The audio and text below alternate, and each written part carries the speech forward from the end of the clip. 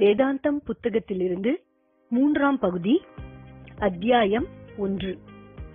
வேதங்கள் காட்டும் உண்மை. வேதாந்தங்கள் நமக்கு என்ன கூறுகின்றன? நாம் எப்படி வாழ வேண்டும் என நமது வாழ்க்கை தர்மத்தை வேதங்கள் கூறுகின்றன. ஜீவன் என்பது எது? ஈஸ்வரன் என்பது யார்? பிரபஞ்சம் எனப்படும் இந்த உலகங்கள் எல்லாம் எப்படி தோன்றின? பஞ்சபூதங்கள் எல்லாம் எப்படி தோன்றின என அனைத்து விவரங்களையும் கூறுகின்றன. இவற்றையெல்லாம் விளக்கி கூறிய வேதங்கள் நம்மிடமிருந்து எதிர்பார்ப்பது என்ன? வேதங்கள் சொல்கிறது, அதனால் கேட்டுக்கொண்டேன். நேரடியாக எனக்கு எதுவுமே தெரியாது. வேதம் என்ன சொல்கிறது என்பது எனக்கு புரிகிறது. வேதவாக்காக இதனை எடுத்துக் கொள்கிறேன். இவையெல்லாம் எனது அனுபவம் அல்ல. இப்படி நாம் சொல்ல வேண்டும் என்பதை வேதங்கள் எதிர்பார்க்கின்றனவா? வேதங்கள் சொல்வதை எல்லாம் நான் அனுபவபூர்வமாக தெரிந்து கொண்டேன். வேதங்கள் கூறுவதெல்லாம் நிதர்சனமாக எனக்கு நேரடியாகவே தெரிகின்றன. இப்படி நாம் கூற வேண்டும் என்பதை வேதங்கள் எதிர்பார்க்கின்றனவா? ஈஸ்வரன் எப்படி தோன்றினார்? பிரபஞ்சம் எவ்வாறு தோன்றியது என்பதை நேரடியாக எப்படி தெரிந்து கொள்வது? ESP எனப்படும் அமானுஷ்யங்களை அறிந்து கொள்ளும் நம்முடைய திருஷ்டியை, உணரும் சக்தியை நாம் யோக தியான பயிற்சிகள் மூலம் பெற்றுக்கொள்ள வேண்டுமா? பிறப்பு எப்படி வந்தது? கர்மா எப்படி வந்தது? பாவ புண்ணியங்கள் எப்படி வந்தன? இவை எல்லாவற்றையும் அத்தகைய திருஷ்டி மூலம் அறிந்து கொள்ள வேண்டுமா? அப்படி ஒரு வினோதமான திருஷ்டியை நாம் அடைய வேண்டும் என்பதை வேதங்கள் வலியுறுத்தும் பட்சத்தில் அந்த திருஷ்டியை அடைவது எப்படி என்பதை மட்டும் கற்றுக் கொடுத்தால் போதும். அந்த திருஷ்டி ஏற்பட்டால் நாம் எதையெல்லாம் தெரிந்து கொள்ளலாம் என்று பட்டியல் போட வேண்டிய தேவையில்லை. கண்களை மூடிக்கொண்டிருக்கும் ஒருவனிடம் கண்களை திறந்தால் என்னென்ன காட்சிகளை எல்லாம் பார்க்கலாம் என்று மீண்டும் மீண்டும் விவரிப்பதில் பயன் என்ன? கண்களை திறந்தால் அவனே தெரிந்து கொண்டு விடுவான். அப்படி ஒரு பயிற்சிக்கு முக்கியத்துவம் கொடுத்து வேதங்கள் பேசவில்லை. அப்படி ஒரு திருஷ்டியை அடைவதற்கு முக்கியத்துவம் கொடுத்து வேதங்கள் பேசவில்லை. ஈஸ்வரன் எப்படி வந்தார்? பஞ்சபூதங்கள் எப்படி வந்தன? ஸ்தூல சூக்ஷ்ம காரண சரீரங்கள் எப்படி வந்தன? பிரபஞ்சம் எப்படி வந்தது என்பது குறித்து வேதங்கள் சொல்லத்தான் சொல்கின்றன. அவற்றை அப்படியா என்று கேட்டுக்கொண்டால் போதும். அது உண்மையா பொய்யா என ஆய்வு செய்து கண்டுபிடிக்கும் பொறுப்பு எதனையும் வேதங்கள் நமக்கு கொடுக்கவில்லை. ரயிலில் வரும் புதிய நபர் ஒருவரை சந்திப்பதற்காக ரயில் நிலையம் செல்கிறோம். இதுவரை நாம் அவரை பார்த்ததில்லை. 6 அடி உயரத்தில், நல்ல சிவப்பு நிறத்தில் இருப்பார். மீசை எதுவும் வைத்திருக்க மாட்டார். வயது சுமார் 50 இருக்கும். தலைமுடி சற்று நரைத்திருக்கும். கண்களில் எப்போதும் கண்ணாடி அணிந்திருப்பார். இப்படி அவரை பற்றி அவருடைய அடையாளங்கள் கூறப்பட்டுள்ளன. அவரை எதிர்பார்த்து நாம் ரயில் நிலையத்தில் காத்திருக்கிறோம். இந்நிலையில் ரயில் நிலையத்தில் அமர்ந்திருக்கும் யாரோ ஒருவர், இந்த ரயில் நிலையம் எந்த வருடத்தில் எந்த அரசாட்சி நடந்து கொண்டிருக்கும் போது ஏற்படுத்தப்பட்டது, அதில் என்னென்ன வளர்ச்சிகள் மாற்றங்கள் பிற்காலத்தில் ஏற்படுத்தப்பட்டன என அந்த ரயில் நிலையம் பற்றிய சரித்திர கால விவரங்களை எல்லாம் நம்மிடம் கூறுகிறார். ரயிலில் வரும் அன்பரை கண்டுபிடிப்பதற்கும் அந்த சரித்திர கால உண்மைகளுக்கும் எந்த சம்பந்தமும் இல்லை. பொழுதுபோக்காக வேண்டுமானால் கேட்டுக்கொள்ளலாம். இந்நிலையில் அன்பர் வரும் ரயில் வரவும் பயணிகள் இறங்கி வருகின்றனர். நாம் இப்போது நாம் தேடி வந்த நபரை தேடுவதில் மும்முரமாகி விடுகிறோம். நாம் தேடி வந்த நபரை கண்டுபிடிப்பதில் அக்கறை காட்டாமல் ரயில் நிலையம் ஆரம்பிக்கப்பட்டது 2ஆம் ஜார்ஜ் மன்னர் காலத்திலா அல்லது 1ஆம் ஜார்ஜ் காலத்திலா என நாம் விவாதத்தில் ஈடுபடுவோமானால் நாம் கண்டுபிடிக்க வந்த நபரை கோட்டை விட்டு விடுவோம். கண்டுபிடிக்கப்பட வேண்டிய நபர்தான் முதலாவது முக்கியத்துவம் உடையது. மற்றவை அனைத்தும் 2ஆம் தர விவரங்களே ஆகும். அதுபோல் வேதங்கள் கூறும் பிரபஞ்ச உண்மைகள் 2ஆம் பட்சமானவை. அப்படியானால் வேதங்கள் சுட்டிக்காட்டும் பிரதானமான உண்மை எது? வேதங்களின் அடிப்படையில் நாம் தெரிந்து கொள்ள வேண்டிய பிரதானமான உண்மை எது? நான் யார்? எனது நிஜ சுரூபம் என்ன என்பதுதான் நாம் தெரிந்து கொள்ள வேண்டிய பிரதானமான உண்மையாகும். வேதங்கள் கூறும் பிரதான உண்மையாகும். நான் யார் என்பதை வேதங்கள் விளக்குகின்றன. வேதாந்த சாஸ்திரங்கள் விளக்குகின்றன. நமது நிஜ ஸ்வரூபம் எது என்பதை அவை தெளிவுபடுத்துகின்றன. அதன் மூலம் நாம் யார் என்பதை புரிந்து கொள்ள வேண்டும். நாம் யார் என்பதை தெரிந்து கொள்ள வேண்டும். இதைத்தான் வேதங்கள் எதிர்பார்க்கின்றன. நமது நிஜ சொரூபம் உடலோ மனமோ அல்ல. நமது நிஜ சொரூபம் ஆத்மஸ்வரூபம். இப்படி வேதங்கள் கூறுகின்றன. இதை நாம் இப்படியே புரிந்து கொள்ள வேண்டும் என்று வேதங்கள் நம்மிடம் எதிர்பார்க்கின்றன. இதை எப்படி நாம் புரிந்து கொள்வது? நமது நிஜ சொரூபம் ஆன்மஸ்வரூபம் என்பதை நாம் எவ்வாறு தெரிந்து கொள்வது? வேதங்கள் பொய் சொல்லுமா? வேதங்கள் சொல்வது உண்மையாகத்தான் இருக்கும். அதனால் வேதங்கள் சொல்வதை உண்மை என நம்புகிறேன். நான் ஆன்மாவா ஆன்மா இல்லையா என்பதெல்லாம் எனக்கு தெரியாது. வேதங்கள் சொல்வதை நான் ஏற்றுக்கொண்டதால் நான் ஆன்மாவே. மற்றபடி என்னை பற்றி எனக்கு எதுவும் தெரியாது.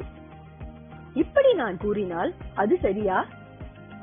இந்த அளவில் நான் தெரிந்து கொண்டால் போதும் என்று வேதங்கள் கூறுகின்றனவா? எதிர்பார்க்கின்றனவா?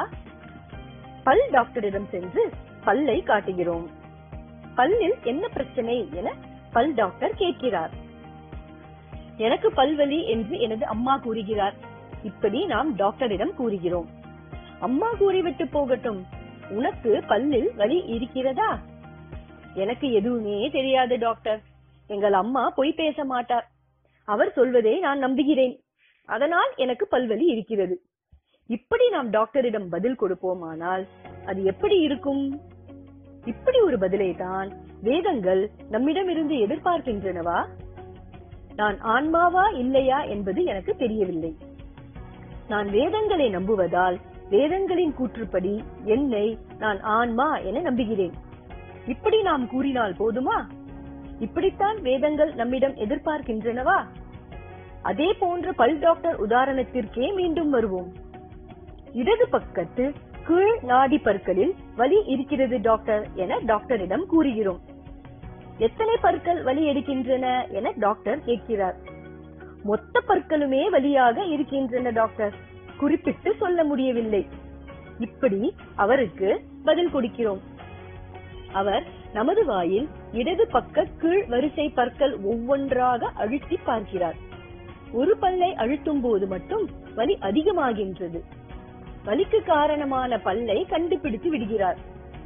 மொத்த பற்களுமே வலிப்பது போல் தோன்றினாலும் உண்மையில் ஒரே ஒரு பல்தான் மொத்த பல்வலிக்கும் காரணமாக இருந்துள்ளது. டாக்டர் ஒவ்வொரு பல்லாக அழுத்தி பரிசோதிக்கும் போதுதான் பிரச்சனைக்குரிய சரியான பல்லை கண்டுபிடிக்க முடிந்தது. பிரச்சனைக்குரிய பல்லை கண்டுபிடித்தது யார்? நாமா அல்லது டாக்டரா? பல்லை அழுத்தியது டாக்டர், வலியை உணர்ந்தது நாம். இங்கு இருவருடைய பங்கும் உள்ளது. ஆன்மா என்பது எது என்று சுட்டிக்காட்டும் பொறுப்பு வேதங்களை சார்ந்தது. அதை அனுபவபூர்வமாக புரிந்து கொள்ளும் பொறுப்பு நம்மை சேர்ந்தது. டாக்டர் ஒவ்வொரு பல்லாக அழுத்தி பார்க்கும் போது எந்த பல்லை அழுத்தும் போது வலி அதிகமாகிறது என்பதை உணர்ந்து தெரியப்படுத்த வேண்டியது நமது கடமை. இப்படி வேதங்களின் வழிகாட்டுதலின்படி நம்மை நாமே ஆன்மா என உணர்வு பூர்வமாக புரிந்து கொள்ள வேண்டும். எது வலியுள்ள பல், எது வலியற்ற பல் என புரிந்து கொள்வதை போல் எது ஆத்மா, எது அனாத்மா என நமக்குள் நாம் புரிந்து கொள்ள வேண்டும். எது ஆத்மா என புரிந்து கொள்ள வேண்டும். இதைத்தான் வேதங்கள் நமக்கு போதிக்கின்றன. இந்த பொறுப்பைத்தான், வேலையைத்தான், கடமையைத்தான் வேதங்கள் நம் மீது சுமத்துகின்றன. வேதங்கள் எவ்வளவோ பேசுகின்றன, எத்தனையோ விவரங்களையும் கொடுக்கின்றன. அத்தனை விவரங்களையும் நாம் புரிந்து கொள்ள வேண்டியது அவசியம் என அவை நம்மை கட்டாயப்படுத்துவதில்லை. நான் யார் என்பதை புரிந்து கொள்ள வேண்டும். நான் ஆன்மா என்பதை புரிந்து கொள்ள வேண்டும். நான் அனாத்மா அல்ல என்பதை புரிந்து கொள்ள வேண்டும். இந்த ஒரே ஒரு கோரிக்கையை மட்டும் வேதங்கள் நமக்கு முன்னால் நீட்டுகின்றன. வேதாந்தங்களும் அவற்றின் விளக்கங்களும், விளக்கங்களுக்கு விளக்கங்களும் என அது ஒரு கடலாகவே மாறிவிட்டது. தெனாலிராமன் கதையை கேள்விப்பட்டிருப்பீர்கள்.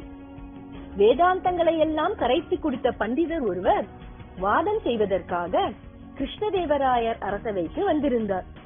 அவர் கற்காத சாஸ்திரங்களே கிடையாது. ஆகவே அவர் செல்லும் இடங்களிலெல்லாம் அவரே வெற்றி வாகை சூடி வந்தார். அவரை எதிர்கொள்ள அரசவையில் உள்ள பண்டிதர்கள் அனைவரும் நடுங்கினர். விவாதத்துக்கு முன்னமேயே ஓடி ஒளிந்து கொண்டனர். அரசருக்கு அந்த பண்டிதரை எவ்வாறு எதிர்கொள்வது என்பது தெரியவில்லை. அரசர் தெனாலிராமன் உதவியை நாடினார். தெனாலிராமனோ கொஞ்சமும் பயப்படவில்லை. அரசே, கவலைப்பட வேண்டாம். எனக்கு தெரிந்த வரையில் திலகாஷ்ட மகிஷ பந்தனம் எனும் சாஸ்திரம் தெரிந்தவன் நான் ஒருவன் மட்டுமே. அதனால் அந்த சாஸ்திரம் கூறும் உண்மைகளை எடுத்து கூறி நானே வெற்றி வாகை சூடுவேன் என மார்பை நிமிர்த்தி காட்டி பேசினார். வேதாந்த பண்டிதரும் என்னவோ ஏதோ என்ற தடுமாற்றத்துடனேயே சபையில் ஆஜரானார். தெனாலிராமனோ மிகப்பெரிய சுவடிக்கட்டு ஒன்றை துணியால் போர்த்தி அலங்கரித்து அந்த கட்டுக்கு மாலையும் போட்டு சிறிய பல்லக்கு ஒன்றில் எடுத்து வர செய்தார். அதை பார்த்த பண்டிதன் மேலும் நடுங்கி போய்விட்டார். இப்படி ஒரு சாஸ்திரமா? அதுவும் இவ்வளவு பெரியதா? கேள்விப்படவே இல்லையே என தடுமாறி போனார். தோல்வி அடைந்து விடுவோமோ என்ற பயம் அவருக்கு நடுக்கத்தை ஏற்படுத்தியது. ஆகவே அவர் பணிவுடன் அரசரிடம் விண்ணப்பித்தார். அரசரவர்களே, எனது குருநாதர் கற்றுத்தந்த சாஸ்திரங்களில் இந்த சாஸ்திரம் இடம்பெறவில்லை. நான் கற்றது வெறும் கைமண் அளவே. நான் கற்காதது உலகளவு என தனது தோல்வியை ஒப்புக்கொண்டு விவாதம் செய்யாமல் தப்பி ஓடிவிட்டார். அரசருக்கும் அது மிகுந்த அதிசயமாக இருந்தது. அசகாய சூரனான அந்த பண்டிதரே கற்றிராத அத்தகைய சாஸ்திரத்தை கற்றிருந்த தெனாலிராமன் மீது மிகுந்த மரியாதை ஏற்பட்டது. அத்தகைய விசேடமான அந்த சுவடிகளை பார்வையிடவும் அரசர் ஆசைப்பட்டார். தெனாலிராமன் பல்லக்கில் இருந்த சுவடிக்கட்டை இறக்கி அதில் போர்த்தப்பட்டிருந்த துணியையும் நீக்கி காட்டினார். அங்கே காய்ந்து போன எல் கருக்கைகள் அல்லது எல் செடி எருமை மாட்டை கட்டக்கூடிய கயிற்றினால் கட்டப்பட்டிருந்தன.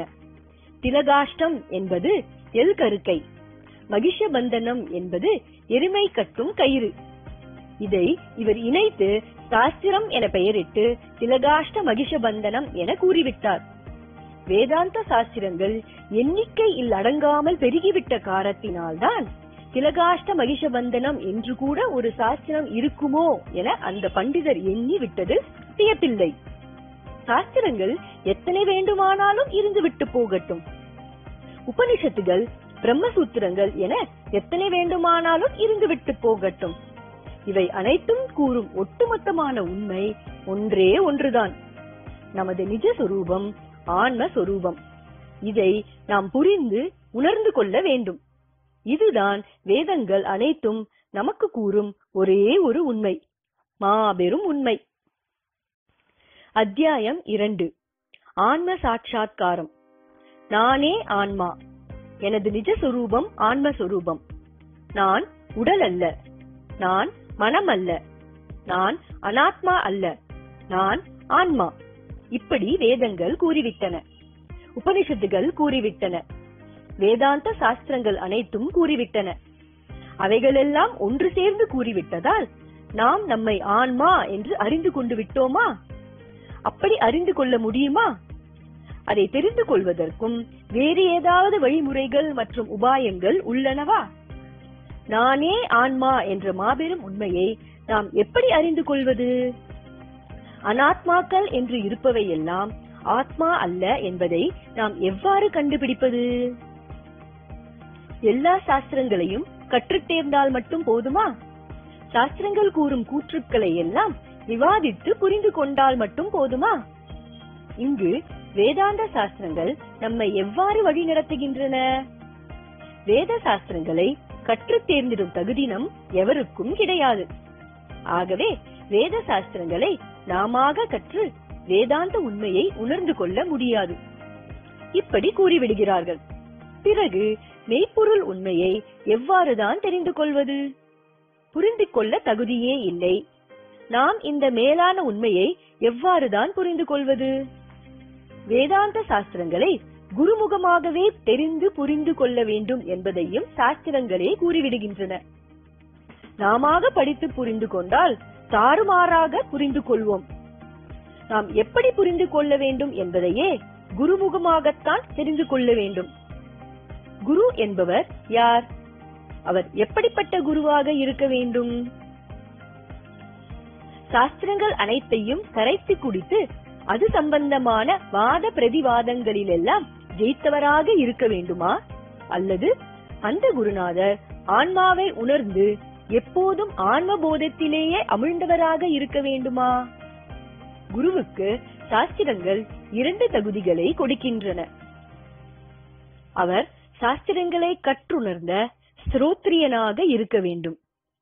இரண்டாவதாக அவர் எப்போதும் பிரம்மத்திலேயே ஆன்மாவிலேயே வாழ்ந்து வரும் பிரம்மனிஷ்டனாகவும் இருக்க வேண்டும். இந்த 2 தகுதிகள் தாம் வேத சாஸ்திரங்களினால் சுட்டிக்காட்டப்படும் தகுதிகள் ஆகும். தானே பிரம்மஸ்வரூபம் ஆன்மஸ்வரூபம் என்று உணர்ந்தவராக இருக்க வேண்டும். அப்படியானால்தான் அவர் அடுத்தவருக்கு போதிக்கும் தகுதியை உடையவராவார். ஆனால் அது மட்டும் போதாது. அதை அடுத்தவர்கள் புரியும் மொழியில் வெளிப்படுத்துபவராகவும் இருக்க வேண்டும். அதனால் அவர் சாஸ்திர அறிவு உள்ளவராகவும் இருக்க வேண்டும். இத்தகைய 2 தகுதிகள் உள்ள குருவை தேர்ந்தெடுத்து அவர் மூலம் நம்மை யார் என புரிந்து கொள்ள வேண்டும். நம் நிஜஸ்வரூபத்தை புரிந்து கொள்ள வேண்டும். நமக்கு பாடம் நடத்த ஆசிரியர் கிடைத்துவிட்டார் என்றே வைத்துக் கொள்வோம். இனி நாம் என்ன பாடம் படிக்க வேண்டும்? நான் யார் என்பதை தெரிந்து கொள்ளும் தகுதியை வளர்த்துக் கொள்ள வேண்டும். நாம் படிக்க வேண்டிய பாடம் என்பது நமது தகுதியை வளர்த்துக் கொள்ள வேண்டியது மட்டுமே.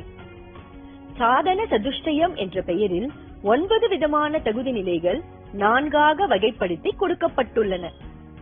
இவையெல்லாம் என்ன என்பவை நாம் இந்நூலின் முதற் பகுதியில் பார்த்திருக்கிறோம். அவற்றுள் பிரதானமானவை விவேகமும் வைராகியமுமே ஆகும். நான் யார் என புரிந்து கொள்வதற்கு விவேகமும் வைராகியமுமே முக்கியமானவை. விவேகத்துக்கும் வைராகியத்துக்கும் உதவியாகத்தான் மற்ற சாதனங்களான சம, தம, உபரம, திதிக்ஷா, ஸ்ரத்தா, சமாதானம், முமுக்ஷத்துவம் ஆகியவை தேவைப்படுகின்றன. ஆத்மா எது, அனாத்மா எது, நித்தியம் எது, அனித்தியம் எது என பிரித்து பார்ப்பதுதான் விவேகம். நித்தியம் என்பது ஆத்மா, அனித்தியம் என்பது அனாத்மா. அனித்தியம் எனும் அனாத்மாக்கள் எவை எவை என பிரித்து பார்த்து அவைகளிலிருந்து விடுபட்டு ஆன்மாவாக இருத்தல் தான் ஆன்ம சாட்சாத்காரம். அனித்தியம் எனும் அனாத்மாக்கள் எவை என்று நாம் பிரித்து பார்த்தாலும் கூட அவை நமக்கு கொடுக்கும் சுகத்தில் மோகம் கொள்ளாமல் அவற்றிலிருந்து விடுபட உதவுவதுதான் வைராகியம். வைராகியத்தின் துணை கொண்டுதான் மோகத்திலிருந்து விடுபட முடியும். அந்த நிலையில் நாம் அடைவதுதான் ஆன்ம சாட்சாத்காரம். சாஸ்திரங்களில் ஆழ்ந்த பற்றுள்ளவர்கள் எம்மை மன்னிக்க வேண்டுகிறோம். விவேக வைராகியத்தின் மூலமாக ஆன்ம சாட்சாத்காரம் அடைவது என்பதெல்லாம் ஒரு ஏமாற்று வேலையே, ஒரு நாடகமே. ஆனால் நல்ல நோக்கத்துக்காக நடத்தப்பட்ட ஒரு நாடகம்.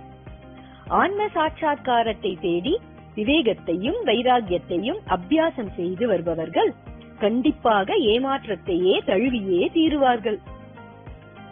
இப்படி ஒரு கதை. ஒரு பெரிய வியாபாரிக்கு ஒரே ஒரு மகன். அந்த மகன் செல்வ சிறப்போடு கஷ்டங்கள் தெரியாமல் வாழ்ந்தான். தீய சகவாசங்களும் தீய நடத்தை உள்ளவர்களுமே அவனுக்கு துணை. மகனுடைய நடத்தையினால் மனம் வெறுத்து போன வியாபாரி விரைவிலேயே மனம் உடைந்து இறந்து போனார்.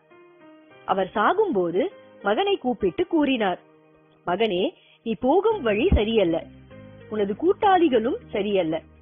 என்னுடைய எல்லா செல்வங்களையும் உன்னை நம்பியே ஒப்படைத்து விட்டு போகிறேன். உன் கூட்டாளிகளிடம் மாட்டிக்கொண்டு உனது செல்வத்தை எல்லாம் இழந்து விடாதே. எனது அறிவுரைகளையும் மீறி உன்னுடைய தீய சகவாசத்தால் நீ உனது செல்வத்தை எல்லாம் இழந்து கடன் சுமையும் ஏற்பட்டு நீ குடியிருக்கும் இந்த வீட்டையே விற்க வேண்டிய நிலை ஏற்படுமேயானால் பக்கத்து அறையை திறந்து அதில் இருக்கும் பெட்டியில் உள்ள சுவடியை எடுத்து படித்து அதில் கூறியபடி நடந்து கொள். அதுவரை அந்த அறையை திறக்க வேண்டாம். இப்படி கூறிய அவர் அந்த அறையின் சாவியையும் அவனிடம் கொடுத்துவிட்டு இறந்து போனார். அந்த தந்தையின் உபதேசம் அவனுடைய காதுகளிலேயே ஏறவில்லை. அவனுடைய தீய சகவாசத்தால் அவனுடைய வியாபாரம் முடங்கியது.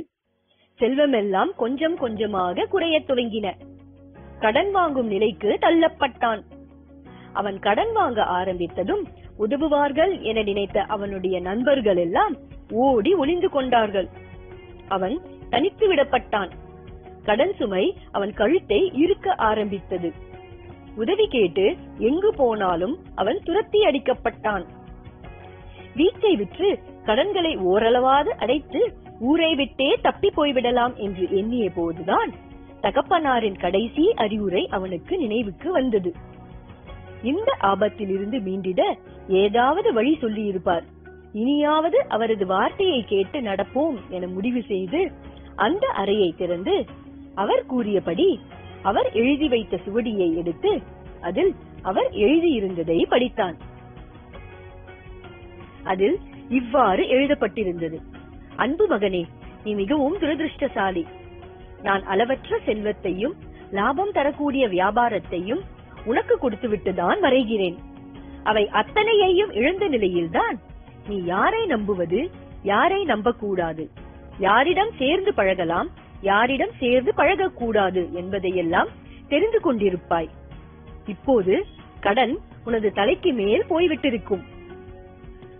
எதை தெரிந்து கொண்டும் உனக்கு எந்த பலனும் இல்லை. வீட்டை விற்றாலும் உனது கடன் எல்லாம் தீராது.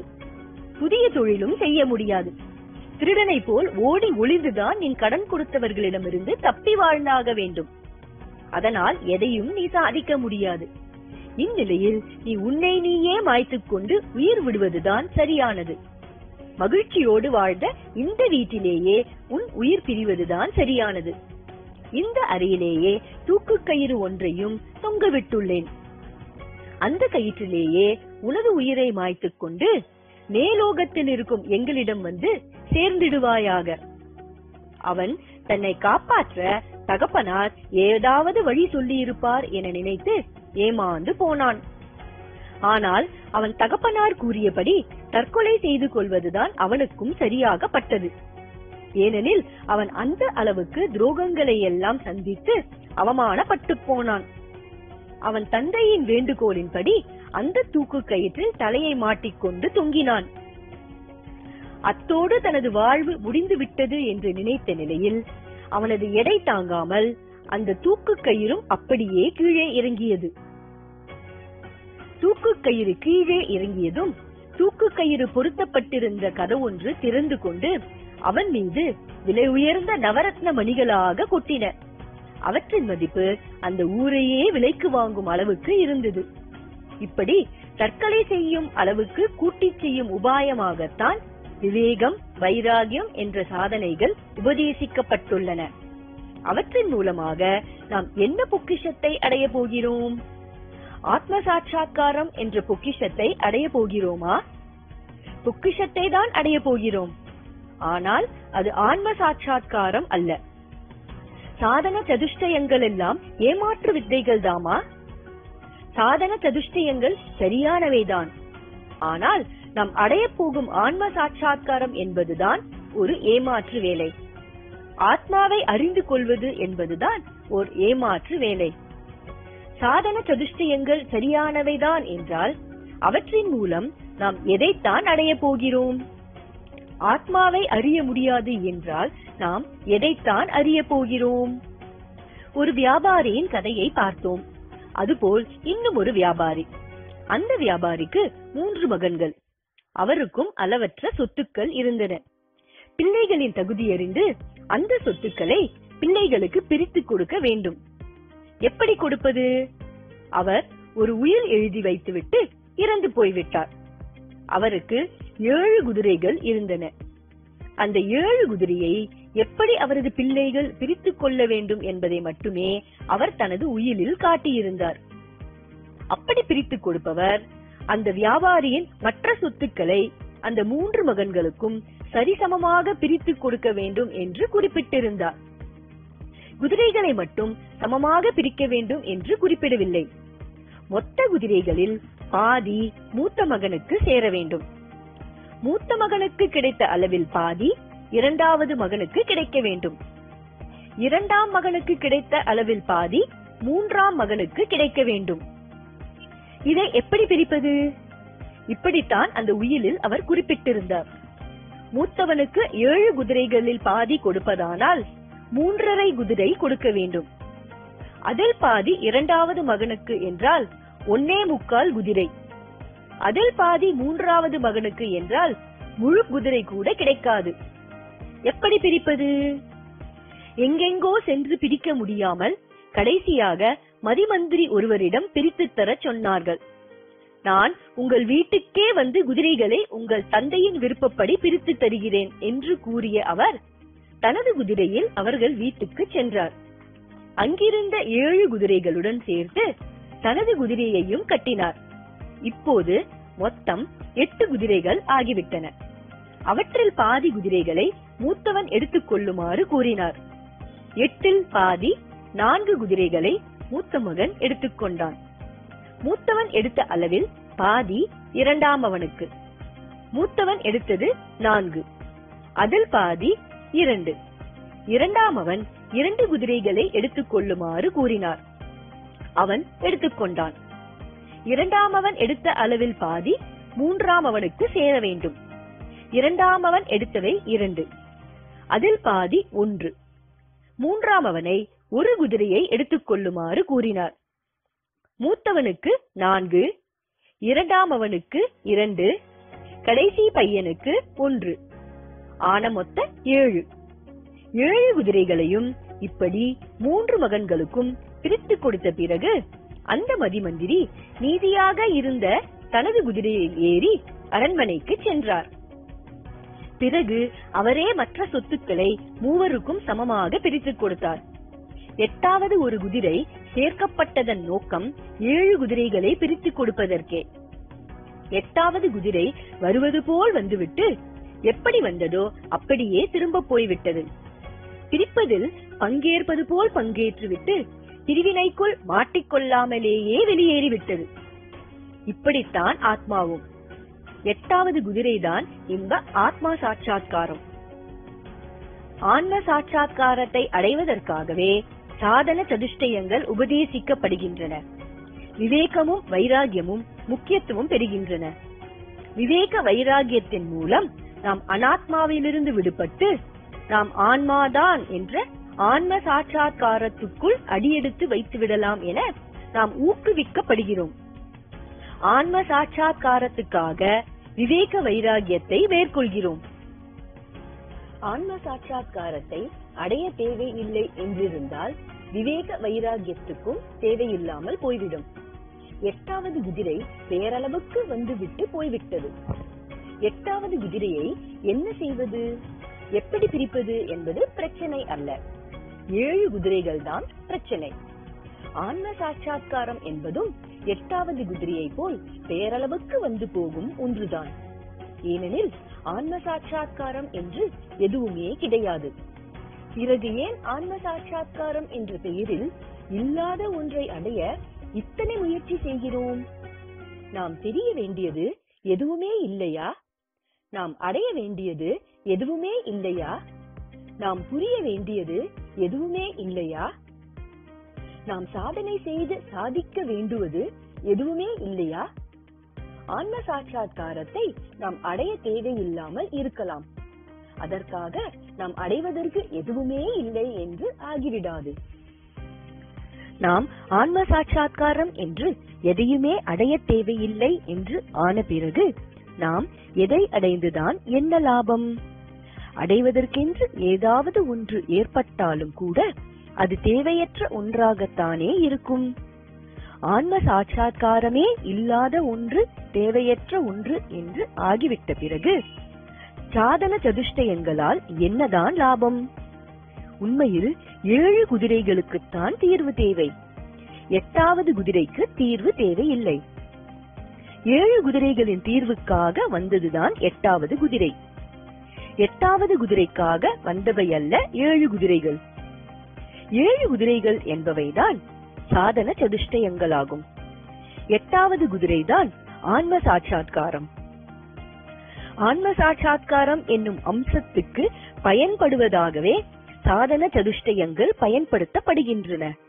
உண்மையில் சாதன சதுஷ்டயங்களுக்கு உதவும் வகையிலேயே ஆன்ம சாட்சாத்காரம் எனும் அம்சம் கற்பிதம் பயன்படுத்தப்பட்டுள்ளது. அப்படியானால் நாம் அடைய வேண்டுவது ஆன்ம சாட்சாத்காரம் அல்ல, நாம் அடைய வேண்டுவது சாதன சதுஷ்டயங்கள் மட்டுமே. இது என்ன அர்த்தமற்ற புலம்பல்? அடைவதற்கு எதுவுமே இல்லாத நிலையில் சாதன சதுஷ்டயங்களுக்கு மட்டும் என்ன வேலை, என்ன அவசியம்? நாம் வெளியூருக்கு போகிறோம் அல்லது வெளிநாட்டுக்கு போகிறோம். நாம் போவதற்கென்று ஓர் இடம் இருந்தால்தான் ஏதாவது ஒரு வாகனத்தில் பயணம் மேற்கொள்வோம். நாம் எந்த ஊருக்கும் போகவில்லை. இந்நிலையில் நாம் பஸ்ஸில் ஏறிக்கொள்கிறோம் என்றால் கண்டக்டர் நம்மிடம் கேட்பார், எந்த ஊருக்கு டிக்கெட் வேண்டும் என்று. எந்த ஊருக்கும் டிக்கெட் தேவையில்லை என்று நாம் சொன்னோமானால் பஸ்ஸை விட்டு கீழே இறங்க சொல்லிவிடுவார். நாம் அடைவதற்கு எதுவுமே இல்லை என்றால் பின் சாதன சதுஷ்டயங்கள் தாம் எதற்காக? சாத்தியம் என்ற அடைவிடத்தை அடைவதற்காகத்தான் முயற்சி என்ற சாதனைகள் கொடுக்கப்படுகின்றன. சாத்தியம் என்ற ஆன்ம சாட்சாத்காரம் என ஒன்று இல்லாத பட்சத்தில் சாதன சதுஷ்டயங்கள் எதற்காக?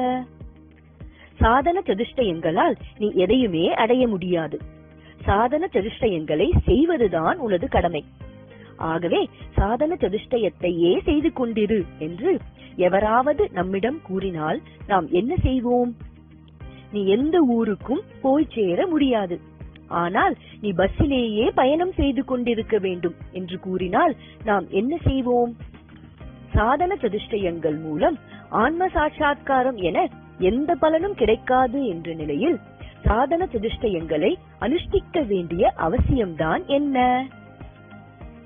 சரி, ஆன்ம சாட்சாத்காரம் என ஒன்று இருப்பதாகவே வைத்துக் கொள்வோம். அந்த ஆன்ம சாட்சாத்காரத்தையும் நாம் அடைந்து விட்டதாகவே வைத்துக் கொள்வோம். அப்படி அந்த ஆன்ம சாட்சாத்காரத்தை நாம் அடைந்து விடுவதால் நமக்கு என்னதான் பலன்? பஸ்ஸில் ஏறவும் ஒரு காரணம் இருக்கிறது என்றே வைத்துக் கொள்வோம். ஏதோ ஒரு ஊருக்கு போவதற்காகவே பஸ்ஸில் ஏறுவதாகவே வைத்துக் கொள்வோம். அப்படி அந்த ஊருக்கு நாம் செல்வதால் நமக்கு கிடைப்பதுதான் என்ன? ஆத்ம சாட்சாத்காரத்தை அடைய வேண்டும் என்று அனைவரும் கூறுவது எதற்காக? ஆன்ம சாட்சாத்காரத்தை நாம் அடைந்தோமானால் நமக்கு கிடைப்பதுதான் என்ன? நாம் ஆன்மாதான் என உணர்ந்து புரிந்து கொள்வதன் மூலம் நமக்கு முக்தி கிடைப்பதாக கூறப்படுகிறது. பந்தம் எனும் சம்சாரத்திலிருந்து விடுதலை கிடைப்பதாக கூறப்படுகிறது.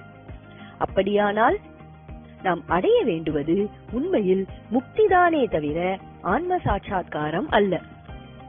ஆன்ம சாட்சாத்காரம் அடைந்தால் முக்தி கிடைக்கும், சம்சாரத்திலிருந்து விடுதலை கிடைக்கும் என்ற காரணத்துக்காகவே நாம் ஆன்ம சாட்சாத்காரத்தை அடைய விரும்புகிறோம். வேடிக்கையாக ஒரு கதையை கூறுவார்கள். ஒருவர் விநாயக கடவுளை காண வேண்டும் என விரும்பினார். குருநாதர் ஒருவர் அவருக்கு மந்திரோபதேசம் செய்தார். நீ இந்த மந்திரங்களை 1,00,000 தடவை ஜபித்தாயானால் சாட்சாத் விநாயக பெருமானே உனக்கு முன்னால் காட்சியளித்து உனக்கு தேவையான வரங்களையும் தருவார். இப்படி அவர் செயல்முறையையும் கூறினார். பக்தர் ஸ்ரத்தையுடன் ஜபம் செய்து வந்தார். அவர் 50,000 தடவை ஜெபம் செய்து முடித்த நிலையிலேயே விநாயக கடவுள் அவர் முன்பு காட்சி கொடுத்தார். பக்தா, உனக்கு என்ன வேண்டும் கேள் என்று விநாயகர் கேட்டார். பக்தர் பணிவாக கூறினார், பகவானே, தாங்கள் என்னை மன்னிக்க வேண்டும். நான் இன்னும் 1,00,000 தடவை மந்திரங்களை சொல்லி முடிக்கவில்லை. 50,000 மட்டுமே சொல்லி இருக்கிறேன். பாக்கி 50,000 சொல்லும் வரை தயவு செய்து தாங்கள் அமைதியாக காத்திருக்குமாறு அன்புடனும் பணிவுடனும் வேண்டி கேட்டுக் கொள்கிறேன். இப்படி ஒரு விண்ணப்பத்தை வைத்தார். முக்தியை அடைவதற்காகத்தான் ஆன்ம சாட்சாத்காரமே தவிர ஆன்ம சாட்சாத்காரம் என்பது முடிவிடம் அல்ல. விநாயகர் தரிசனத்துக்குத்தான் மந்திர ஜபமே தவிர விநாயகரே தரிசனம் தந்த பிறகு மந்திர ஜபத்தின் அவசியம் என்ன? பக்கத்து தெருவில் இருக்கும் நண்பரை பார்க்க நினைத்து நமது வீட்டுக்கு வெளியே வருகிறோம். நாம் நம் வீட்டு கதவை திறந்து பார்த்தால் நாம் பார்க்க நினைத்த நண்பர் நம்மை தேடி நம் வீட்டு வாசலுக்கே வந்து விட்டது தெரிகிறது. நான் உன்னை தேடித்தான் உன் வீட்டுக்கு புறப்பட்டு போகிறேன். உன் வீட்டுக்கு சென்று நீ அங்கே இல்லை என்பதை தெரிந்து கொண்டு திரும்பும் வரை நீ இங்கேயே தயவு செய்து எனக்காக காத்துக் கொண்டிரு. இப்படி நாம் நம் நண்பரிடம் கூறுவோமானால் அது எப்படி இருக்கும்? இங்கு நாம் என்ன கூற வருகிறோம்? ஆன்ம சாட்சா்காரம் அடையாமலேயே ஆன்ம சாட்சா்காரத்தின் பலனான முக்தியை அடைந்துவிட முடியும். இப்படி நாம் கூற வருகிறோமா? இப்போது நமது கவனம் முக்தியின் மீது திரும்பியுள்ளது. நாம் அடைய வேண்டிய முடிவான நிலை முக்திதான் என்பதில் நமக்கோ அல்லது சாஸ்திரங்களுக்கோ எந்த கருத்து வேறுபாடும் இல்லை. நாம் அடைய வேண்டிய உயர்நிலை முக்திதான் என்பது நமது கருத்தாகவும் உள்ளது, சாஸ்திரங்களின் கருத்தாகவும் உள்ளது. இனிதான் அடுத்த கேள்வி ஆரம்பமாக உள்ளது. முக்தி எவருக்கு தேவை? முக்தி அடைய வேண்டியது யார்? முக்தி எங்கே ஏற்பட வேண்டும்? ஆன்மாவுக்கு முக்தி தேவைப்படுகிறதா? பிரம்மத்துக்கு முக்தி தேவைப்படுகிறதா?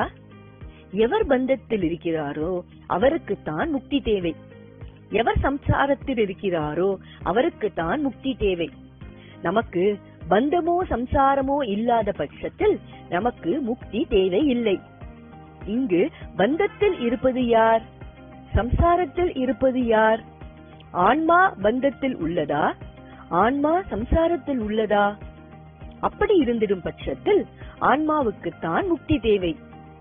ஆனால் ஆன்மாவுக்கு பந்தமோ சம்சாரமோ கிடையாது. ஆகவே பந்தத்திலிருந்து விடுபட வேண்டிய அவசியம் எதுவும் ஆன்மாவுக்கு இல்லை. ஆகவே ஆன்மாவுக்கு முக்தி தேவையில்லை. சிறையில் இருப்பவருக்கு தான் விடுதலை தேவை. சிறைக்கு வெளியே இருப்பவருக்கு விடுதலை தேவையில்லை. அப்படியானால் சிறையில் இருப்பது யார்? பந்தத்தில் இருப்பது யார்? சம்சாரத்தில் இருப்பது யார்? முக்தி தேவைப்படுபவர் யார்? எவருக்கு முக்தி தேவை? ஆன்மா பந்தத்தில் இல்லை, சம்சாரத்தில் இல்லை. ஜீவனாகிய நாம் தான் பந்தத்தில் உள்ளோம். ஜீவன்தான் சம்சாரத்தில் உள்ளது. ஜீவனாகிய நமக்குத்தான் விடுதலை தேவைப்படுகிறது, முக்தி தேவைப்படுகிறது. ஜீவன் என்பது யார்? ஜீவனாகிய நாம் யார்? ஜீவனாகிய நான் யார்?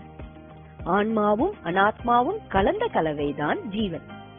ஜீவனுக்கு ஏற்பட்ட பிரச்சனை, பந்தம், சம்சாரம் அனைத்தும் ஆன்மாவுக்கு ஏற்பட்டதாக கொள்ள முடியுமா?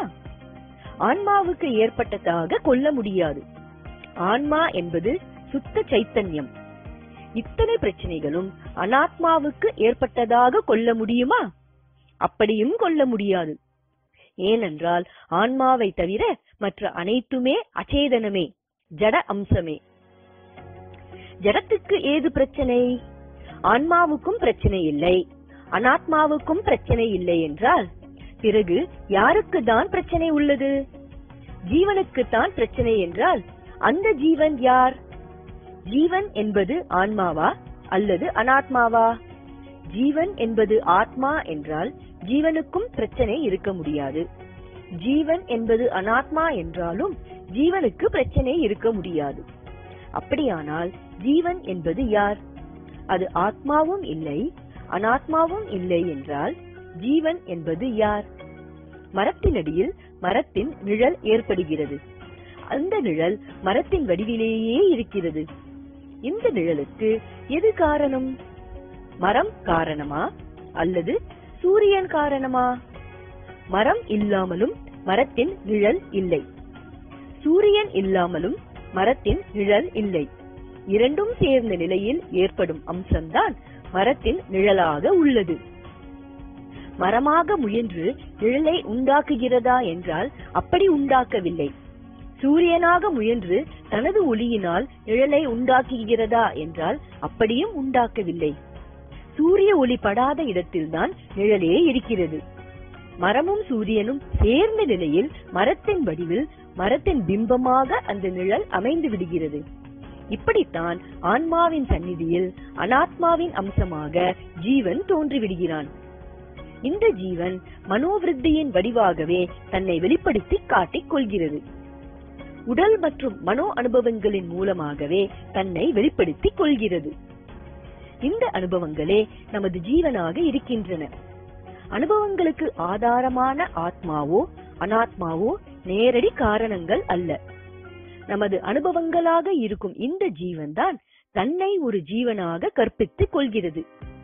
தனக்கு பந்தம் இருப்பதாகவும் சம்சாரம் இருப்பதாகவும் கற்பித்துக் கொள்கிறது.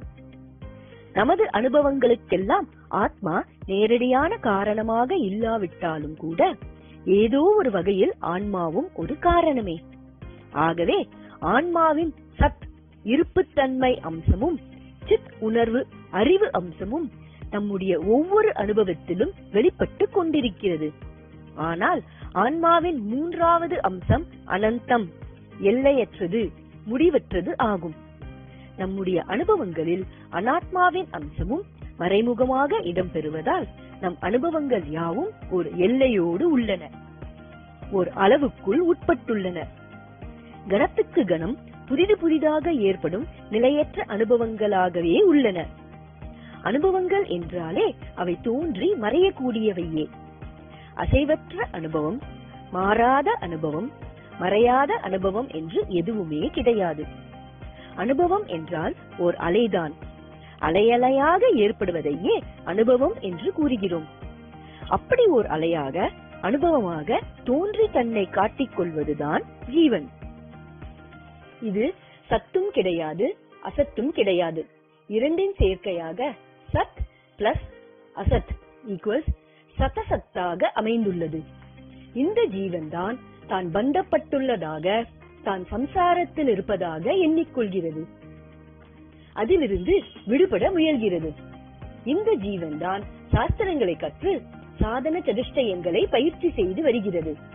விவேக வைராகியங்களை பழகி வருகிறது. விவேகமும் வைராகியமும் ஆன்மாவுக்கு தேவையா?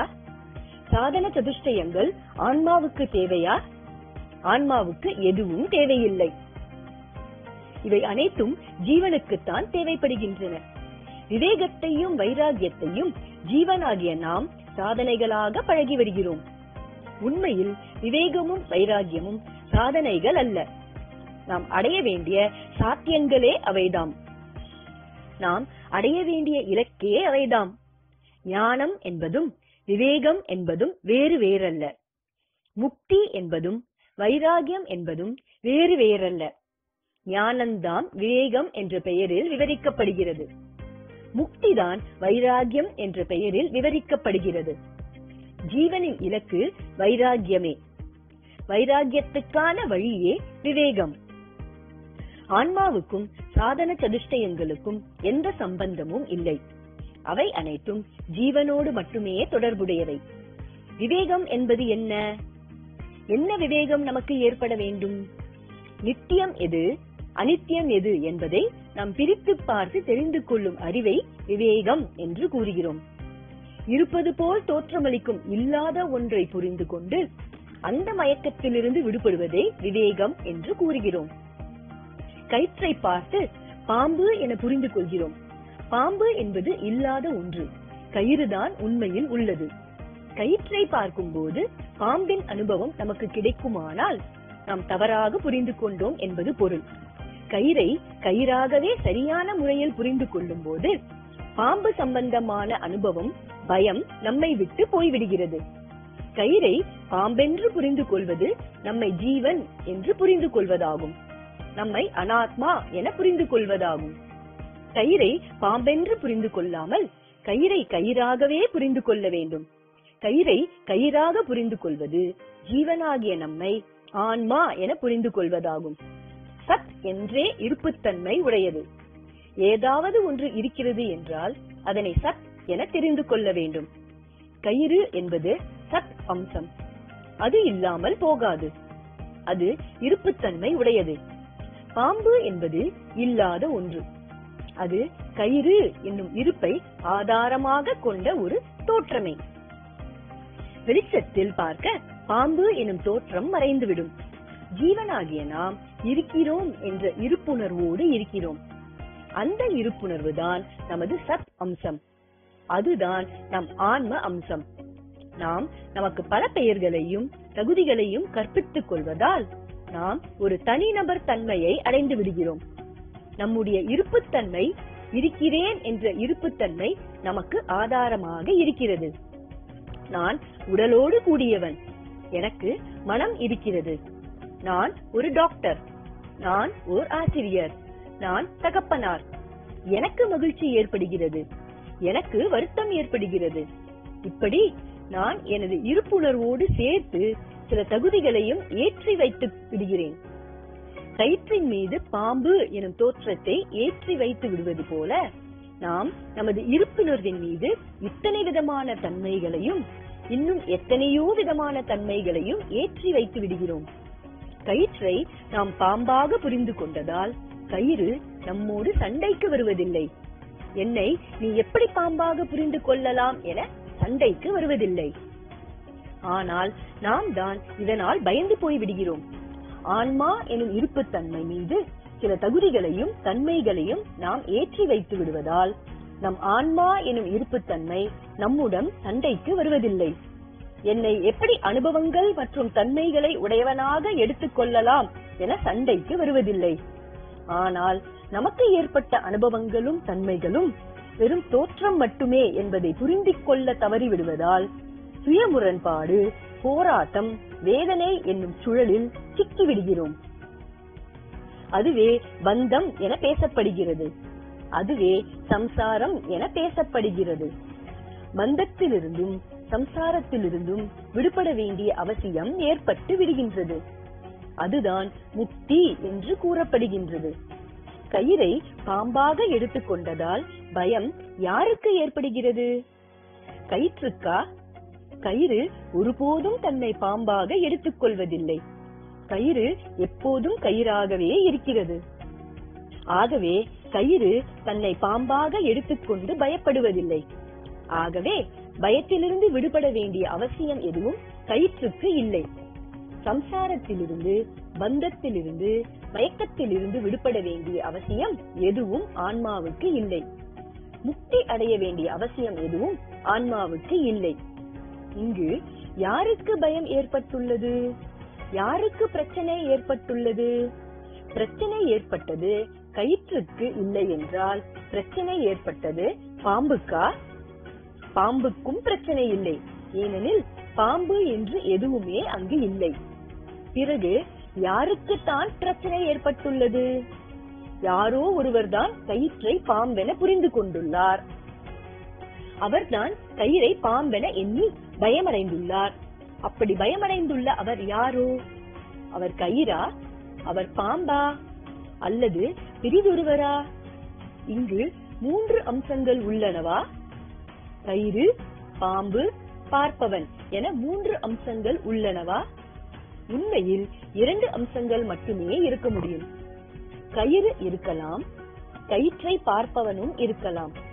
கயிறும் கயிற்றை பார்ப்பவனும் மட்டுமே உண்மை. கயிற்றை கயிறாக பார்க்காமல் பாம்பாக பார்ப்பது என்பது பார்ப்பவனுடைய தவறான செயல். அப்படி அவன் தவறாக பார்ப்பதால் பயம் எனும் பிரச்சனை ஏற்பட்டு விடுகிறது. பிறகு அதிலிருந்து விடுபட வேண்டிய அவசியம் ஏற்பட்டு விடுகிறது. இங்கு கயிறு என்பது ஆன்மாவை குறிக்கிறது. கயிற்றை பாம்பாக பார்ப்பவன் என்பவன் ஜீவனான நம்மை குறிக்கிறது. கயிற்றை கயிறாக பார்ப்பது எவ்வாறு? ஆன்மாவை ஆன்மாவாக பார்ப்பது எவ்வாறு? ஜீவனாகிய நமது நிஜ சுரூபம் தான் இந்த ஆன்மா. நம்முடைய நிஜ சுரூபத்தை பார்ப்பது எவ்வாறு? கயிற்றை பாம்பாக பார்க்காமல் கயிறாக பார்க்க வேண்டும் எனும் உதாரணம் மிகவும் எளிமையாக இருக்கிறது. இந்த மாபெரும் உண்மையை விளக்க வந்த சாஸ்திர வல்லுநர்கள் பலரும் இந்த உதாரணத்தை விளக்கி இந்த உதாரணம் மிகுந்த நெருகேறி உள்ளது. ஆனால் கயிற்றை கயிறாக பார்ப்பது எவ்வாறு? ஆத்மா என்பது காணப்படும் பொருளா? அது காணப்படும் பொருளாக இருக்கும் பட்சத்தில் அது காண்பவனுக்கு கட்டுப்பட்டதாகவே இருக்க முடியும். கயிற்றை பார்க்கலாம், ஆன்மாவை பார்க்க முடியுமா? கயிறு நமது பார்வைக்குள் அடங்கியது, நாம் அறியும் எல்லைக்குள் அடங்கியது. ஆன்மா நமது பார்வைக்குள் அடங்கியதா? நாம் அறியும் எல்லைக்குள் அடங்கியதா? நான் ஆன்மாதான் என ஆன்ம சாட்சா்காரம் அடைவதுதான் ஆன்மாவை அறிவதா? இதுதான் விவேகம் எனப்படுவதா? நாம் நமது விரலால் நெருப்பை தொடுகிறோம், என்ன ஆகும்? விரலில் வெப்பம் தாக்கி விடுகிறது. நெருப்பின் வெம்மையை விரலால் உணர்கிறோம். இப்போது விரலை ஐஸ் தண்ணீரில் விடுகிறோம், விரலில் குளிர் தெரிகிறது. விரலை வைத்து எதை உணர்கிறோம்? நெருப்பையா, ஐஸ் தண்ணீரையா? நெருப்பை விட்டு விரலை எடுத்த பிறகும் விரலில் நெருப்பினால் ஏற்பட்ட பாதிப்பு இருந்து கொண்டே இருக்கிறது. தண்ணீரை விட்டு விரலை எடுத்த பிறகும் கூட தண்ணீரின் ஜில்லிப்பு விரலில் இருந்து கொண்டே இருக்கிறது. நெருப்பை தான் உணர்ந்து கொண்டிருக்கிறோம் என்றால் நெருப்பை தொட்டுக் கொண்டிருக்கும் போதுதான் அது உணரப்பட வேண்டும். தண்ணீரை உணர்ந்து கொண்டிருக்கிறோம் என்றால் தண்ணீரை தொட்டுக் கொண்டிருக்கும் போதுதான் அது உணரப்பட வேண்டும். அங்கிருந்து விரலை வெளியே எடுத்த பிறகும் அந்த உணர்வு தொடர்கிறதென்றால் நாம் நெருப்பை உணர்கிறோமா அல்லது விரலை உணர்கிறோமா? நாம் நீரை உணர்கிறோமா அல்லது விரலை உணர்கிறோமா? உண்மையில் விரலை மட்டும்தான் நம்மால் உணர முடியுமே தவிர நெருப்பையோ தண்ணீரையோ நம்மால் உணர முடியாது. விரலில் ஏற்படும் உணர்ச்சிகளுக்கு நெருப்பு ஒரு காரணமாக இருக்கலாம், தண்ணீர் ஒரு காரணமாக இருக்கலாம். ஆனால் நாம் அறிவது நம் விரலில் உள்ள உணர்ச்சியை மட்டுமே. நெருப்பையோ நீரையோ நம்மால் அறிய முடியாது. அதற்காக நெருப்பை தொடும்போது நான் விரலை அறிகிறேன் என்று சொல்வதில்லை, நெருப்பை அறிவதாகத்தான் சொல்கிறோம். நீரை தொடும்போது நான் விரலை அறிகிறேன் என்று சொல்வதில்லை, தண்ணீரை அறிவதாகத்தான் கூறுகிறோம். உண்மையில் நாம் விரலை அறிகிறோமா அல்லது நெருப்பையோ நீரையோ அறிகிறோமா? நெருப்பை அறிவதாக கூறிக்கொண்டு விரலை தான் அறிகிறோம், தண்ணீரை அறிவதாக கூறிக்கொண்டு விரலைத்தான் அறிகிறோம். விரலின் உணர்ச்சியை மட்டுமே நாம் அறிந்து கொண்டிருக்கிறோம். அப்படியானால் நாம் அறிவது விரலின் உணர்ச்சியையா, விரலின் தன்மையையா? விரலின் உணர்ச்சியை மட்டுமே நம்மால் உணர முடியும், விரலில் ஏற்படும் மாற்றத்தை மட்டுமே நம்மால் உணர முடியும். ஆகவே நாம் உணர்வது விரலை மட்டுமே, விரலின் உணர்ச்சியை மட்டுமே. விரல் என்பது என்ன? ஒவ்வொன்றுக்கும் ஓர் இயல்பு உண்டு. நெருப்புக்கு வெப்பமும், விளக்குக்கு ஒளியும், தண்ணீருக்கு குளிர்ச்சியும் இயல்புகளாக இருப்பது போல் விரல் என்பதற்கும் ஒரு இயல்பு இருக்க வேண்டாமா? விரலின் இயல்பு என்ன? வெப்பமா, குளிரா? நாம் நெருப்பை உணரவில்லை, தண்ணீரை உணரவில்லை, விரலை மட்டுமே உணர்கிறோம் என்றால் விரலை எவ்வாறு உணர்கிறோம்? அதனுடைய இயல்பான தன்மை என்ன? அது என்ன உணர்வாக இருக்கிறது? அது வெப்பத்தை காட்டுவதால் அதனுடைய இயல்பு வெப்பம் என கூறிவிடலாமா? அது குளிரை காட்டுவதால் அதனுடைய இயல்பு குளிர்ச்சி என்று கூறிவிடலாமா? உண்மையில் நம் விரல் ஒரு உணரும் தன்மையோடு இருக்கிறது.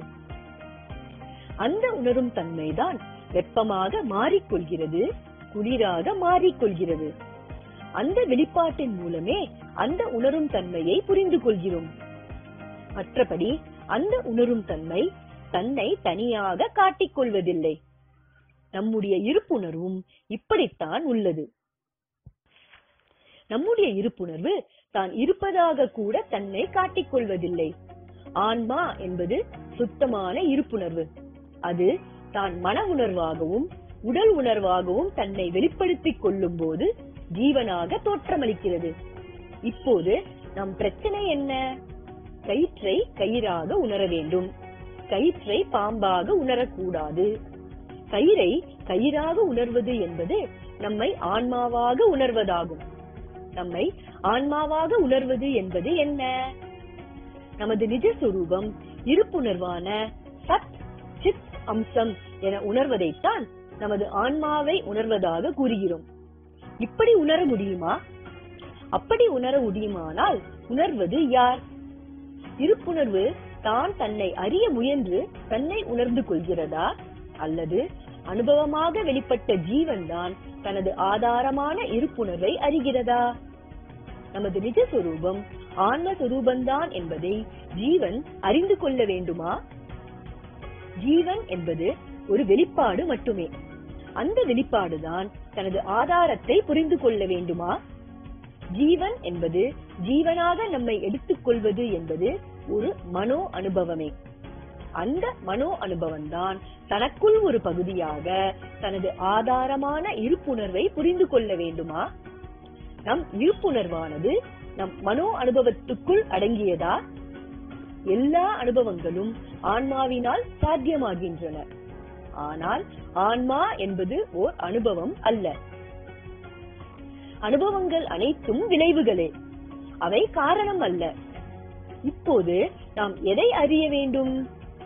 ஆன்மாவை அறிய வேண்டுமா? ஆன்மாவை அறிய வேண்டும் என சாஸ்திரங்கள் அனைத்தும் மீண்டும் மீண்டும் கூறினாலும் ஆன்மாவை அறிய முடியாது என்று அதே சாஸ்திரங்கள் கூறிவிடுகின்றன. எச்சில் படாதது பிரம்மம் ஒன்றே என சாஸ்திரங்கள் அனைத்தும் ஏகோபித்து கோஷிக்கின்றன. ஒரு பொருள் ஓர் அனுபவம் இருக்கிறதென்றால் ஆன்மா இல்லாமல் எதுவும் இருப்பதற்கு சாத்தியமில்லை. நமக்கு ஏற்படும் அனுபவங்கள் அனைத்தும் ஆன்மாவாலேயே சாத்தியம். விரலே இல்லை என்றால் நெருப்பின் அனுபவமும் நீரின் அனுபவமும் சாத்தியம் அல்ல. வெப்பமாக உணர்வதும் குளிராக உணர்வதும் விரல் அனுபவம் மட்டுமே. ஜீவனாக வெளிப்படுவதும் ஆன்மாவே. வெப்பம் மட்டும் விரல் உணர்வல்ல, குளிர் மட்டும் விரல் உணர்வல்ல. ஜீவனாக வெளிப்படுவது ஆன்மாவாக இருந்தாலும் ஜீவன் மட்டுமே ஆன்மா அல்ல, ஆனால் ஜீவனும் ஆன்மாவே. வேதாந்த சாஸ்திர விளக்கங்களில் இரண்டு விதமான நிலைப்பாடுகளை எடுத்துக் கொள்கின்றனர். பாம்பு என்னும் அனுபவத்திலிருந்து விடுபட வேண்டும், கயிறை கயிறாக புரிந்து கொள்ள வேண்டும்.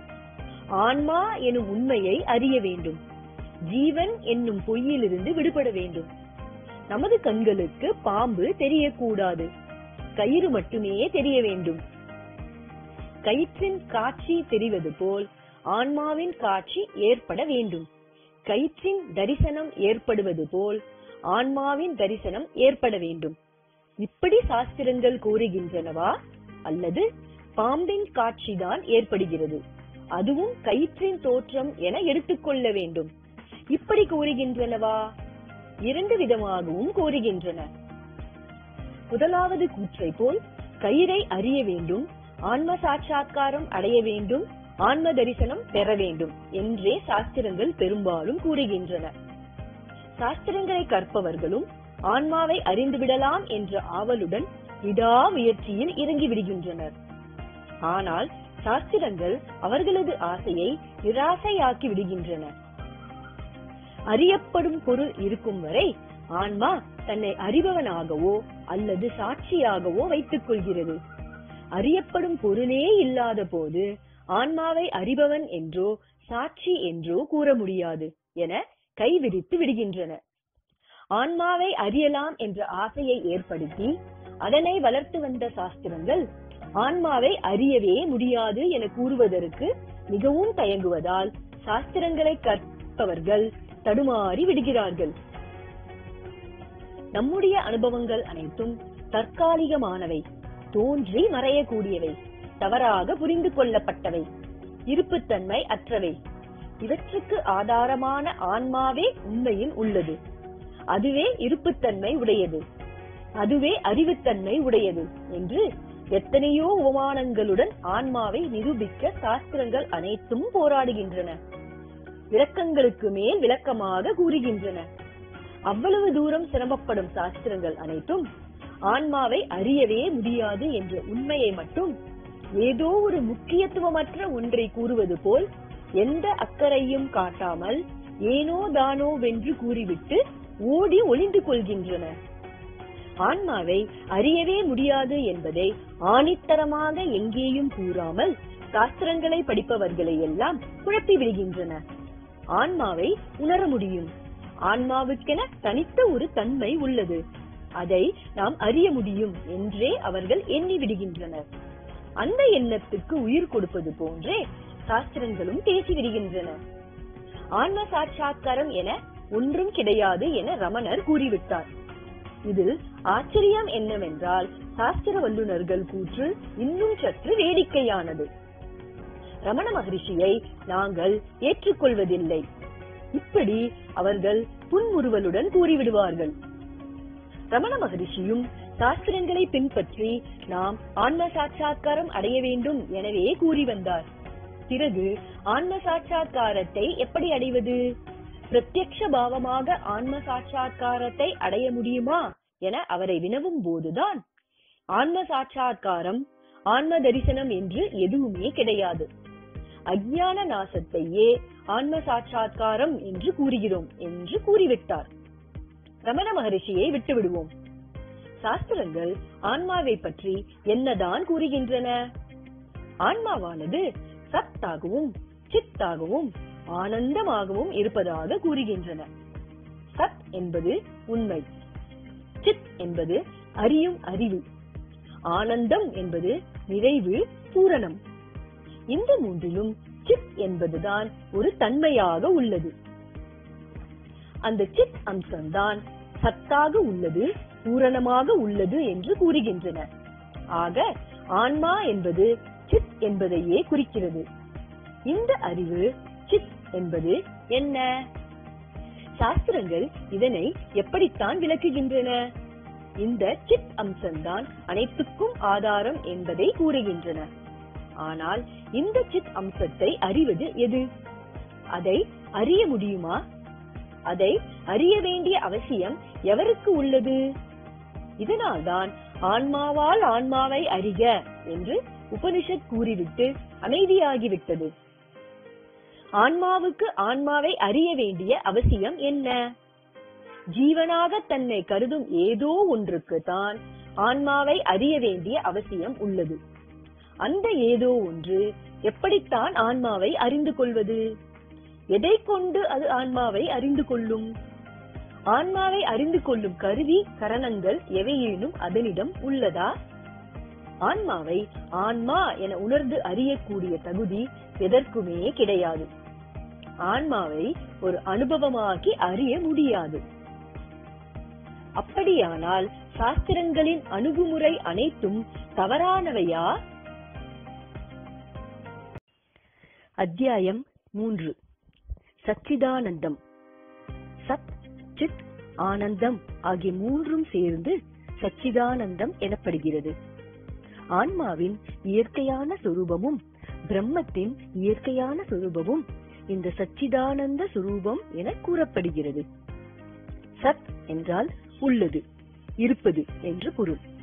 பாம்பு கயிறு உதாரணத்தில் கயிறு என்பது மட்டுமே உள்ளது, அது சத் என கூறப்படுகிறது. பாம்பு என்பது இல்லாத ஒன்று, ஆனால் அது இருப்பது போல் தோற்றமளிக்கிறது.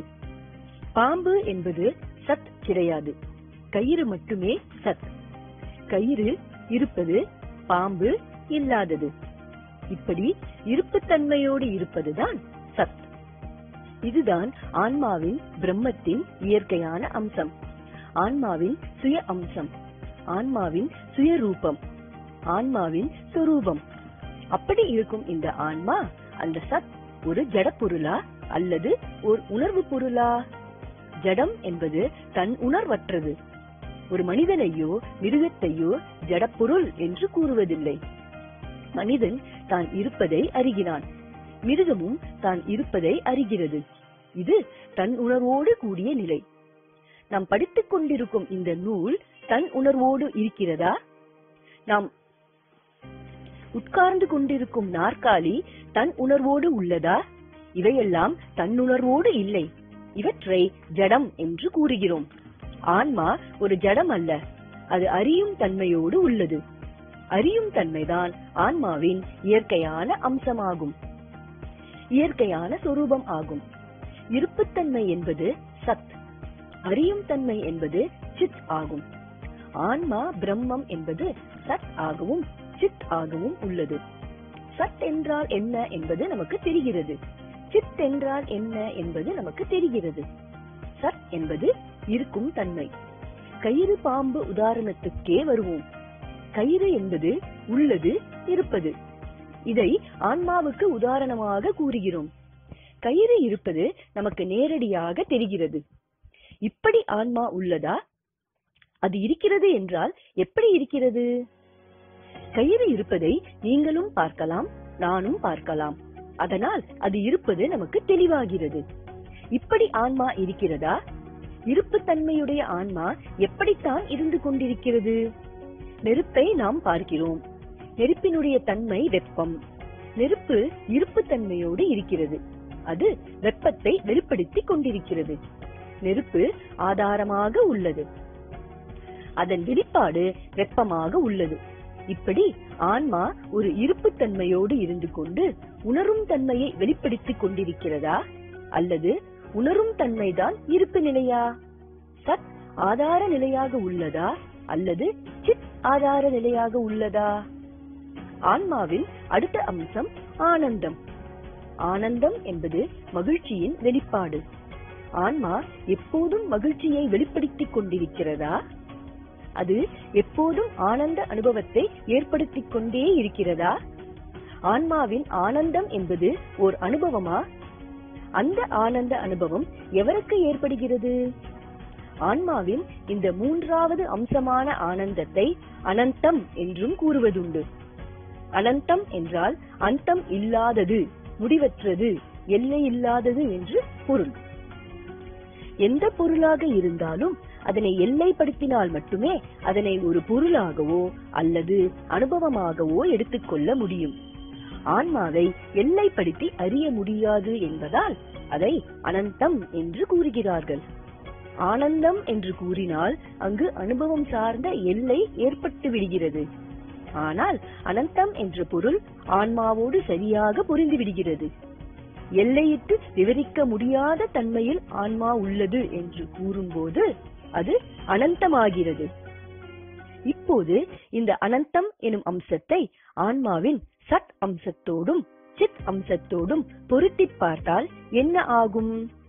ஆன்மாவின் சத் அம்சம் உள்ளது, ஆனால் அதனை எல்லைப்படுத்த முடியாது.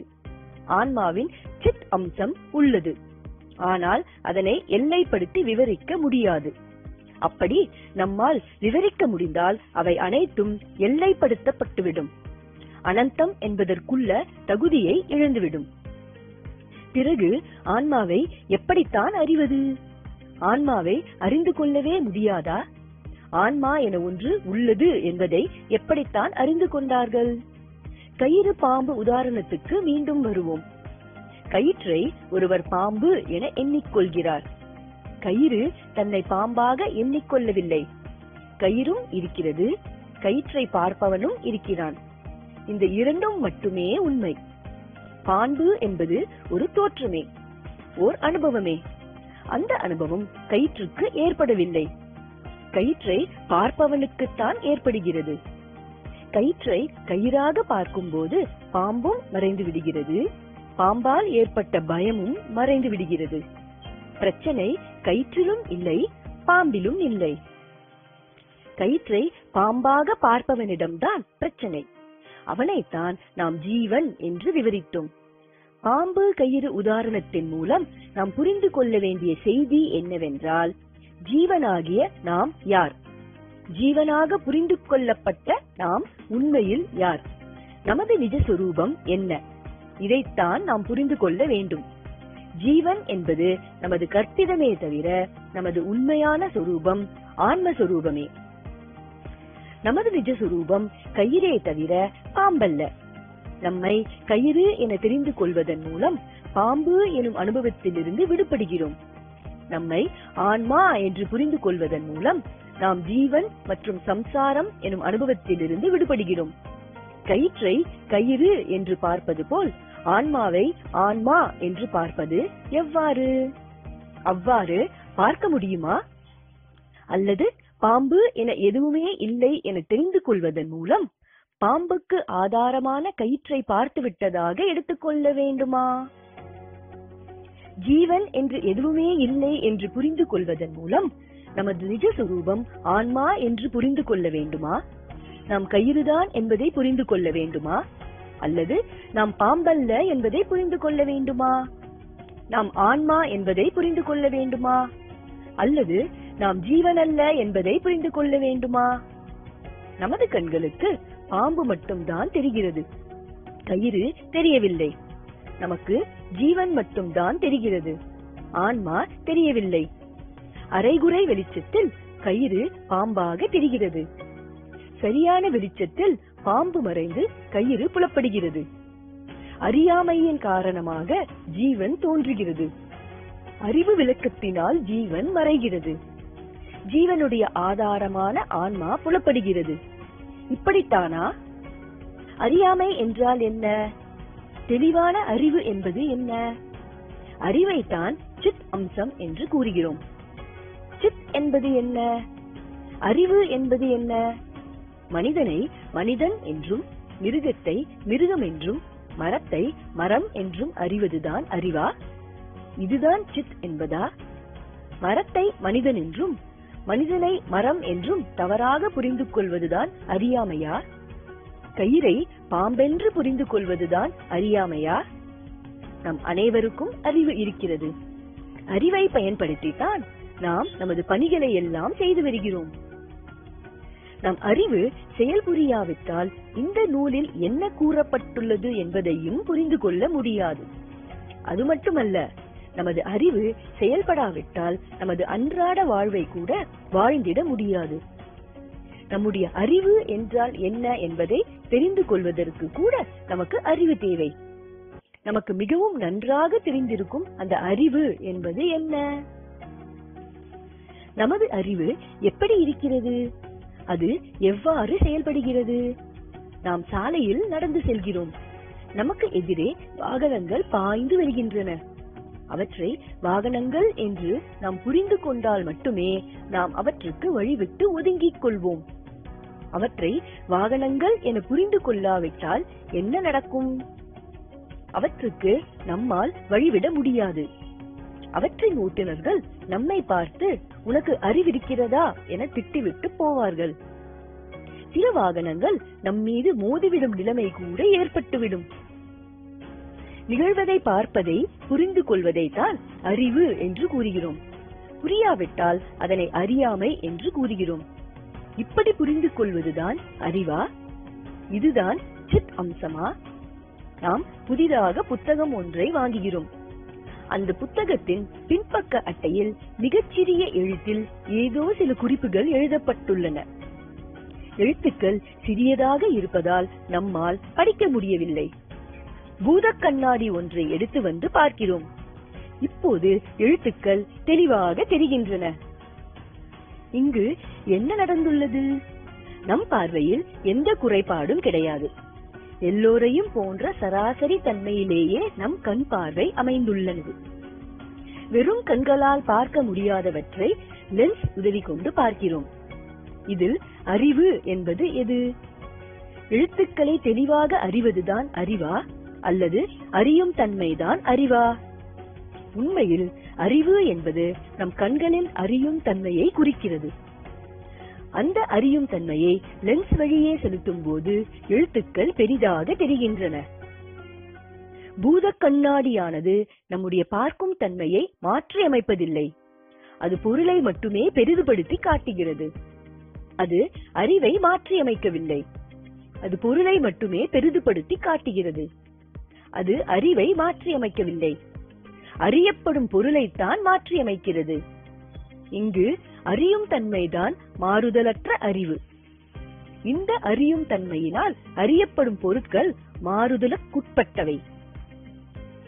இந்த அறியும் தன்மையில் எழுத்துக்களை அறியலாம், பொருட்களை அறியலாம், மனிதர்களை அறியலாம், மாற்றி மாற்றி அறியலாம், புதிது புதிதாக அறியலாம். ஆனால் அறியும் தன்மையில் மாற்றம் கிடையாது. அது இயற்கையானது, மாற்றமில்லாதது. அறிதல் தான் அறிவு. அறிதல் என்பது அறியப்படும் பொருளை குறிப்பிடவில்லை, அறியும் அறிதலையே குறிப்பிடுகிறது. அறியும் அறிவையே குறிப்பிடுகிறது. இந்த அறியும் தன்மைதான் உணரும் திறனுடையது, உயிர் தன்மையுடையது. இதுதான் முதல்நிலை அம்சமாக உள்ளது. காணப்படும் அறியப்படும் மற்றவை அனைத்தும் இரண்டாம் நிலை அம்சமுள்ளவையே ஆகும். மரம் பார்க்கப்பட்டாலும் சரி, மனிதன் பார்க்கப்பட்டாலும் சரி, இரண்டுமே இரண்டாம் நிலை அம்சமே. பார்ப்பதுதான் உயிர் அம்சம், பார்க்கப்படுவது பொருள் அம்சம், ஜட அம்சமே.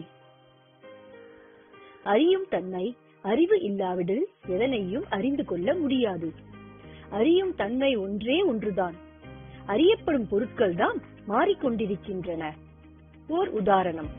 நல்ல இரவு நேரம். நாம் நமது கையில் டார்ச் விளக்கு ஒன்றை வைத்துள்ளோம். டார்ச் வெளிச்சத்தை ஒரு நபர் மீது பாய்ச்சுகிறோம். டார்ச் வெளிச்சத்தில் அவர் மட்டும் தெரிகிறார். மற்றவையெல்லாம் இருளாக இருக்கின்றன. நாம் இப்போது வெளிச்சத்தை ஒரு மரத்தின் மீது திருப்புகிறோம். இப்போது மனிதன் மறைந்து விட்டார். மரம் மட்டுமே வெளிச்சத்தில் இருக்கிறது.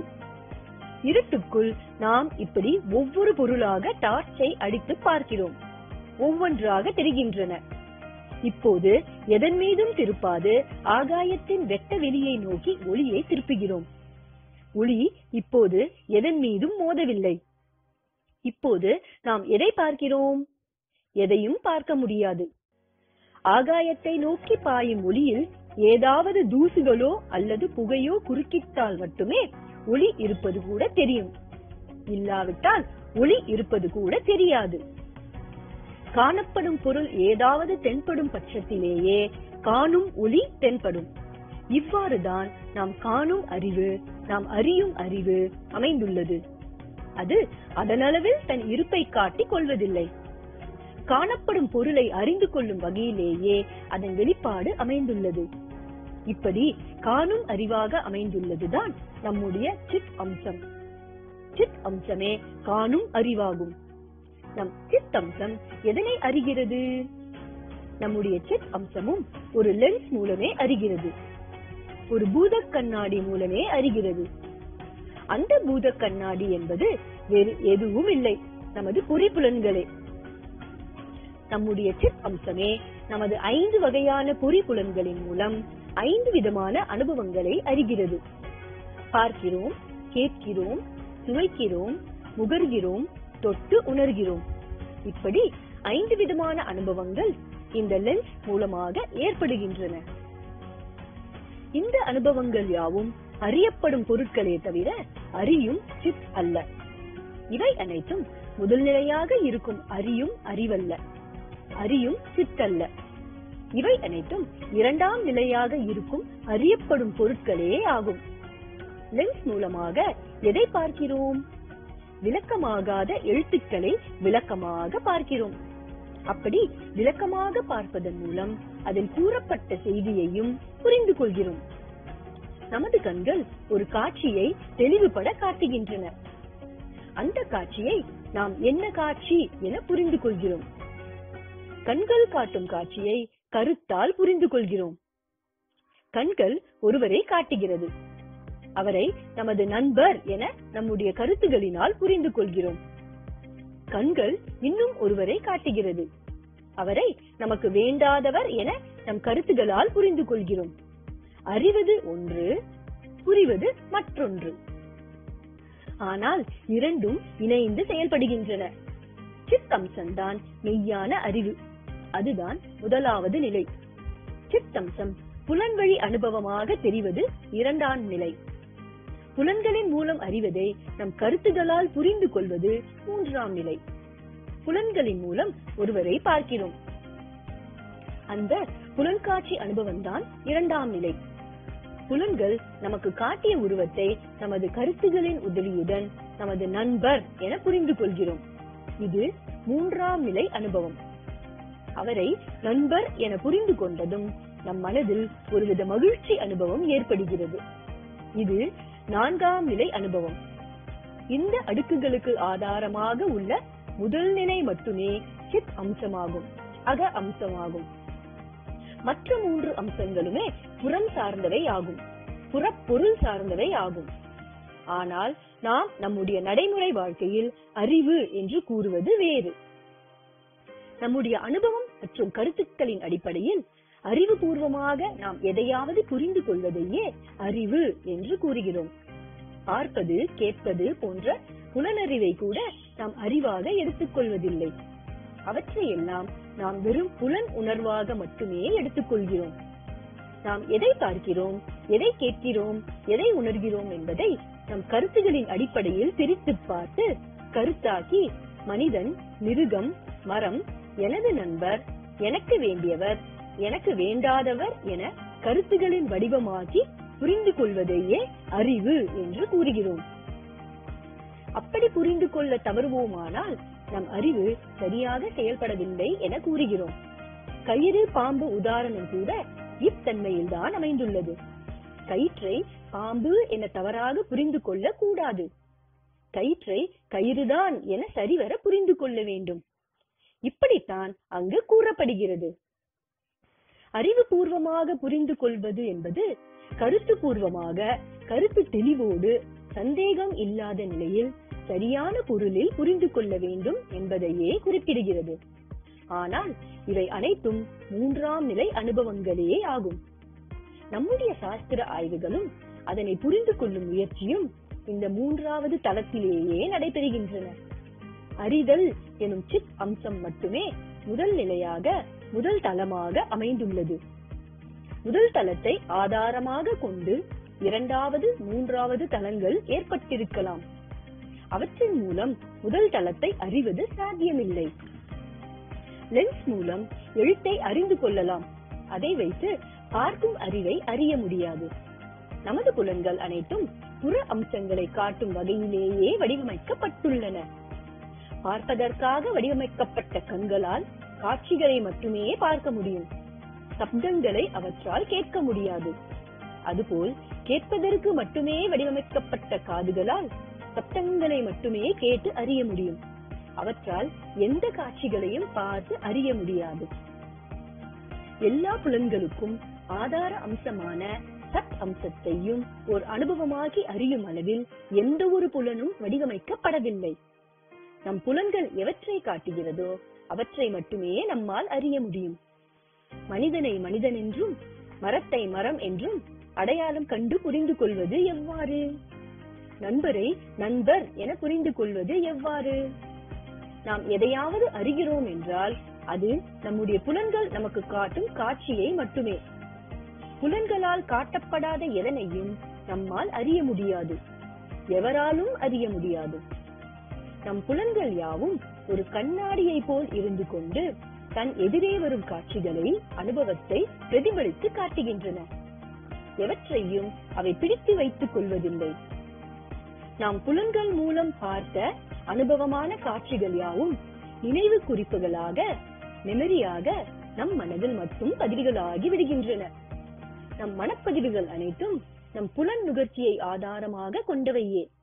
ஆனால் அவை அனைத்தும் முடிந்து போன அனுபவ பதிவுகளே. இந்த மனப்பதிவுகளின் உதவியோடு நாம் நமது புலன் உணர்வுகளை, புலன்களின் மூலமாக ஏற்படும் காட்சிகளை புரிந்து கொள்கிறோம்.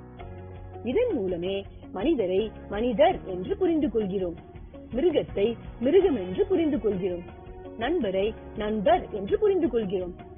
மனப்பதிவுகளின் மூலம் நிகழ்வுகளை புரிந்து கொள்வதும் அனைத்தும் மூன்றாவது தளத்தில் நிகழ்ந்து வருகின்றது. இங்கு நாம் சேமித்து வைத்துள்ள செய்திகள் தான் நம்முடைய அறிவாக இருந்து செயல்படுகின்றன. புலன்களில் ஏற்படும் பிரதிபலிப்புகள் யாவும் கனப்பொழுதில் ஏற்பட்டு கனப்பொழுதில் மறைந்து விடுகின்றன. முடிந்து போன அனுபவங்கள் எவையும் நம்முடைய புலன்களில் சேமித்து வைக்கப்படுவதில்லை. நம் மனதுதான் ஒரு சேமிப்பு கிடங்காக இருந்து செயல்படுகிறது. சேமிக்கப்பட்ட செய்திகளின் மூலம் அது செயல்படுகின்றது. சிந்தித்து பார்க்கிறது, புரிந்து கொள்கிறது. தெரிந்ததை கொண்டு தான் தெரியாததை கூட அனுமானம் செய்து கொள்கிறது. மற்றவர்களுடைய மனப்பதிவுகளை கூட இரவல் வாங்கி கொள்கிறது. மூன்றாம் தளத்தில் செயல்படும் நம் மனதுதான் ஆன்மாவை தெரிந்து கொள்ள முயல்கிறது, சித் அம்சத்தை புரிந்து கொள்ள முயல்கிறது. தனக்கு தெரிந்த செய்திகளை கொண்டு சித் அம்சத்தை அனுமானம் செய்து கொள்கிறது. இந்த முயற்சியை நம் சித் அம்சம் செய்வதில்லை. இரண்டாம் தளமாக செயல்படும் புலன்கள் கூட இந்த முயற்சியில் ஈடுபடுவதில்லை. மூன்றாம் தளம் என்பது முடிந்து போன அனுபவங்களின் சேமிப்பு, எரிந்து போன சாம்பலினால் ஏற்படுத்தப்பட்ட ஒரு மாளிகை. இந்த மூன்றாம் தளத்தில் கற்பனையும் கனவுகளும் மட்டுமே சாத்தியம். நிகழ்கால அனுபவங்கள் அனைத்தும் புலன்களில் மட்டுமே சாத்தியம். இரண்டாம் தளத்தில் மட்டுமே சாத்தியம். நம் புலன்கள் தனது ஆதாரத்தை பிரதிபலித்து காட்ட முயல்வதில்லை.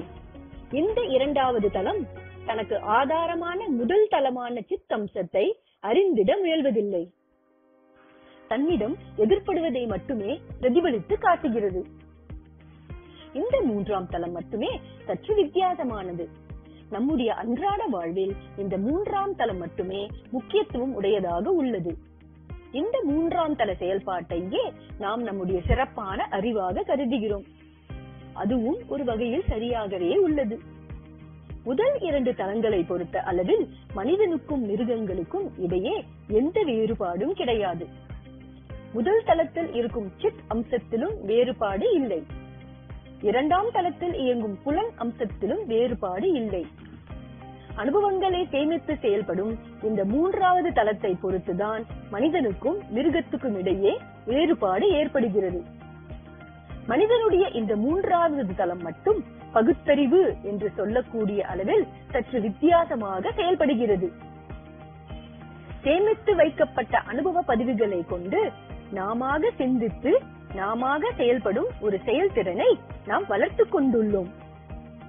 ஒரு மிருகமோ பறவையோ நம்மை போல் சிந்தித்து செயல்படுவதில்லை.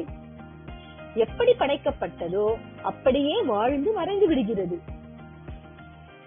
நாம் அப்படி இல்லை. நாம் எப்படி வாழ வேண்டும் என திட்டமிட்டு அதன்படி நம் வாழ்வை அமைத்துக் கொள்கிறோம். இதனால் நம்முடைய வாழ்வை அர்த்தமுள்ள வாழ்க்கை, அறிவுபூர்வமான வாழ்க்கை என கூறிக்கொள்கிறோம்.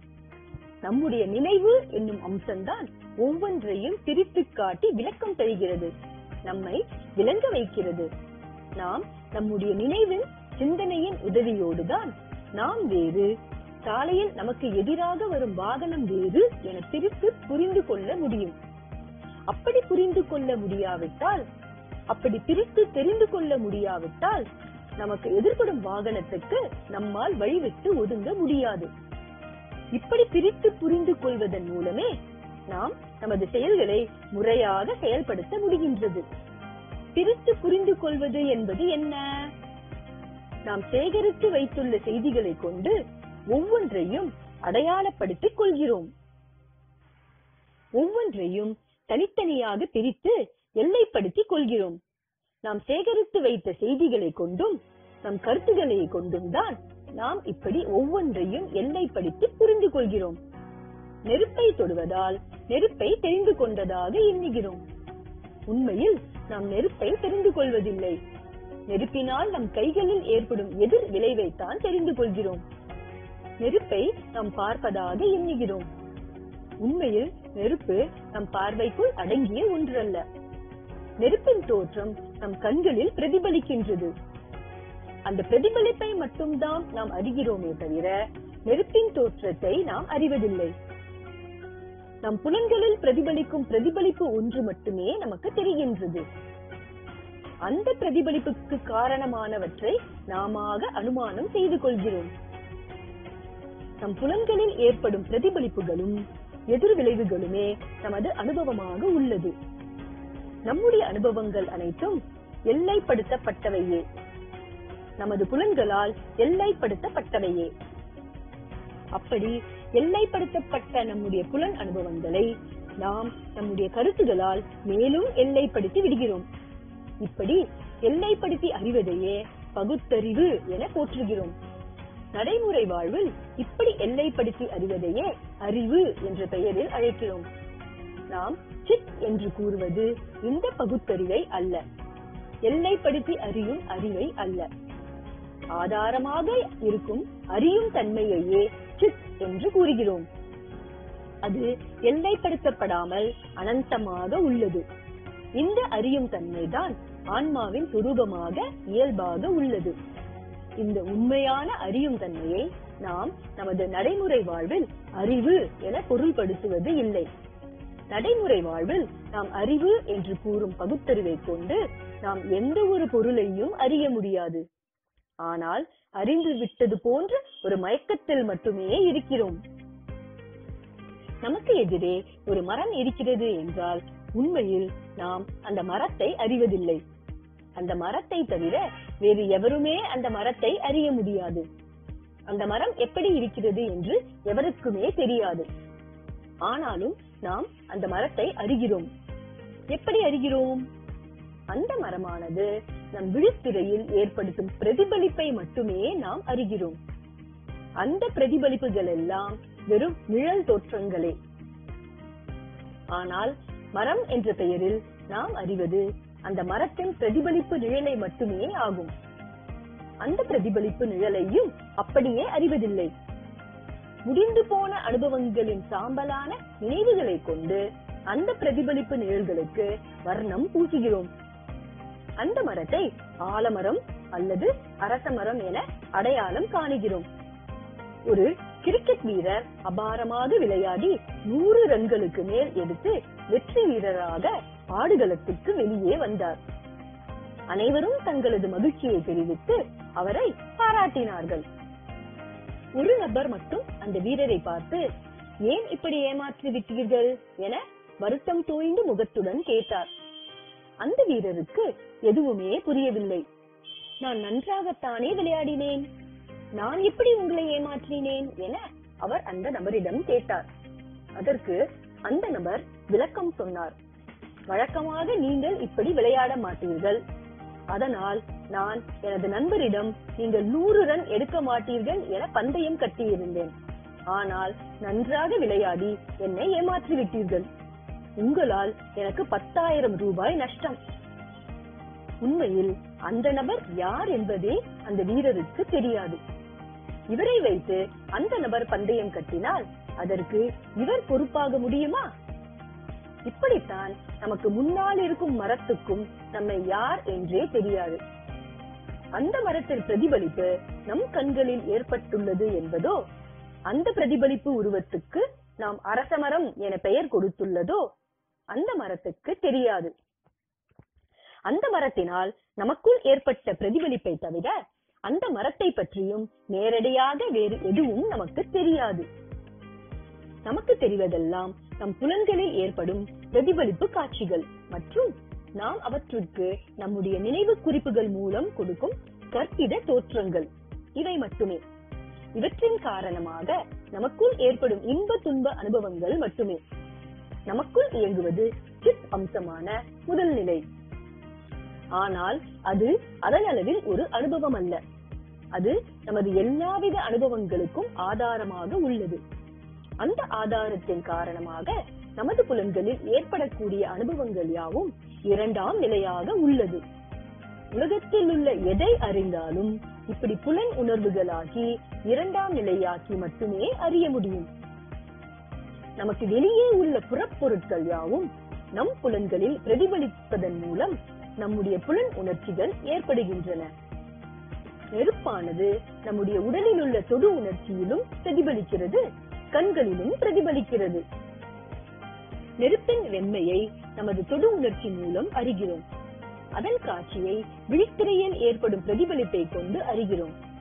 இப்படி தண்ணீரை அறிகிறோம், ஒவ்வொரு பொருளையும் அறிகிறோம். ஒவ்வொன்றும் ஏதோ ஒரு வகையில் நம்முடைய புலன்களில் ஏதோ ஒரு தனித்தன்மையுடன் பிரதிபலித்து தன்னுடைய விளக்கத்துக்கு காரணமாக இருந்து கொள்கின்றன. நெருப்பு வெண்மையை காட்டுகிறது, வெளிச்சத்தை காட்டுகிறது. நீர் குளிர்ச்சியை காட்டுகிறது, சுவையையும் தனக்கென தோற்றத்தையும் காட்டுகிறது. இப்படி புறப்பொருட்கள் எல்லாம் தமக்கென ஏதோ ஒரு தனிப்பட்ட தன்மையை நமது 2ஆம் நிலையான புலன்களில் வெளிப்படுவதே போல் முதல் நிலையான சித் அம்சமும் தன்னுடைய தனிப்பட்ட அம்சத்தை, தன்னுடைய சத் சித் ஆனந்த அம்சத்தை நம்முடைய 2ஆம் நிலையான புலன் அம்சத்தில் வெளிப்படுத்தி காட்டுமா? சித் அம்சமானது ஏதாவது ஒரு தனிப்பட்ட புலன் உணர்வாக தன்னை வெளிப்படுத்தி காட்டுமா? இது நெருப்பினால் ஏற்பட்ட புலன் உணர்வு, இது நீரினால் ஏற்பட்ட புலன் உணர்வு என புரிந்து கொள்வது போல், இது சித் அம்சத்தால் ஏற்பட்ட புலன் உணர்வு என கூறுவது போல் ஏதேனும் ஒரு விசேடமான புலன் உணர்வு உள்ளதா? ஏனெனில் நாம் அறிவது அனைத்தும் நமது புலன்கள் நமக்கு காட்டுவதே மட்டுமே. நமக்கு ஏற்படும் இன்ப துன்ப அனுபவங்கள் அனைத்தும் நமது நரம்பு மண்டலங்களில் ஏற்படும் புலன் அனுபவங்களே. புலன் அனுபவங்களை தவிர வேறு எதுவுமே நமக்கு தெரியாது. நம்முடைய முதல் நிலையான சித் அம்சம் தனக்கென விசேடமான ஏதாவது ஒரு புலன் உணர்வை வெளிப்படுத்துமா? மரத்தை நாம் பார்க்கும் போது மரத்தை நாம் பார்ப்பதில்லை. அது நமக்குள் ஏற்படுத்தும் பிரதிபலிப்பு காட்சியை மட்டுமே அறிகிறோம். நெருப்பை நாம் நேரடியாக அறிவதில்லை. அது நமது புலன்களில் ஏற்படுத்தும் பிரதிபலிப்பு காட்சியை மட்டுமே நாம் அறிகிறோம். மரத்தையோ நெருப்பையோ அல்லது வேறு எதையுமோ அவற்றை நம்மால் நேரடியாக அறிய முடியாது. அவையெல்லாம் அவற்றின் நிலையில் எப்படி உள்ளன என்பதே நமக்கு தெரியாது. நமக்கு தெரிந்தவை எல்லாம் அவற்றின் பிரதிபலிப்பு மட்டுமே, நமது புலன்களில் ஏற்படும் பிரதிபலிப்பு மட்டுமே. இது போன்று சித்தம்சத்தை நாம் நேரடியாக கூட அறியாமல் இருக்கலாம். அது எப்படி இருக்கிறது என்று கூட தெரியாமல் இருக்கலாம். ஆனால் அது தனக்கென தனிப்பட்டதொரு வெளிப்பாட்டை நமது புலன்களில் ஏற்படுத்துமா? புலன் உணர்ச்சியாக வெளிப்படும் அனைத்து வெளிப்பாடுகளும் சித் அம்சத்தின் வெளிப்பாடுகளே தவிர சித் அம்சத்துக்கென பிரத்யேகமாக எந்தவித தனியான வெளிப்பாடும் கிடையாது. நான் இருக்கிறேன் என்ற இருப்புணர்வு கூட நம் மன இயக்கத்தின் காரணமாக ஏற்படும் புலன் உணர்வே தவிர அதற்கும் சித்தம்சத்துக்கும் நேரடியான எந்த தொடர்பும் கிடையாது. பார்த்தல், கேட்டல் போன்ற 5 விதமான புலன் நுகர்ச்சிகள், புலன் உணர்ச்சிகள் நமக்கு ஏற்படுகின்றன. இவையெல்லாம் எவ்வாறு வேலை செய்கின்றன? எல்லா புலன்களும் ஒரே நேரத்தில் ஒட்டுமொத்தமாக வேலை செய்கின்றனவா அல்லது ஒன்றன் பின் ஒன்றாக வேலை செய்கின்றனவா? ஒரு புலன் ஒரு காட்சியை அல்லது உணர்ச்சியை வெளிப்படுத்தும் போது மற்ற புலன்கள் வேலை செய்வதில்லையா? நாம் எவற்றை உணர்கிறோம், எவற்றை நாம் உணர்வதில்லை? உதாரணமாக, நாம் ஒரு இசையை கேட்டு ரசித்துக் கொண்டிருக்கிறோம். இதற்கு நமது செவிப்புலன் உதவி செய்கிறது. செவிப்புலன் இவ்வாறு பயன்பட்டுக் கொண்டிருக்கும் போது மற்ற புலன்கள் என்ன செய்து கொண்டிருக்கின்றன? அவை எவற்றையும் பிரதிபலிக்காமல் ஓய்வில் உள்ளனவா? உண்மையில் நம்முடைய அனைத்து புலன்களும் திறந்தே இருக்கின்றன. எல்லா புலன்களிலும் அவை சம்பந்தப்பட்ட பிரதிபலிப்பு அம்சங்களும் இருந்து கொண்டுதான் இருக்கின்றன. ஆனால் நம் மனம் எதில் ஈடுபாடு கொண்டு எந்த புலன் உணர்ச்சியோடு பொருந்திக் கொள்கிறதோ அந்த உணர்ச்சியை மட்டும் நாம் பிரதானமாக அறிகிறோம். மற்றைய புலன் உணர்ச்சிகள் பகல் நிலவை போல் முக்கியத்துவம் இழந்து காணப்படுகின்றன. மனம் இவ்வாறு பொருந்துவதைத்தான் மன ஈடுபாடு, கவனித்தல், கவனம் செலுத்துதல் என கூறுகிறோம். ஆர்வம் உள்ள இடத்தில் இந்த கவனம் அதுவாக பொருந்திக் கொள்கிறது. ஆர்வம் இல்லாத பட்சத்தில் நாம முயன்றுதான் இந்த கவனத்தை இணைக்க வேண்டியுள்ளது. தியான பயிற்சிகள் அனைத்தும் இந்த கவனத்தை ஏதோ ஒன்றில் நிலை பெற செய்வதாகவே அமைந்துள்ளன. நமது சுவாசத்தை கவனிக்கலாம், நமது சிந்தனையை கவனிக்கலாம், நம் உடலின் இயக்கத்தை கவனிக்கலாம், உடலில் ஏதோ ஒரு புள்ளியில் கவனத்தை நிலைநிறுத்தலாம், இந்த கவனத்தையே கூட கவனிக்கலாம். இப்படி எத்தனையோ விதமான இந்த கவனத்தின் செயல்பாடு அமைந்துள்ளது. இந்த கவனம் என்பது என்ன? நாம் எதை தெரிந்து கொண்டாலும் இந்த கவனத்தின் உதவி இல்லாமல் தெரிந்து கொள்ள முடியாது. இப்படி அனைத்துக்கும் ஆதாரமாக செயல்படும் இந்த கவனம்தான் ஆன்மாவின் சித் அம்சமா? இதுவும் சித் அம்சத்தின் வெளிப்பாடே தவிர இதுவும் சித் அம்சம் அல்ல. இந்த கவனமும் நம்முடைய மன இயக்கத்தின் பகுதியே. நம் விருப்பத்துக்கு ஏற்றவாறு இதனை நகர்த்திக் கொள்ளலாம். இந்த கவனம் என்பது என்ன? இதன் செயல்பாடு யாது? இதை பற்றி நாம் தெரிந்து கொள்வதற்கு முன் நம்முடைய தூக்கம், உறக்கம் பற்றிய சில செய்திகளையும் தெரிந்து கொள்வது உதவியாக இருக்கும். நனவு, கனவு, தூக்கம் என 3 வகையான அனுபவங்கள் ஏற்படுவதை நாம் அறிந்துள்ளோம். நனவு என்பது நாம் தூங்காமல் விழித்திருக்கும் நிலை. நனவு நிலையில் நடப்பதெல்லாம் நமக்கு தெரியும். நாம் என்ன செய்கிறோம், நாம் எதனோடு தொடர்பு கொண்டுள்ளோம் என அனைத்தையும் அறிகிறோம்.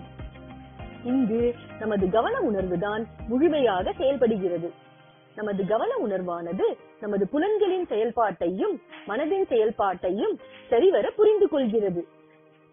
இதன் மூலமே நாம் நம்முடைய அன்றாட வாழ்வின் அனைத்து பணிகளையும் எதிர்கொள்ள முடிகிறது. நம்முடைய கனவு நிலை என்பது நம்முடைய கவனமும் நம்முடைய நினைவுகளும் மட்டும் இணைந்து செயல்படும் நிலை. இங்கு நமது புலன்கள் அனைத்தும் ஓய்வில் உள்ளதால் புலன்களில் எந்த பிரதிபலிப்புகளும் ஏற்படுவதில்லை. இங்கு நமது உடல் மட்டும் தூக்கத்தில் இருக்கிறது. ஆகவே உடலோடு தொடர்புடைய எவையும் நம் கவனத்துக்கு வராது. இங்கு மனம் மட்டுமே விழித்துக் கொண்டுள்ளது. அங்கு தாமாக ஏற்படும் நினைவுகளோடு மட்டும் நமது கவனம் புரிந்து கொள்கிறது. இதுதான் நமது கனவு நிலையாகும்.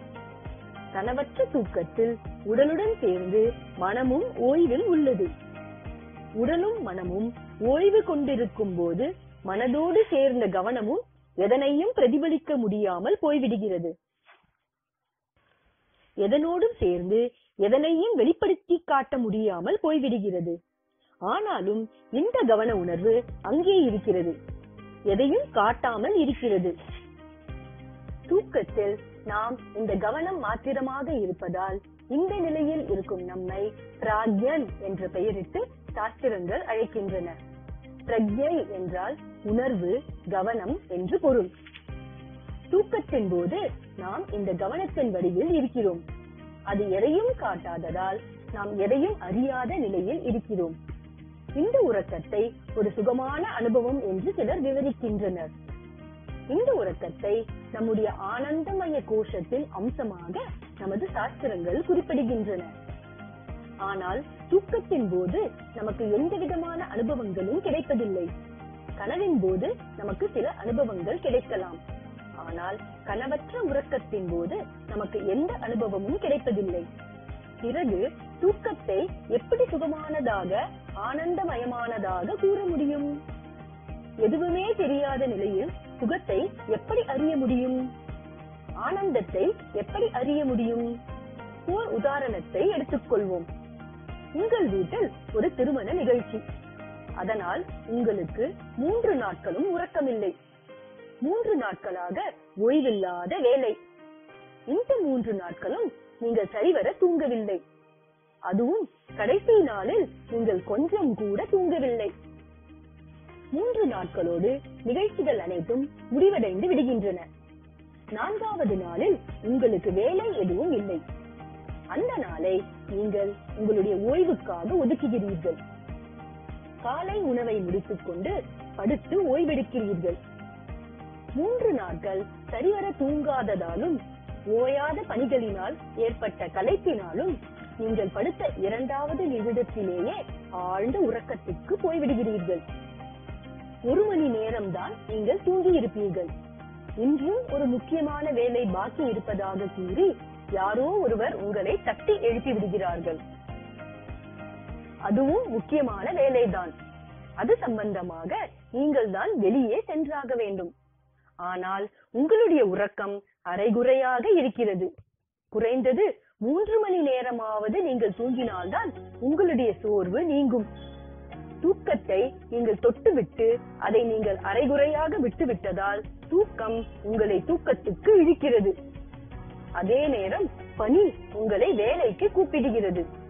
தூக்கம் உள்ளே இருக்கிறது, பணி வெளியே இருக்கிறது. இந்த நிலையை நீங்கள் கவனித்து பார்ப்பீர்களேயானால் தூக்கத்தின் தன்மை உங்களுக்கு தெரிய வரும். தூக்கம் கலைந்தும் கலையாமலும் இருக்கும் போதுதான் தூக்கத்தின் ஆனந்தமான சுகமான அம்சம் உங்களுக்கு புலப்படும். தூக்கம் என்பது ஒரு ஆனந்த உணர்வாக, சுக உணர்வாக உங்களுக்குள் வீற்றிருப்பதை உங்களால் உணர முடியும். இத்தகைய அனுபவத்தை பகலில் தூங்கும் போது மட்டுமே உணர்ந்தறிய முடியும். இந்த கவன உணர்வு என்பதுதான் ஆனந்தமய கோஷமாக உள்ளது. தியான பயிற்சிகள் அனைத்தும் ஆனந்தமய கோஷத்தை செயல்பட வைக்கும் முயற்சிகளே ஆகும். நாம் நம் கவனத்தை நம் கவனத்தின் மீதே திருப்பி நம்முடைய ஆனந்த உணர்வுகளை செயல்படுத்த முடியும். அந்த உணர்வுகளும் செயல்படாது வெறும் கவன உணர்வாக மாத்திரமும் நாம் இருந்து கொள்ளலாம். அனுபவங்கள் எதுவுமற்ற கவனத்தை மாத்திரம் நாம் நமது முயற்சிகளின் மூலமாக கொண்டு வருவதையே நிர்விகற்ப சமாதி என்று கூறுகிறோம். நமது சமாதி நிலையில் நாம் எதையும் அறியாதிருந்தாலும் ஆனந்த பரவச நிலையை மட்டுமே அறிந்து கொண்டிருந்தால் அதனை பாவ சமாதி என்று குறிப்பிடுகிறோம். இவை அனைத்துமே நம் மன அம்சத்தின் வெளிப்பாடுகளே. அனைத்துக்கும் ஆதாரம் நம்முடைய சித் அம்சமாகவே இருந்தாலும் கூட வெளிப்பாடுகள் அனைத்தும் மனதின் அம்சமாகவும் புலன் உணர்வுகளின் அம்சமாகவும் மட்டுமே உணர்ந்தறியப்படுகின்றன. சித் அம்சத்தை பொறுத்த அளவில் அது அனைத்து அனுபவங்களுக்கும் ஒரு ஆதாரமே தவிர அது அதன் அளவில் ஓர் அனுபவம் அல்ல, தனித்தன்மையான ஓர் அனுபவம் அல்ல. ஆன்மா மற்றும் பிரம்மத்துடைய சித் அம்சத்தை பற்றி பலவாறாக விவரிக்கும் சாஸ்திரங்கள் இப்படி ஒரு முடிவுரையை வழங்கிவிடுகின்றன. பார்ப்பது பார்க்காதது இரண்டையும் விட்டு எவர் தானே தனித்த சொரூபத்துடன் நிலைத்திருக்கிறாரோ அவர் பிரம்மத்தை அறிந்திருக்கவில்லை, அவரே பிரம்மமாக இருக்கிறார். எவருக்கு விசேஷமே இல்லையோ அவருக்கு பிரம்மத்தை அறிந்தவர் என்ற பெயர் கொடுக்கப்படுவதில்லை. அவர் பிரம்மமே ஆவார் என்று கரை கண்ட முனிகள் கூறுகிறார்கள். பஞ்சதசி 4.68-67. சித் அம்சமான ஆன்மா தன்னை மறந்திருந்து விட்டு பிறகு தன்னை மீண்டும் அறிந்து கொள்வதில்லை. ஆன்மா சம்சாரம் எனும் பந்தத்தில் இருந்து விட்டு பிறகு விடுபட்டு முக்தியை அடைவதில்லை. ஜீவன் என்று தன்னை கருதுபவன்தான் முக்தியை அடைய வேண்டியது உள்ளது. ஜீவன் தன்னுடைய ஜீவன் என்னும் இயல்பை விட்டு விலகுவதுதான் தன்னுடைய சுயமான சித் அம்சத்தை அங்கீகரிப்பதாகும். சித் அம்சம்தான் நம்முடைய புலன் உணர்வாகவும் மன உணர்வாகவும் பிரகாசிக்கின்றது. நம்முடைய புலன்களில் இன்ப துன்ப உணர்ச்சிகள் இருக்கின்றன. நம்முடைய உடல் உணர்வுகளில் சில விரும்பக்கூடியவையாக உள்ளன, சில விரும்ப முடியாதவையாக உள்ளன. நம்முடைய நாக்கை எடுத்துக்கொள்வோம். இனிப்பான சுவை நம்முடைய நாக்கை மகிழ்வடைய செய்கிறது. கசப்பான சுவை சிரமத்தை ஏற்படுத்துகிறது. அதற்காக நம்முடைய நாக்கு நான் இனிப்பை மட்டும்தான் காட்டுவேன், கசப்பை காட்ட மாட்டேன் என கூறி தகராறு செய்வதில்லை. ஆனால் நம் புலன்களோடு சேர்ந்து செயல்படும் மனதுதான் புலன் நுகர்ச்சிகளை எல்லாம் தனது நுகர்ச்சியாக ஏற்றுக்கொண்டு சில உணர்ச்சிகளை வைத்துக் கொள்ளவும் சில உணர்ச்சிகளிடமிருந்து விடுபடவும் விரும்புகின்றது. சித் அம்சத்துக்கு பிரச்சனை கிடையாது. அதனால் சித் அம்சத்துக்கு முக்தி தேவையில்லை. புலன் உணர்ச்சிகளில் பிரச்சனைகள் இருந்தாலும் புலன்கள் எவையும் முக்தி கோருவதில்லை. நம்முடைய சித் அம்சம் 4 நிலையாக 4 தலங்களாக இயங்குவதை பார்த்தோம். நம்முடைய சித் அம்சம் சித் அம்சமாகவே இருப்பதுதான் முதல் தலம். இரண்டாவது தலத்தில் நம்முடைய புலன்கள் இயங்குகின்றன. நாம் நடந்து போய் கொண்டிருக்கும் போது நமக்கு எதிரே ஒருவர் வருகிறார். நம்முடைய புலன்களில் உதவியினால்தான் அவரது உருவத்தை நாம் பார்க்கிறோம். இவையெல்லாம் இரண்டாவது தலத்தில் ஏற்படும் புலன் அனுபவங்கள். அப்படி நாம் பார்த்த அவர் நம்முடைய நெருங்கிய நண்பர் என்பதை நம்முடைய மனதின் மூலமும் மனதிலுள்ள பதிவுகள் மூலமும் புரிந்து கொள்கிறோம். இவ்வாறு நடப்பதுதான் மூன்றாவது தலம். அவ்வாறு நாம் பார்த்த அவர் நம்முடைய நெருங்கிய நண்பர் என்பதை புரிந்து கொண்டதும் நம்முடைய மனதில் மகிழ்ச்சியும் ஒரு கலகலப்பான உணர்வும் நமக்கு தேவையான ஒருவரை சந்தித்த திருப்தியுமாக ஒரு அனுபவம் நமக்கு ஏற்படுகிறது. இத்தகைய அனுபவங்கள் ஏற்படுவதுதான் 4வது தலம். இந்த 4 தலங்களிலும் பந்தம், சம்சாரம், பிரச்சனை எங்கே உள்ளது? முதல் 2 தலங்களும் இயற்கையானவை. அவை அப்படித்தான் இருக்கும். அவை அப்படித்தான் செயல்படும். அங்கு மாற்றங்கள் எவையும் சாத்தியமில்லை. 3வது 4வது தலங்கள் செயற்கையானவை. இயற்கையான அம்சத்தில் செயற்கையும் இணைந்துள்ளது. சித் அம்சமானது நம்முடைய புலன்களிலும் மனம் என்னும் புலனிலும் அறியும் தன்மையாக வெளிப்படுகிறது. 2வது தலத்தில் செயல்படும் புலன்களிலும் அறியும் தன்மைதான் செயல்படுகிறது. புலன்களின் மூலம் அறியும் தன்மை செயல்படுகிறது. முக்தி அடைந்தாலும் அடையாவிட்டாலும் நமது புலன்கள் இவ்வாறுதான் செயல்படும். நம் புலன்களுக்கு முன்னால் எவை எதிர்ப்படுமோ அவற்றை அப்படியே பிரதிபலித்து காட்டுவதுதான் புலன்களின் பணி. முக்திக்கும் புலன்களின் பணிக்கும் எந்த தொடர்பும் கிடையாது. அதுபோல் பந்தத்துக்கும் புலன்களுக்கும் எந்த தொடர்பும் கிடையாது. நாம் பந்தத்தில் இருந்தாலும் சரி, முக்தியில் இருந்தாலும் சரி, நம்முடைய புலன்கள் மாறுதல் எதுவும் இல்லாமல் எப்போதும் போலவே இயங்கும். மூன்றாவது தளத்தில் நம் மனது ஒவ்வொன்றையும் தனது நினைவு குறிப்புகளை கொண்டு வகைப்படுத்துகின்றன. முதல் 2 தளமும் இயற்கையானது. ஆகவே அது அனைவருக்கும் பொதுவானது. எல்லோருடைய புலன்களும் ஒன்று போலவே இயங்குகின்றன. ஆனால் இந்த மூன்றாவது தளம் இயற்கையானது அல்ல, இது செயற்கையானது. ஒவ்வொருவருக்கும் அவரவர்களுடைய அனுபவத்தை கொண்டு சேமித்து வைக்கப்பட்ட நினைவு குறிப்புகளின் உதவியோடு இது செயல்படுகிறது. இங்கு நம்முடைய பங்களிப்பு அதிகமாக உள்ளது. ஆகவே இது செயற்கையானது. நம் கண்கள் தன் முன்னால் எதிர்ப்படும் ஒருவரை பிரதிபலித்து காட்டுகிறது. அவரை நீங்கள் உங்கள் நண்பர் என புரிந்து கொள்கிறீர்கள். நான் அவரை எனக்கு வேண்டாதவராக அடையாளம் கண்டு கொள்கிறேன். அந்த நபர் உங்களுக்கு நண்பராகிறார், எனக்கு வேண்டாத ஒருவராகிறார். அவரை சந்தித்தால் உங்களுக்கு மகிழ்ச்சி உணர்வு ஏற்படுகிறது. அவரை சந்தித்தால் எனக்கு வெறுப்பு உணர்வு ஏற்படுகிறது. இவையெல்லாம் ஒருவருக்கொருவர் வேறுபடுகின்றன. உங்களுடைய மனப்பதிவுகளுக்கு ஏற்ற அனுபவங்கள் உங்களுக்கு ஏற்படுகின்றன. என்னுடைய மனப்பதிவுகளுக்கு ஏற்ற அனுபவங்கள் எனக்கு ஏற்படுகின்றன. இந்த பதிவுகள் நமக்கு மகிழ்ச்சியையும் கொண்டு வருகின்றன, துக்கத்தையும் கொண்டு வருகின்றன. இவற்றின் விளைவாகவே நாம் நம்முடைய சுதந்திரம் பறிக்கப்பட்டதாகவும் நாம் பந்தப்பட்டுள்ளதாகவும் அறிகிறோம். இங்குதான் நமக்கு சுதந்திரம், விடுதலை தேவைப்படுகிறது. நம்முடைய 3வது 4வது தளம் சம்பந்தப்பட்டதுதான் நம்முடைய முக்தி. அத்தியாயம் 4. விவேகமும் வைராகியமும்.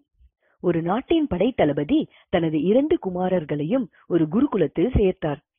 2 குழந்தைகளும் குருகுலத்தில் குருநாதருக்கு சேவை செய்து கொண்டு எல்லாவிதமான கல்விகளையும் கற்று வந்தனர்.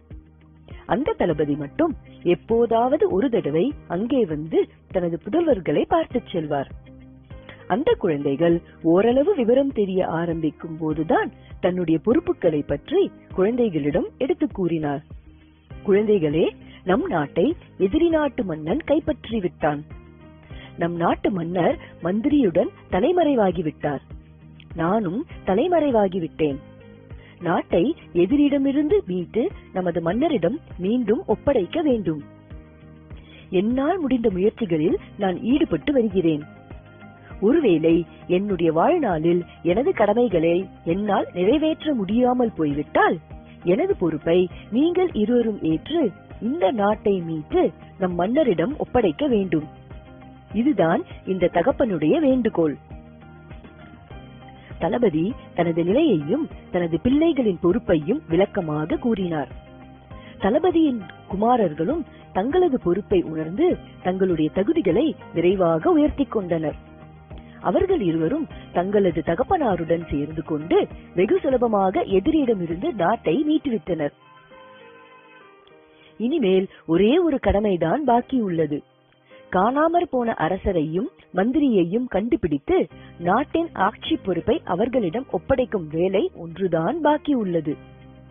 பாக்கியாக இருந்த அந்த வேலையை அவர்களது தகப்பனாரான தளபதியே முடித்து வைத்தார். அவர் தனது குழந்தைகளிடம் கூறினார், நீங்கள் இருவரும் என்னை மன்னிக்க வேண்டும். உங்களை பாதுகாத்து ஆளாக்க வேண்டும் என்ற காரணத்துக்காக தான் நான் தான் உங்களது தகப்பனார் என பொய் கூறிவிட்டேன். உண்மையில் நீங்கள் இருவரும் எனது பிள்ளைகள் இல்லை. உங்களில் மூத்தவர் அரசகுமாரன், இளையவர் மந்திரியின் குமாரன். அரசரும் மந்திரியும் எதிரி மன்னனால் கொல்லப்பட்டு விட்டார்கள். அதை உங்களிடம் மறைத்து விட்டேன். இந்த நாட்டை ஆளும் உரிமை உங்களுக்கே உள்ளது. நீங்களே அரசராகவும் மந்திரியாகவும் இருந்து ஆட்சி செய்யும் தகுதி அனைத்தையும் நீங்கள் சிறப்பாகவே பெற்றுள்ளீர்கள். மூத்தவர் அரச பதவியையும் இளையவர் மந்திரி பதவியையும் ஏற்று இந்நாட்டையும் இந்நாட்டு மக்களையும் காப்பாற்றுமாறு வேண்டுகிறேன். இப்படி கூறிய தளபதி மூத்தவர் அரச பதவியையும் இளையவர் மந்திரி பதவியையும் ஏற்கும்படி செய்தார். ஆன்மாவை கண்டுபிடிக்கும் சேவகர்களாகத்தான் விவேகமும் வைராகியமும் விவரிக்கப்பட்டுள்ளன. உண்மையில் விவேகம்தான் மந்திரிகுமாரன், வைராகியம்தான் இளவரசன். மன்னரை கண்டுபிடித்து அவரிடம் ஆட்சி ஒப்படைக்க எண்ணுவது போல் அவர்கள் இருவும் ஆன்ம சாட்சா்காரத்துக்காக முயற்சி செய்கிறார்கள். உண்மையில் அவர்களேதான் தங்களுக்கு முடிசூட்டி கொள்ளப் போகிறார்கள். சாதன சதுஷ்டயம் என்பதெல்லாம் நல்ல நோக்கத்துக்காக நம்மை நாமே ஏமாற்றிக் கொள்ளும் வித்தைதான். நாம் அடைய வேண்டிய உயர்ந்த நிலை என்பது ஆன்ம சாட்சா்காரம் அல்ல. நாம் அடைய வேண்டிய உயர்ந்த நிலை முக்தியே. நாம் அடைய வேண்டிய உயர்ந்த நிலை ஞானமே. விவேகம் என்பது ஞானத்தையும் வைராகியம் என்பது முக்தியையும் குறிக்கிறது. விவேகமும் வைராகியமும் சாதனங்களை போல் தோன்றுகின்றன. ஆனால் அவை உண்மையில் சாதனங்கள் அல்ல, சாத்தியமே, அடைய வேண்டிய இலக்கே.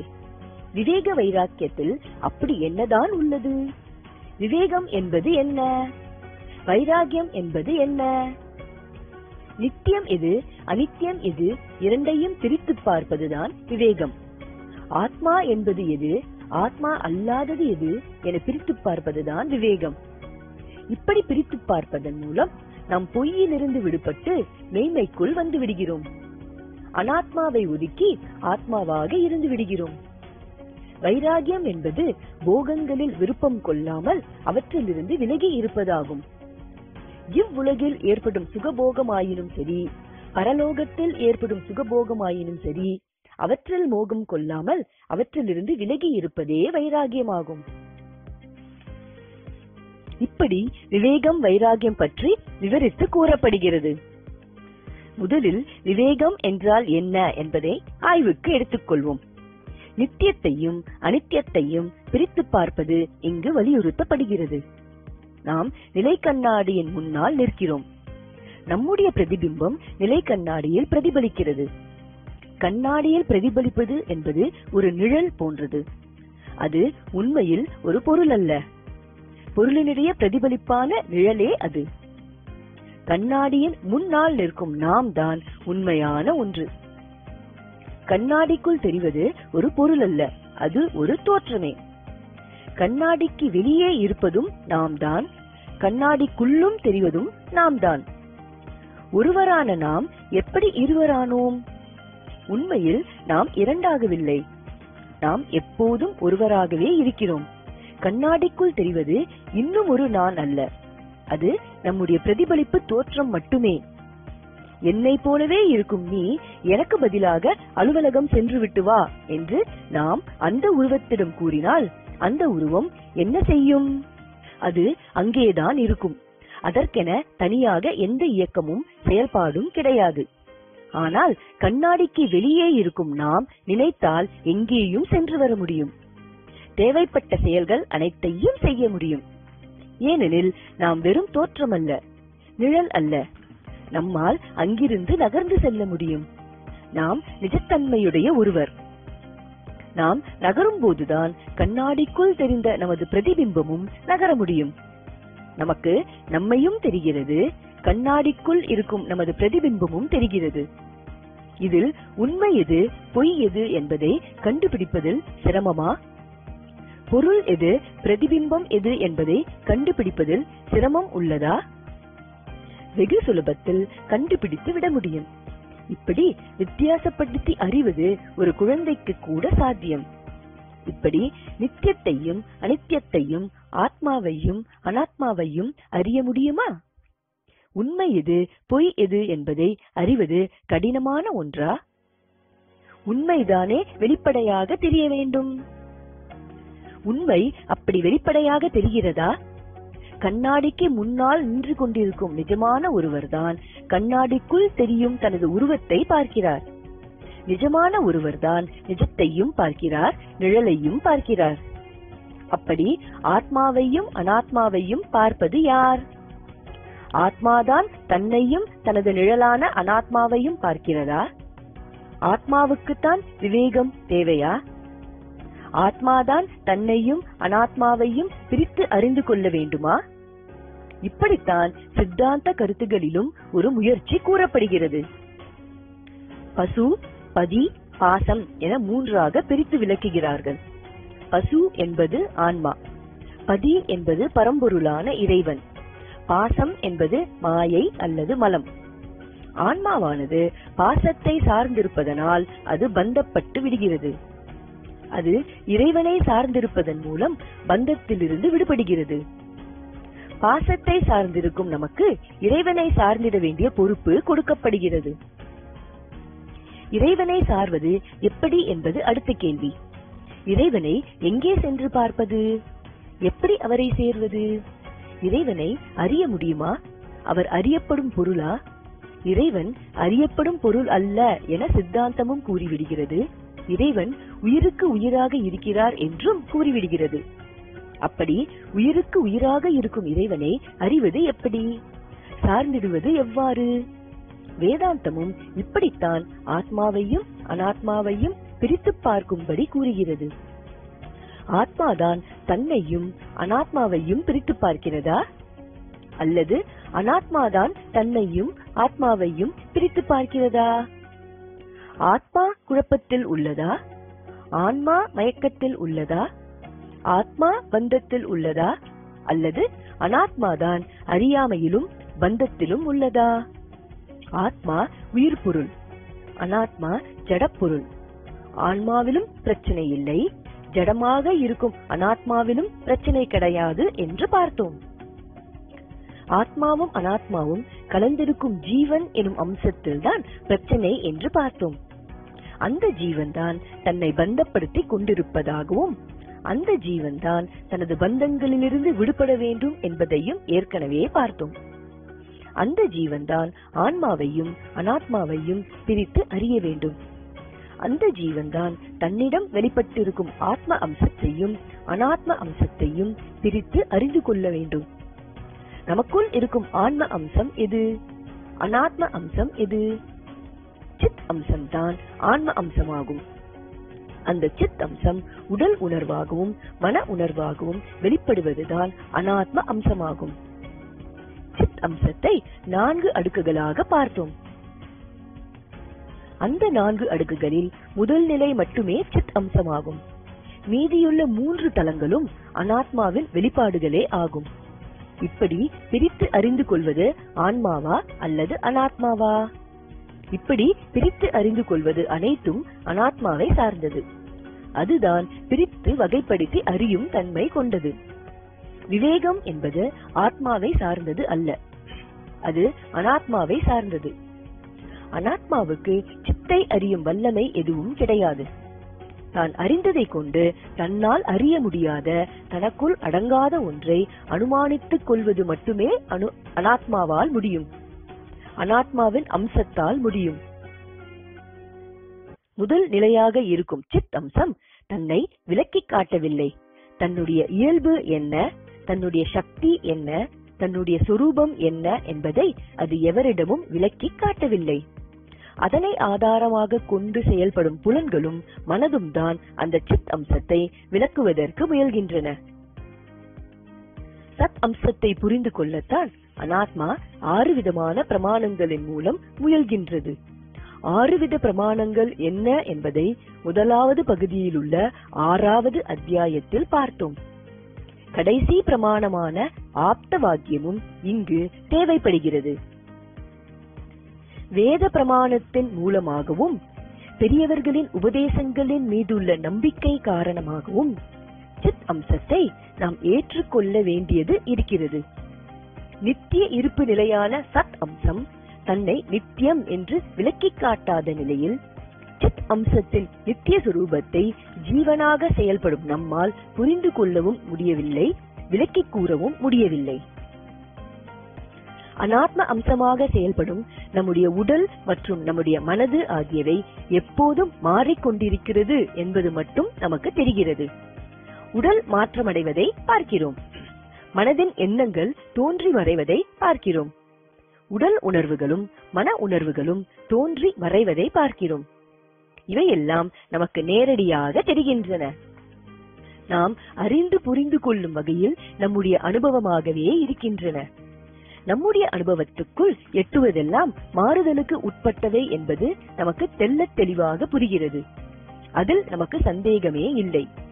ஆனால் மாறுதல் அடைந்து கொண்டிருக்கும் அனித்தியமான ஒன்றை கொண்டு மாறுதல் அடையாத நித்தியமான ஒன்றை அறிந்து கொள்ள முடியுமா?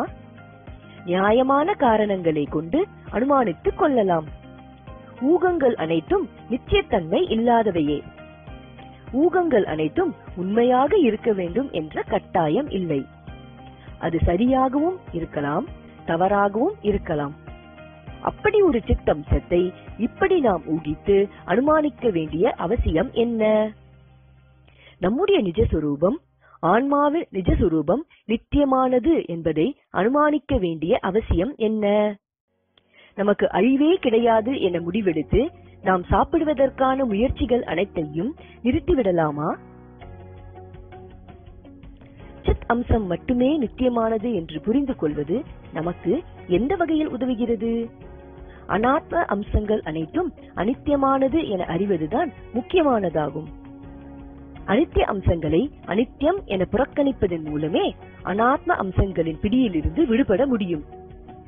நித்தியமான ஏதோ ஒன்று உள்ளது என்ற உண்மை நாம் அனித்திய அம்சங்களிலிருந்து விடுபட உதவுகிறது.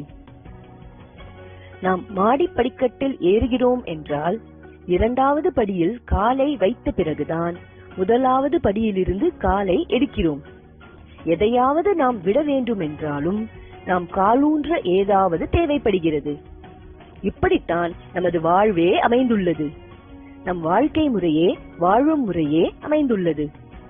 நாம் பிடித்துக் கொள்ள எதுவோ தேவைப்படுகிறது. முதல் நிலையில் இருக்கும் சித் அம்சத்துக்கு எந்த தீர்வும் தேவைப்படவில்லை. மூன்றாவது நான்காவது தளமாக செயல்படும் மனோ அம்சத்துக்கு தான் தீர்வு தேவைப்படுகிறது.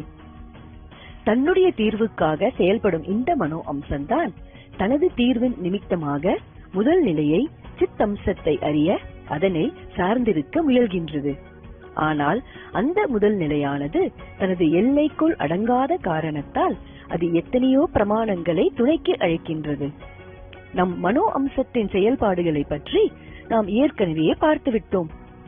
இரண்டாவது நிலையாக செயல்படும் புலன்களில் பிரதிபலிப்பதை மட்டுமே நாம் அனுபவங்களாக்கி கொண்டிருக்கிறோம். அப்படி பிரதிபலித்தவைகளை பதிவு செய்து நினைவுகளாக்கி அதன் மூலம் ஒவ்வொன்றையும் மூன்றாவது அடுக்கில் அடையாளம் கண்டு புரிந்து கொள்கிறோம். இந்த மூன்றாவது பகுதி தான் தொடர்பு கொள்ளும் ஒவ்வொன்றையும் மனோமயமாக்கியே தொடர்பு கொள்கின்றது. புலன்களில் ஏற்படும் புலன் உணர்வுகள் அனைத்தையும் மனோரீதியான அம்சமாக்கி கொள்கிறது. தான் அறியாத ஒன்றை அணுகுகிற போது கூட தான் அறிந்த செய்திகளின் அடிப்படையில் மனோ அம்சமாக்கியே தொடர்பு கொள்கிறது. இந்த வரிசையில் ஆன்மாவானாலும் சரி, பிரம்மமே ஆனாலும் சரி, சித் அம்சமாயினும் சரி, தான் அறிந்ததை கொண்டு மனோரீதியான கற்பிதமாக்கியே செயல்படுகிறது. எல்லாவற்றையும் கற்பிதமாக்கி தொடர்பு கொண்டு பழகிய நமக்கு ஆன்மாவை கற்பிதப்படுத்துவதும் எளிதாகி விடுகின்றது. இந்த கற்பிதத்துக்கு சாஸ்திரங்களும் மகான்கள் பலரும் ஆதரவு கொடுப்பதால் இந்த கற்பிதம் கூட உயிர்த்தன்மை பெற்று விடுகிறது. இதனால் அறிய முடியாத ஒன்றை அறிந்து விட்டது போன்ற ஒரு மன திருப்தி சிலருக்கு ஏற்பட்டு விடுகிறது. விளைவு, அவர்களும் முக்தி அடைந்து விடுகிறார்கள். அந்த முக்தியை நாம் குறைத்து மதிப்பிட்டு விட முடியாது. அவர்கள் அடைந்த முக்தி உண்மையானது, பூரணமான தன்மையுடையது. இப்படி கற்பிதம் செய்து முக்தி அடைந்து விட முடியுமா? சரணாகதி அனைத்தும் கற்பிதத்தை அடிப்படையாக கொண்டவையே. நம்முடைய சரணாகதியானது எத்தகைய கற்பிதத்தை அடிப்படையாக கொண்டிருந்தாலும் சரி, அது நம்முடைய பூரணமான விசுவாசத்தோடு அமைந்திருக்குமேயானால் அது முக்தி நிலையை ஏற்படுத்தி விடுகின்றது. எத்தனையோ மகான்கள் இந்த சரணாகதியின் மூலம் முக்தி நிலைக்கு வந்துள்ளார்கள். அறிய முடியாத சித் அம்சத்தை கற்பிதத்தின் மூலம் அறிந்து கொள்வது கூட பயன்படுகிறது. இது எப்படி சாத்தியம்? இது சாத்தியமே. ஏனெனில் நமது பந்தம் அனைத்தும் கற்பிதங்களால் ஆக்கப்பட்டவையே. கற்பிதங்களே இல்லாத பட்சத்தில் பந்தம் ஏது, சம்சாரம் ஏது, பிரச்சனைகள் ஏது? ஆகவே சித் அம்சம் சார்பாக நாம் செய்திடும் கற்பிதங்களும் உதவி புரிகின்றன, தீர்வை கொடுக்கின்றன. உண்மையான நித்தியம் நமக்கு தெரியாது, அதை அறிய முடியாது. கற்பிதமான நித்தியத்தை மட்டுமே நம்மால் அறிய முடியும், அறிந்ததாக கற்பிதம் செய்து கொள்ள முடியும். ஆனால் கற்பிதம் என்ற பெயர் நமக்கு பிடிப்பதில்லை. ஆகவே கற்பிதம் என்ற பெயரை மிகவும் சாமர்த்தியமாக நாம் அப்புறப்படுத்தி விடுகிறோம். கற்பிதம் என்ற ஒன்றுக்கு அறிவு, பகுத்தறிவு என்ற பெயரை கொடுப்பதில் மிகவும் மகிழ்வடைகிறோம். உண்மை அறிவு என்பது முழுக்க முழுக்க கற்பிதமே. இறந்து போன அனுபவங்களால் உருவாக்கப்பட்ட நினைவுகளால் எழுப்பப்பட்ட கட்டிடமே அறிவு. நினைவுகளால் அறியப்படுபவை அனைத்தும் கற்பிதமே. அவை யதார்த்தம் அல்ல. அவை சில வேளை யதார்த்தத்தோடும் ஒத்து போகலாம். சில வேளைகளில் யதார்த்தத்தை தவறவிடவும் செய்யலாம். அன்பர் ஒருவர் மொபைல் போனில் சில துணுக்குகளை அனுப்பியிருந்தார்.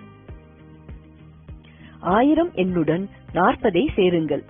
அதன் பிறகு இன்னும் ஒரு 1000 கூட்டிக் கொள்ளுங்கள். பிறகு ஒரு 30 சேர்த்துக் கொள்ளுங்கள். இன்னும் ஒரு 1000 சேர்த்துக் கொள்ளுங்கள். அதனோடு ஒரு 20 சேர்த்துக் கொள்ளுங்கள். இன்னும் ஒரு 1000 சேர்த்துக் கொள்ளுங்கள். கடைசியாக ஒரு 10 சேர்த்துக் கொள்ளுங்கள். மொத்தம் எவ்வளவு வருகிறது? 5000 தானே? ஆனால் கால்குலேட்டரில் கணக்கிட்டு பாருங்கள், உண்மை தெரியும். இது போன்று இன்னும் ஒரு சிந்தனை துணுக்கு. மேரியின் தகப்பனாருக்கு 5 பெண் குழந்தைகள். அவருக்கு ஆங்கில இலக்கணத்தில் மோகம் அதிகம். அவர் தனது முதல் குழந்தைக்கு நானா என்று பெயரிட்டார். இரண்டாவது குழந்தைக்கு நேனே என பெயரிட்டார். மூன்றாவது குழந்தைக்கு நீ என பெயரிட்டார். நான்காவது குழந்தைக்கு நோ என பெயரிட்டார். ஐந்தாவது குழந்தைக்கு அவர் என்ன பெயரிட்டிருப்பார்? நூவா? எவருடைய தகப்பனார் இப்படியெல்லாம் பெயரிடுகிறார் என்பதை மீண்டும் ஒரு முறை படித்தால் புரியும். நம்முடைய அறிவு உதவத்தான் செய்கிறது. ஆனால் அவசரப்பட்டு சில முடிவுகளுக்கு வந்துவிடுகிறது. அதனால் யதார்த்தம் கூட புறக்கணிக்கப்பட்டு விடுகிறது. யதார்த்தம் என்பது எப்படி இருக்கிறதோ அப்படி அறிவது என்று பொருள். உண்மையில் எப்படி ஒரு பொருள் இருக்கிறதோ அதனை அப்படி அறிவதற்கு சாத்தியமே இல்லை. நமக்கு முன்னால் நிற்கும் ஒரு மரத்தை பார்ப்பதாகவும் மரம் என்பது யதார்த்த உண்மை என்றும் எண்ணுகிறோம். உண்மையில் நாம் மரத்தின் யதார்த்தத்தை அறிகிறோமா? எவராலுமே மரத்தை அறிய முடியாது. அந்த மரமானது நமது கண்களில் எவ்வாறு பிரதிபலிக்கிறதோ அவ்வாறுதான் அறிகிறோம். கண்களில் ஏற்படும் பிரதிபலிப்பை கொண்டு மரத்தை அனுமானித்துக் கொள்கிறோம். நெருப்பை தொடும்போது அது சூடாக இருப்பதை உணர்கிறோம். நாம் உணர்வது நெருப்பையா அல்லது நம் கைகளில் பிரதிபலிக்கும் உணர்ச்சியையா? எந்த ஒரு பொருளையும் நேரடியாக நம்மால் அறிய முடியாது. அந்த பொருள் நம் உடலில் புலனில் ஏற்படுத்தும் பிரதிபலிப்பை மட்டுமே நம்மால் அறிய முடியும். புலன் உணர்வில் ஏற்படும் பிரதிபலிப்பு நம் மனதில் இன்னும் ஒரு பிரதிபலிப்பை ஏற்படுத்துகிறது. மனதில் ஏற்படும் இந்த இரண்டாவது பிரதிபலிப்பை கொண்டே ஒவ்வொரு பொருளையும் பெயரிட்டு வகைப்படுத்திக் கொள்கிறோம். நம்முடைய ஒவ்வொரு பிரதிபலிப்பும் ஒவ்வொரு விதமான கற்பிதமே. புலன் ரீதியான கற்பிதமே முதலாவது கற்பிதம். மனரீதியான கற்பிதம் இரண்டாவது கற்பிதம். நம்முடைய செயல்பாடுகள் அனைத்தும் கற்பிதத்தின் வடிவிலேயே அமைந்துள்ளன. ஆகவே கற்பிதத்தை கூட நாம் தாழ்வாக எண்ண தேவையில்லை. கற்பிதத்துடன் செயல்படுவதுதான் நம்முடைய யதார்த்தமான செயல்பாடாகவும் உள்ளது. நம்முடைய கார்களில் பின்னால் வரும் வண்டிகளை காட்டக்கூடிய வகையில் பின்னோக்கி கண்ணாடிகள் பொருத்தப்பட்டுள்ளன. அவற்றின் உதவியோடு நாம் நமக்கு பின்னால் வரும் வாகனங்களையும் கண்டுகொள்கிறோம். நம்முடைய காரை பின்பக்கமாக நகர்த்தும் போதெல்லாம் இந்த பின்னோக்கி கண்ணாடிகளே உதவி செய்கின்றன. இப்படி யதார்த்த உலகத்தை கூட கற்பிதங்கள் மூலமாகவே தொடர்பு கொள்ள வேண்டியுள்ளது.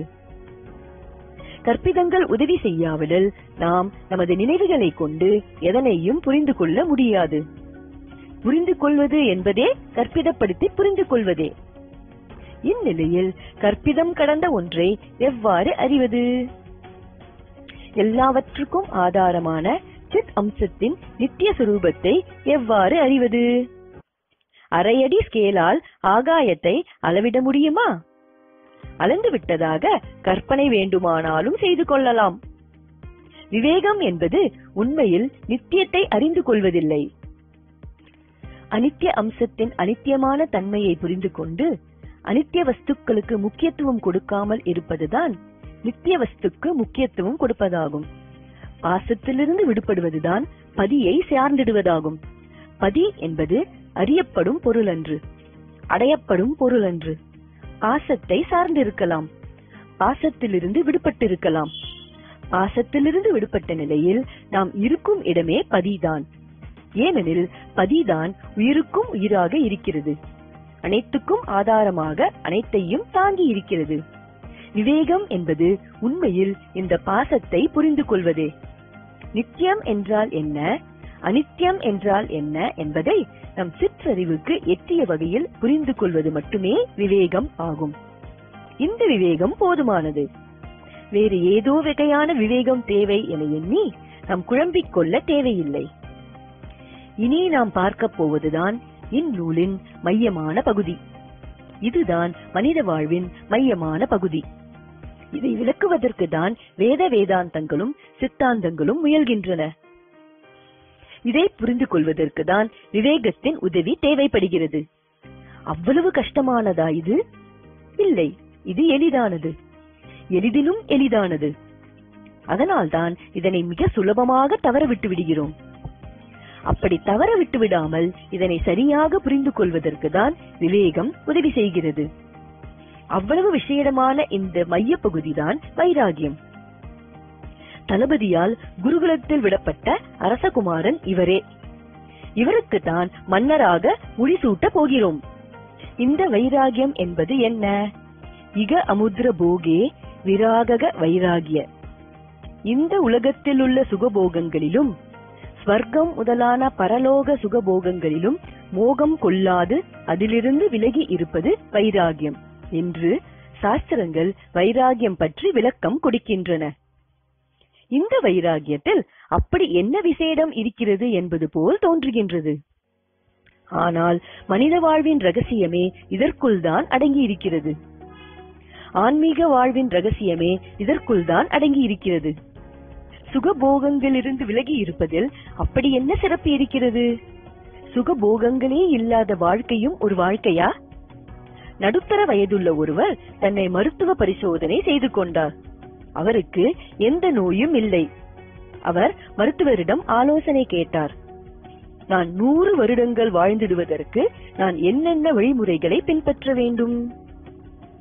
மருத்துவர் அந்த நபரின் நடவடிக்கைகளின் வாழ்க்கை முறை எப்படி உள்ளது என தெரிந்து கொள்ள விரும்பினார். அப்படி தெரிந்து கொண்டால் ஆரோக்கியமாக வாழ்ந்திடுவதற்கு வேண்டிய குறிப்புகளை கொடுக்கலாம். மது அருந்தும் பழக்கம் உங்களுக்கு உண்டா? எங்கள் குடும்பத்தில் எவரும் மது அருந்துவதில்லை. புகைப்பிடிக்கும் பழக்கம் உண்டா? அதுவும் கிடையாது. மாமிச உணவுகளை விரும்பி சாப்பிடுவது உண்டா? நாங்கள் சைவம், மாமிச உணவுகளை எடுத்துக்கொள்வதில்லை. எண்ணெயில் பொரித்த உணவுகளை விரும்பி சாப்பிடுவீர்களா? எண்ணெயில் பொரித்த உணவுகளையே சாப்பிடுவது கிடையாது. பெண்களுடன் தொடர்பு உண்டா? அப்படிப்பட்ட விருப்பங்கள் எல்லாம் எனக்கு கிடையாது. கேளிக்கை நிகழ்ச்சிகளில் கலந்து கொண்டு வெகு நேரம் தூங்காமல் விழித்திருப்பது உண்டா? கேளிக்கை நிகழ்ச்சிகளிலேயே நான் கலந்து கொள்வதில்லை. இப்போது அந்த மருத்துவர் நிமிர்ந்து உட்கார்ந்தார். பிறகு அவர் கேட்டார், பிறகு 100 வருடங்கள் வாழ்ந்து என்னதான் செய்ய போகிறீர்கள்? சுகபோகங்களே இல்லாத வாழ்க்கை. அதென்ன வாழ்க்கை? உப்புச்சப்பில்லாத அப்படி ஒரு வாழ்க்கைதான் வைராகியம் என்பதா? நம்முடைய உடலின் மூலமும் மனதின் மூலமும் எத்தனையோ இன்பங்களை நாம் அனுபவிக்கிறோம். ஸ்வர்க்கம் நரகம் பற்றி கேள்விப்பட்டுதான் இருக்கிறோமே தவிர அங்குள்ள சுகம் பற்றி நமக்கு எதுவுமே தெரியாது. எதுவுமே தெரியாத சுகத்திலிருந்து போகத்திலிருந்து எப்படி விடுபடுவது? சுவை மிகுந்த ஒரு வகை உணவு இருக்கிறது. அதை நாம் சுவைத்து சாப்பிடுகிறோம். அப்படி அதை நாம் சுவைத்து சாப்பிடுவதே நமக்கு இன்பமாக இருக்கிறது, சுகமாக இருக்கிறது. நாம் விரும்பிய பொருளை சுவைப்பதன் மூலம் அதனோடு நாம் தொடர்பு கொள்கிறோம். நாம் நமது விருப்பத்தின் மூலம் அதனோடு தொடர்பு கொள்கிறோம். இப்படி நாம் விருப்பத்தின் மூலம் தொடர்பு கொள்வதற்கு பதிலாக வைராகியத்தின் மூலமாக பொருட்களுடன் தொடர்பு கொள்வோமானால் நமக்கு சுகம் கிடைக்குமா? ஒரு பொருளுடன் விருப்பத்தோடு தொடர்பு கொள்வது என்றால் என்ன என்பது நமக்கு தெரிகிறது.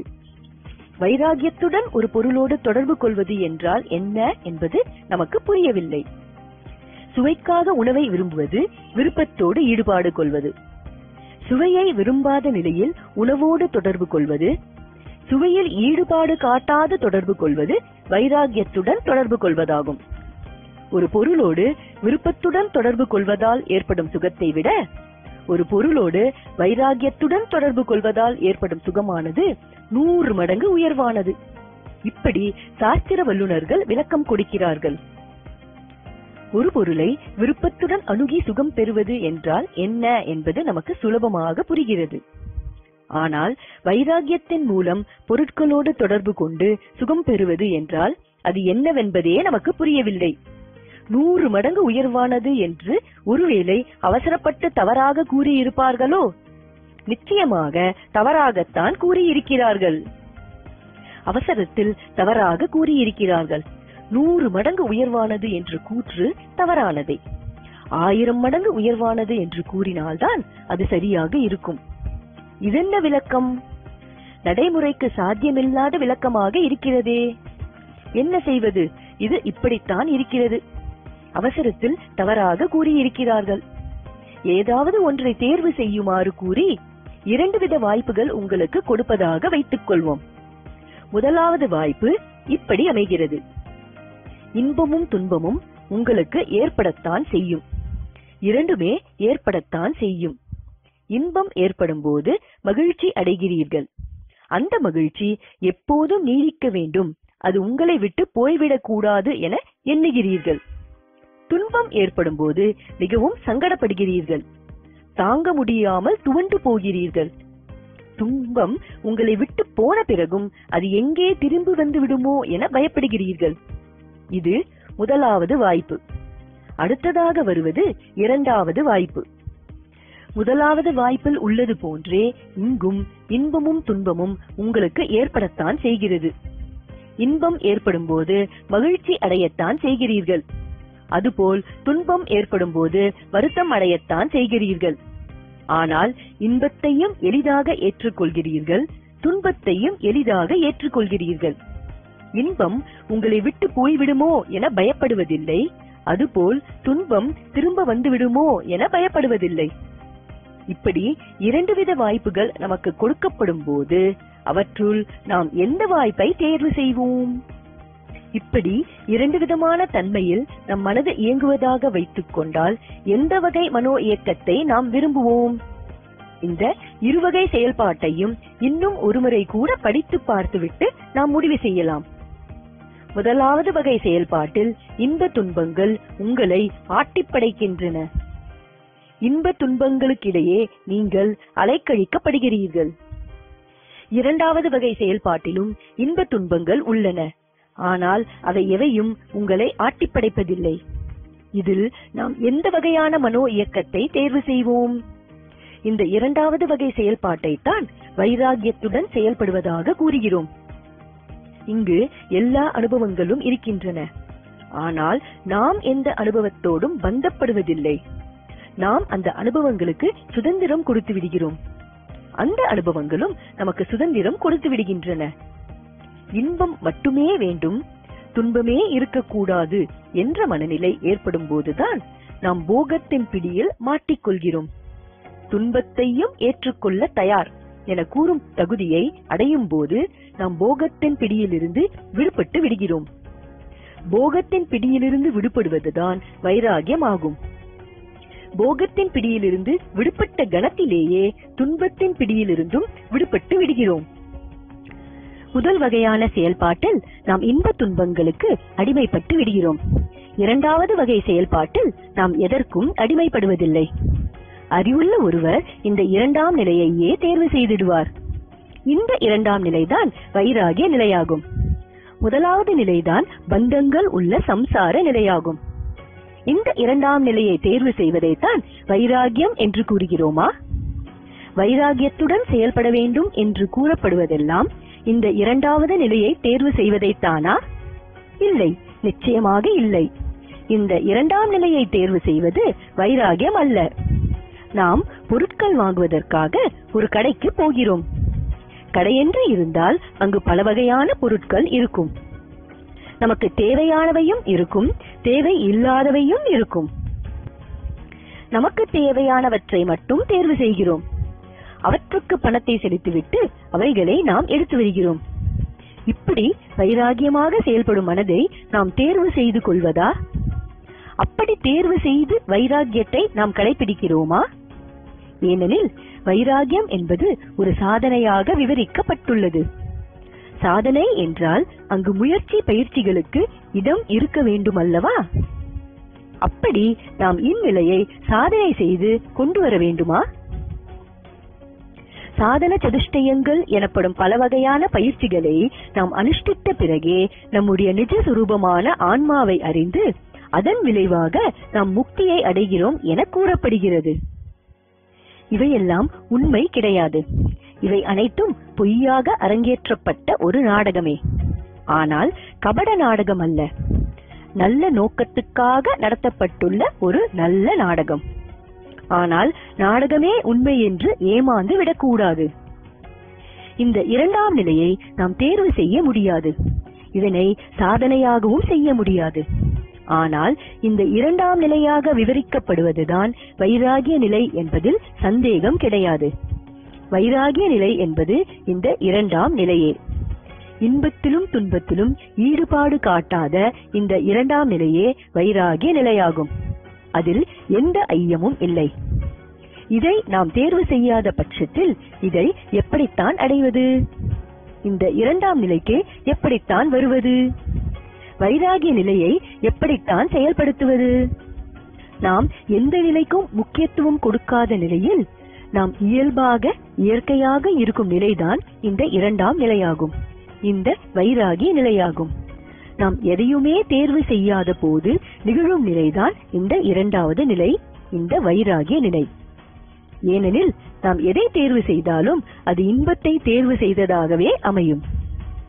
இன்பத்தை தேர்வு செய்வது என்பது துன்பத்தை புறக்கணிப்பதே ஆகும். அதுபோல் துன்பத்தை புறக்கணிப்பது என்பதும் இன்பத்தை தேர்வு செய்வதே ஆகும். நமது தேர்வு அனைத்தும் வைராகியத்துக்கு விரோதமானவையே, இரண்டாம் நிலைக்கு எதிரானவையே. நாம் நமது அறியாமையின் காரணமாக இன்பத்தை தேர்வு செய்து விடுகிறோம். இதனால் இந்த இயல்பான வைராகிய நிலை புறக்கணிக்கப்பட்டு விடுகிறது. நம்முடைய அறியாமை மட்டுமே நமது அகப்பிரச்சனைகள் அனைத்துக்கும் காரணமாக இருக்கிறது. நாம் அறியாமையிலிருந்து விடுபட்டால் நாம் இவ்வாறு தேர்வு செய்ய மாட்டோம்.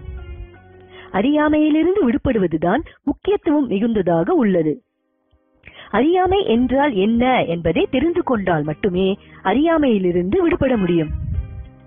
நாம் சேமித்து வைத்திருக்கும் நினைவு குறிப்புகளின் உதவியோடு ஒவ்வொன்றையும் பிரித்து பார்த்து பகுத்தறிந்து புரிந்து கொள்வதையே அறிவுடைமை என்று கூறுகிறோம். இத்தகைய அறிவு இல்லாவிடில், இப்படி பிரித்து பார்க்க தெரியாவிடில் மனிதனையும் மரத்தையும் பிரித்து பார்க்க முடியாமல் போய்விடும். அறிவு, பகுத்தறிவு என்பது புற உலகை சார்ந்தது. புற உலக செயல்களை செய்துவிடுவதற்காக ஏற்படுத்தப்பட்டது. இந்த பகுத்தறிவை நாம் நம்முடைய அக உலகிற்கு கொண்டு செல்லும் போது இந்த பகுத்தறிவே அறியாமையாக மாறிவிடுகிறது. பிரித்து பார்க்க கூடாத இடத்தில் பிரித்து பார்த்து செயல்பட்டு விடுகிறது. தேர்வு செய்ய வேண்டாத இடத்தில் தேர்வு செய்து விடுகிறது. புறத்தை பொறுத்த அளவில் எது அறிவாக இருக்கிறதோ அது அகத்தை பொறுத்த அளவில் அறியாமையாக இருக்கிறது. பகல் வெளிச்சத்தில் ஒரு பொருளை தெளிவாக பார்க்கிறோம். சூரிய ஒளியில் பொருட்கள் அனைத்தும் தெளிவாக தெரிகின்றன. சூரிய ஒளியில் எத்தனையும் தெளிவாக பார்க்க முடியும் என புரிந்து கொள்கிறோம். திரையரங்கில் பகல் நேர காட்சி நடந்து கொண்டிருக்கிறது. கதவுகளை எல்லாம் மூடி அரங்கத்தையே இருட்டாக்கி விடுகிறார்கள். கதவுகளையும் திறந்திடுங்கள், நான் திரைப்படத்தை சூரிய வெளிச்சத்தில் பார்க்க வேண்டும் என்று நாம் கூறினால் அது எப்படி இருக்கும்? அறிவென்னும் வெளிச்சம் நம் வாழ்க்கைக்கு தேவை, நம் செயல்களுக்கெல்லாம் தேவை. அறிவில்லாமல் நாம் எச்செயலையும் சரிவர செய்ய முடியாது. ஆனால் அதே அறிவுதான் நம் அகத்தை பொறுத்த அளவில் அறியாமையாக உள்ளது. அகத்தினுள் அறிவை கொண்டு வந்தோமெனில் அங்கே கணக்கு வந்துவிடும், கபடம் வந்துவிடும். அக உலகம் என்பதும் அக உலக அனுபவங்கள் என்பவையும் இயற்கையானது, நினைவுகளின் கலப்பில்லாதவை. புற உலகம் என்பது அப்படி அல்ல. புற உலகம் என்பது செயல்களால் ஆக்கப்பட்டது, பலரோடு தொடர்புடையது. பலரும் அங்கே பங்கேற்கிறார்கள். அக உலகம் என்பது நம்முடைய மனதினுள் மட்டுமே செயல்படுகிறது. அது இயற்கையான மெய்ப்பொருள் அன்று. கண்ணாடியில் தோன்றும் நிழல் அனுபவங்களே நம்முடைய அக உலகமாகும். இந்த நிழல்களை நாமாக ஏற்படுத்தி நாமாக நிர்வாகம் செய்ய முடியாது. அவற்றை நிழல்களாக கருதுவது மட்டுமே போதுமானது. நம் மனதில் ஏற்படும் அனுபவங்கள் எனும் இந்த நிழல்களில் உயர்ந்தது, தாழ்ந்தது, நல்லது, கெட்டது, புனிதமானது, இழிந்தது என நம்முடைய பகுத்தறிவால் பிரித்து பார்ப்பதுதான் அறியாமை. நான் என நம்மை நாமே ஒரு நாம ரூபத்துக்குள் எல்லைப்படுத்தி அறிவதும், நம்முடைய பகுத்தறிவை நமக்குள் செலுத்தி நம்முடைய மனோ அனுபவத்தின் ஒரு பகுதியை நான் என கற்பிதப்படுத்திக் கொள்வதே ஆகும். அக அனுபவத்தை பொறுத்த அளவில் ஒரே ஒரு அனுபவம் மட்டுமே ஒரு கணத்தில் ஏற்படுகிறது. ஒவ்வொரு அனுபவமும் ஒரே ஒரு கணம் மட்டுமே நிலைத்திருக்கிறது. கணந்தோறும் புது புது மன அனுபவமே ஏற்பட்டு கொண்டிருக்கின்றது. இங்கு நான் என்று ஒரு அனுபவமும், எனக்கு ஏற்படுவதாக இன்னும் ஒரு அனுபவமும் ஏற்படுவதில்லை. கோபம் ஏற்படும் போது கோபம் மட்டுமே உள்ளது. பயம் ஏற்படும் போது பயம் மட்டுமே உள்ளது. துயரம் ஏற்படும் போது துயரம் மட்டுமே உள்ளது. ஆனால் நம் அறிவு உள்ளே நுழையும் போது இந்த அனுபவங்களை எல்லாம் இரண்டாக பிரித்து எனக்கு ஏற்பட்ட பயம், எனக்கு ஏற்பட்ட கோபம், எனக்கு ஏற்பட்ட துயரம் என்று புரிந்து கொள்கிறோம். விளைவு அனுபவமே அனுபவத்திலிருந்து விடுபட வேண்டிய அக நெருக்கடி ஏற்பட்டு விடுகிறது. அனுபவமே அனுபவத்தை கட்டுப்படுத்தி நிர்வாகம் செய்திட வேண்டிய நெருக்கடி, சுமை ஏற்பட்டு விடுகிறது. இன்பத்தை தேடுவதும் துன்பத்தை விரட்டுவதுமாக வாழ்க்கை ஒரு போராட்ட களமாகி விடுகிறது. இதையே சம்சாரம் என்று கூறுகிறோம். அஞ்ஞானத்தில் இருப்பதாக கூறுகிறோம். இந்த அஞ்ஞானத்துக்கெல்லாம் காரணம் நம்முடைய அறிவை அகத்துக்குள் கொண்டு சென்றதே ஆகும். எதை அறிவு என்று அனைவரும் போற்றி கொண்டாடுகின்றோமோ அதுவே இங்கு அஞ்ஞானமாக இருப்பது தெரியாமல் தடுமாறி விடுகிறோம்.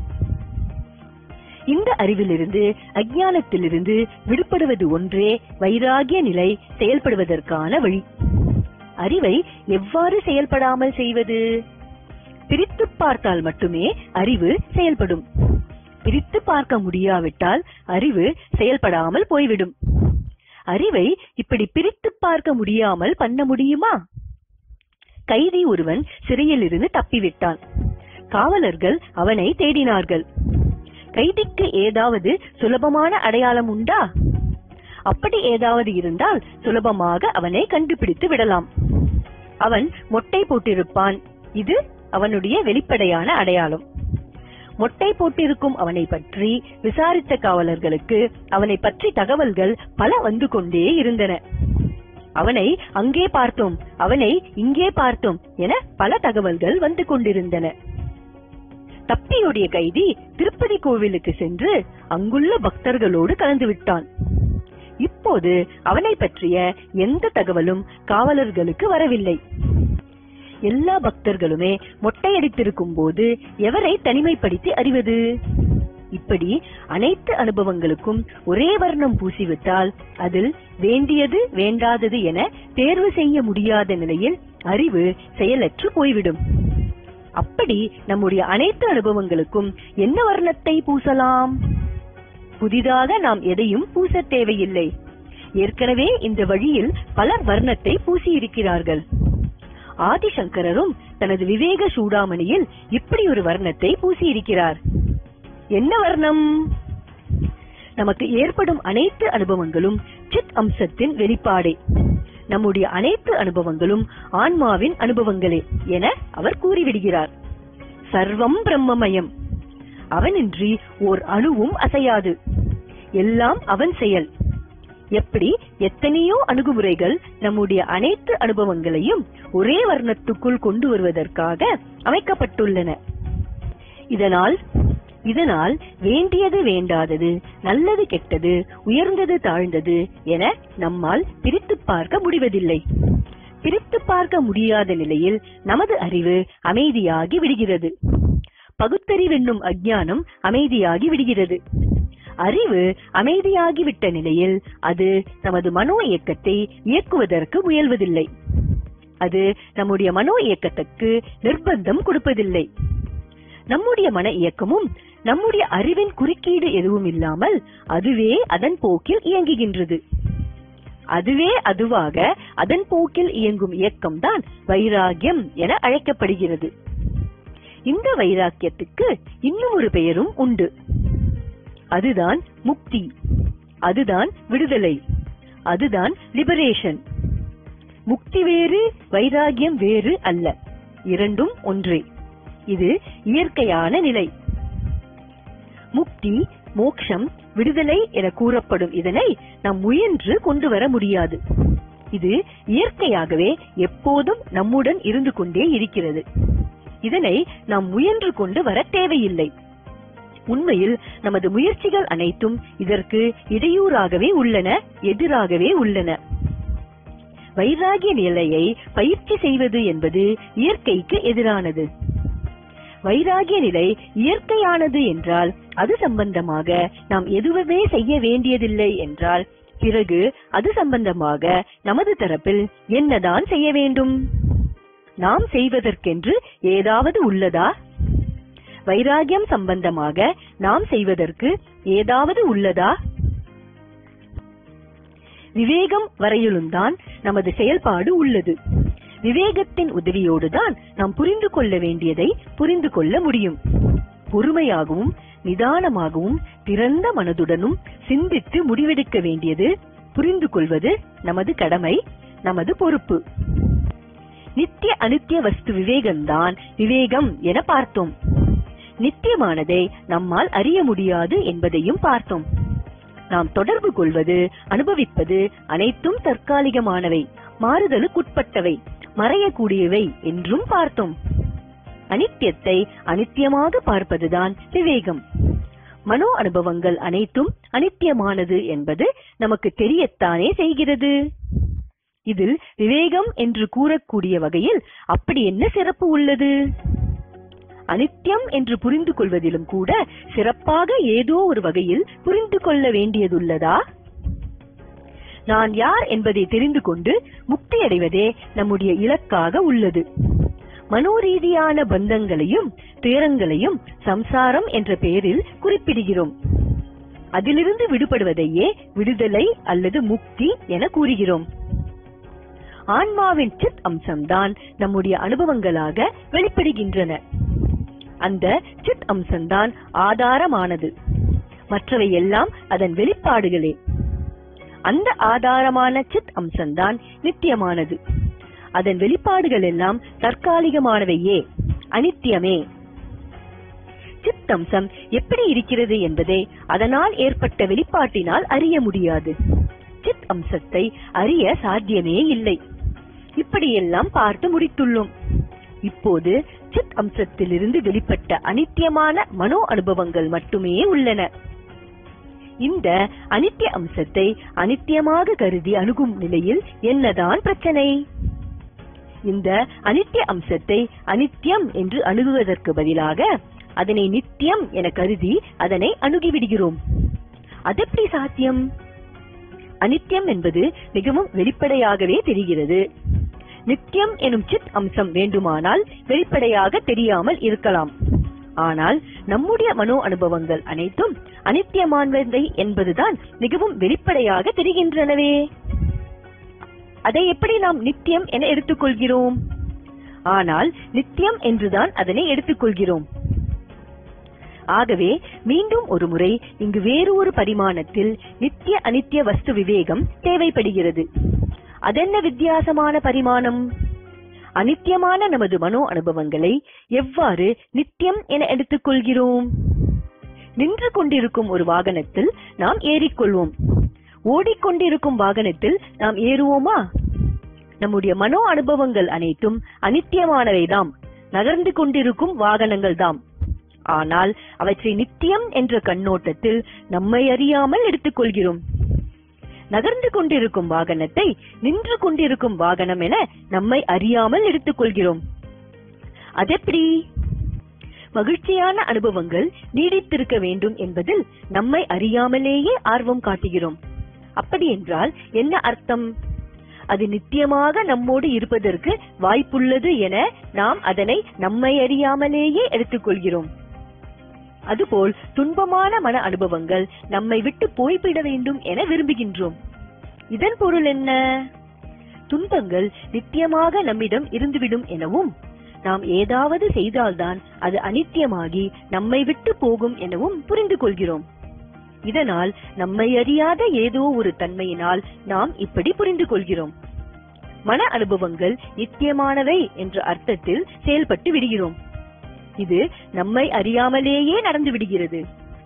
மகிழ்ச்சியான அனுபவங்களே நமக்கு மனநிறைவை கொடுக்கிறது. அதனையே இன்பமான அனுபவமாக எடுத்துக்கொண்டு அதனை அடையவும் அதனை நிலைப்படுத்தவும் முயற்சி செய்கிறோம். மனோ அனுபவங்கள் அனைத்துமே ஓடும் ஆற்றினை போன்றதே. ஆர்ப்பரித்து ஓடும் ஒரு ஆற்றினை நாம் மறித்து பிடித்தால் என்ன ஆகும்? நமக்கும் ஆற்றுக்கும் இடையே ஒரு இழுபறி போராட்டமே ஏற்பட்டுவிடும். இன்பத்தை நாடும் போக்குதான் ஒரு நிரந்தர தன்மையை, நித்திய அம்சத்தை கோருகிறது.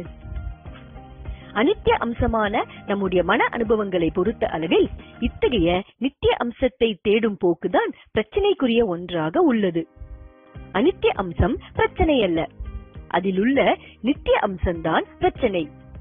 நித்திய அம்சத்தை உருவாக்கும் முயற்சிதான் பிரச்சனை. இன்பத்தை நாடுவது, இன்பத்தில் திளைத்திருப்பதை போகம் என்று கூறுகிறோம். போகங்களின் மீதுள்ள விருப்பம்தான் இன்ப நாட்டம் ஆகும். அதுதான் அனித்திய வஸ்துகளில் நித்தியத்தை தேடுவதற்கு காரணமாக உள்ளது. அனித்தியத்தை அனித்தியமாக காண்பதுதான் அனித்தியத்தின் உண்மையான அறிவாகும். அனித்தியத்தில் ஏதோ ஒரு பகுதியை நித்தியமாக்கும் முயற்சிதான் அனித்தியத்தை அனித்தியமாக காண்பதை தடுக்கிறது, உண்மையை தடுக்கிறது, பிரச்சனையை கொண்டு வருகிறது, வேதனையை கொண்டு வருகிறது, பந்தத்தை ஏற்படுத்துகிறது, சம்சாரத்தை ஏற்படுத்துகிறது. அக உணர்ச்சிகளை பொறுத்த அளவில், மன அனுபவங்களை பொறுத்த அளவில் நாம் தேடுவதற்கோ அடைவதற்கோ எதுவுமே கிடையாது. நாம் எதையாவது தேடுகிறோம் என்றால் அதுதான் இன்ப நாட்டம், அதுதான் நித்தியமாக்கும் முயற்சி. அனித்தியத்தில் நித்தியத்தை கற்பிக்கும் போக்குதான் தவறானது. அந்த தவறை புரிந்து கொள்வதுதான் உண்மையான விவேகம். இதுதான் உண்மையான, நமக்கு தேவையான, நடைமுறை சாத்தியமான நித்திய அனித்திய வஸ்து விவேகம். போகத்தை பொறுத்த அளவில் இகலோக போகம், பரலோக போகம் என பிரித்து கூறுகிறார்கள். அதை உடல் ரீதியான போகம், மனோரீதியான போகம் என பொருள் கொள்வதே போதுமானதாகும். உடல் ரீதியான இன்பங்களை இகலோக போகம் என்று எடுத்துக்கொள்ளலாம். இந்திரியங்கள் மூலமாக ஏற்படும் சுகங்கள் எல்லாம் இகலோக போகங்களாகும். மனதின் மூலமாக ஏற்படும் மகிழ்ச்சி, அமைதி போன்றவைகளை பரலோக சுகங்கள் அல்லது போகங்கள் என கூறலாம். தியான பயிற்சி போன்றவைகளில் ஏற்படும் பரவச நிலைகள் போன்றவையும் கூட மனோ அம்சமானவையே. நம்முடைய அனுபவங்கள் சிலவற்றை மன அனுபவங்கள் என பிரித்து நாம் கூறினாலும் கூட அவை நமது உடலில் உள்ள நரம்பு மண்டலத்தின் உதவியோடுதான் வெளிப்படுகின்றன. இருந்த போதிலும் அவற்றை மனோ அனுபவங்கள் என பிரித்து கூறுவதிலும் தவறில்லை. மொத்தத்தில் இன்பத்தின் மீது, போகத்தின் மீது ஏற்படும் விருப்பத்தின் காரணமாகவே ஆற்றினை போல் ஓடிக்கொண்டிருக்கும் அனுபவங்களின் போக்கில், ஓட்டத்தில் ஒரு தடங்களை ஏற்படுத்தி விடுகிறோம். போகத்திலிருந்து விலகி இருப்பதுதான் சரியானது என்று புரிந்து கொள்வதே விவேகம் ஆகும். அதன் மூலம் போகத்தில் இருந்து விலகி இருக்கும் வைராகிய நிலை செயல்படுகிறது. எதையும் தேர்ந்தெடுத்து அதில் தங்கியிருக்காத விடுதலை என்னும் முக்தி நிலை செயல்படுகிறது. விவேகம் என்பதும் விடுதலை என்பதும் முக்தி என்பதும் ஒரே நிலையைத்தான் குறிப்பிடுகின்றது. நம்முடைய மனோ அனுபவங்கள் யாவும் ஒரு ஆற்றை போல் தடங்கள் இல்லாமல் பிரவாகமாக பிரவகிப்பதையே குறிக்கின்றது. வைராகிய நிலை என்பது ஒரு குறிப்பிட்ட மன உணர்ச்சி அல்ல, ஒரு குறிப்பிட்ட மனோ அனுபவம் அல்ல. அது எல்லா மன உணர்ச்சிகளும், எல்லா மனோ அனுபவங்களும் ஒரு ஆற்றை போல் பிரவாகமாக பிரவகிப்பதுவே ஆகும். இதுதான் விடுதலை, இதுதான் முக்தி. இதற்கு காரணமான விவேகம் என்பதுதான் ஞானம். ஞானம் என்பதும் விவேகம் என்பதும் ஒன்றே. வைராகியம் என்பதும் முக்தி என்பதும் ஒன்றே. இதற்கு அந்நியமாக ஏதோ ஒரு வினோதமான ஞானத்தையோ முக்தியையோ தேடுவது என்பது நடைமுறை உண்மை அல்ல. முக்தி என்பது நமது இயற்கையான நிலை. அதை அடையத் தேவையில்லை. முக்தி நிலையை புரிந்து கொண்டு அதற்கு எந்த ஒரு இடையூறும் செய்யாமல் இருப்பது மட்டுமே போதும். அத்தியாயம் 5. ஜீவன் முக்தி. ஆன்மீக உலகின் லட்சியம் முக்தி என்று கூறப்படுகிறது. முக்தி என்பது மோட்சம், விடுதலை எனவும் கூறப்படுகிறது. சம்சாரம் எனும் உலக விவகாரத்திலிருந்து, மனத்துயரங்களிலிருந்து விடுபடுவதையே முக்தி அல்லது விடுதலை என்று கூறுகிறோம். இதற்கு நமது வேதாந்தம் கூறும் வழிமுறை என்னவென்றால், நாம் நம்மை ஆன்மா என்று அறிந்து கொள்ள வேண்டும். அப்படி நம்மை ஆன்மாவாக எடுத்துக் கொள்ளும் போது நாம் பிரச்சனைகளிலிருந்து விடுபட்டு விடுகிறோம். நம்மை அனாத்மாவாக உடலாகவும் மனதாகவும் எடுத்துக் கொள்ளும் போதுதான் நாம் பாதிக்கப்பட்டதாக நாம் உணர்கிறோம். இப்படி ஒரு விளம்பரத்தை காட்டுவார்கள். ஒருவர் நம்மை நோக்கி வாளியொன்றில் தண்ணீரை வீசி அடிப்பதை போல் காட்டுவார்கள். தண்ணீர் நம்மீது பட்டு நம்மை குளிப்பாட்டி விடுமோ என்று நினைக்கும் போது நமக்கும் தண்ணீருக்கும் இடையில் இருப்பது தெரியாமல் இருந்து கொண்டிருக்கும் கண்ணாடியால் ஆன தடுப்புச் சுவர் அந்த தண்ணீர் அனைத்தையும் தடுப்பதாக காட்டுவார்கள். இப்படி நமது நிஜ சொரூபமான ஆன்மாவுக்கு எந்த பாதிப்பும் கிடையாது என நாம் உணரும் போது நமக்கு ஏற்படும் மன பாதிப்புகளுக்கு நாம் பொறுப்பு ஏற்காமல் அந்த பாதிப்புகளிலிருந்து விடுபட்டு விடுகிறோம். நமக்கு எந்த பாதிப்பும் ஏற்படவில்லை என்ற நிம்மதியை அடைந்து விடுகிறோம். இதுவே சம்சாரத்திலிருந்து விடுபடுவதாகவும் விடுதலை என்றும் கூறப்படுகிறது. ஆனால் நாம் தான் ஆன்மா என்பதை நம்மால் உணர்ந்து அறிய முடியாது என்பதை பார்த்தோம். நாம் ஆன்மாவாகத்தான் இருக்க முடியும் என்று புத்திபூர்வமாக மட்டுமே அனுமானித்துக் கொள்ள, தீர்மானம் செய்து கொள்ள மட்டுமே முடியும் என்பதையும் பார்த்தோம். இப்படி புத்திபூர்வமாக நாம் எடுக்கும் முடிவு எந்த அளவுக்கு நமக்கு பயன்படுகிறது? நம்முடைய பிரச்சனை என்பது, நம்முடைய சம்சாரம் என்பது நம்முடைய மனோ அனுபவங்களே. நம்முடைய மனோ அனுபவங்கள் பிரச்சனைக்குரியதாக, நம்மை துன்பப்படுத்துபவைகளாக இருக்கும் போது மட்டும்தான் பிரச்சனைகள் அனைத்தும் பிரச்சனைகளாக உள்ளன. ஒருவர் நம்மிடம் அநாகரீகமாக நடந்து கொண்டார் என்றால், அதனால் நம் மனம் வருத்தமடைந்தால் மட்டுமே அந்த நிகழ்வு பிரச்சனைக்குரியதாக ஒன்றாகும். நம் மனம் பாதிக்கப்படாத பட்சத்தில் எதுவும் நமக்கு பிரச்சனை இல்லை. புறத்தில் நிகழும் நிகழ்வு பிரச்சனைக்குரிய நிகழ்வாக இருந்த போதிலும் மனதில் அது ஒரு துயரத்தை ஏற்படுத்தாத பட்சத்தில் அது ஒரு பிரச்சனையாகவே கருதப்படாது. முக்தி, விடுதலை என்பதும் மனம் சார்ந்த ஒன்றே தவிர புறம் சார்ந்த ஒன்று அல்ல. மனதில் ஏற்படும் முக்தி என்பது என்ன? ஜீவன் எனப்படும் நாம் சம்சாரம் என்னும் கட்டுகளிலிருந்து விடுபட வேண்டும் என்பது எதனை குறிக்கிறது? நம்முடைய மனோரீதியான பிரச்சனைகளில் ஜீவன் என்பது எது? ஜீவனுடைய முக்தி என்பது எது? நாம் துயரத்தில் இருக்கிறோம் அல்லது பயத்தில் இருக்கிறோம். இது நம்மை பாதிக்கிறது. அதிலிருந்து விடுபட வேண்டும் என்று நினைக்கிறோம். அப்படி விடுபட முடிந்தால் அதுதான் நாம் விடுதலை அடைந்ததாக அர்த்தமா? ஜீவனாகிய நாம் நமக்கு ஏற்பட்டுள்ள துயரத்திலிருந்து, சம்சாரத்திலிருந்து விடுபட வேண்டுமா? நமக்குள் ஜீவன் என்பது எது? சம்சாரம் என்பது எது? நம் சிந்தனையின் தாட்டின் உதவியோடு எல்லாவற்றையும் பிரித்து பார்ப்பதாக பார்த்தோம். நாம் ஒரு மரத்தை பார்ப்போமாயின் நாம் வேறு, நாம் பார்க்கும் மரம் வேறு என்று பிரித்து காட்டுவதுதான் நமது சிந்தனை. நம்மை காட்டுவதற்கென தனியே ஒரு சிந்தனையும், மரத்தை காட்டுவதற்கென தனியே ஒரு சிந்தனையும் கிடையாது. ஒரே ஒரு சிந்தனையே தனக்குள் இரண்டையும் காட்டுகிறது. நம்மையும் காட்டுகிறது, நாம் காணும் பொருளையும் காட்டுகிறது. இதுபோல் இன்பம் அல்லது துன்பம் என ஏதாவது ஒரு அனுபவம் ஏற்படும் போதும் நமது சிந்தனை இப்படித்தான் ஒரு பிரிவினையை ஏற்படுத்துகிறது. அனுபவம் எனும் ஓர் அம்சத்தையும், அனுபவிப்பவன் என்றொரு அம்சத்தையும் ஏற்படுத்துகிறது. ஏற்படுவதோ ஒரே ஒரு அனுபவம் மட்டுமே. அது இன்பமாக இருக்கலாம் அல்லது துன்பமாக இருக்கலாம். ஆனால் அது நினைவின் வழியாக அறியப்படும் போது அனுபவிப்பவனுக்கு ஏற்பட்ட அனுபவமாக மாறிவிடுகிறது. பிறகு என்ன ஆகிறது? அந்த அனுபவிப்பவன் உயிர் பெற்று விடுகிறான். அனுபவங்களிலிருந்து விடுபட வேண்டும் என்று கோருகிறான். உண்மையில் அனுபவங்கள் அனைத்தும் கணந்தோறும் புது புது அனுபவங்களாகவே ஏற்படுகின்றன. நினைவுகள் அனைத்தும் கணந்தோறும் புது புது நினைவுகளாகவே ஏற்படுகின்றன. ஆனால் நிரந்தரமாக ஏதோ ஒருவர் இருந்து கொண்டிருப்பதை போன்று ஒரு பிரமை மட்டும்தான் இருந்து கொண்டிருக்கிறது.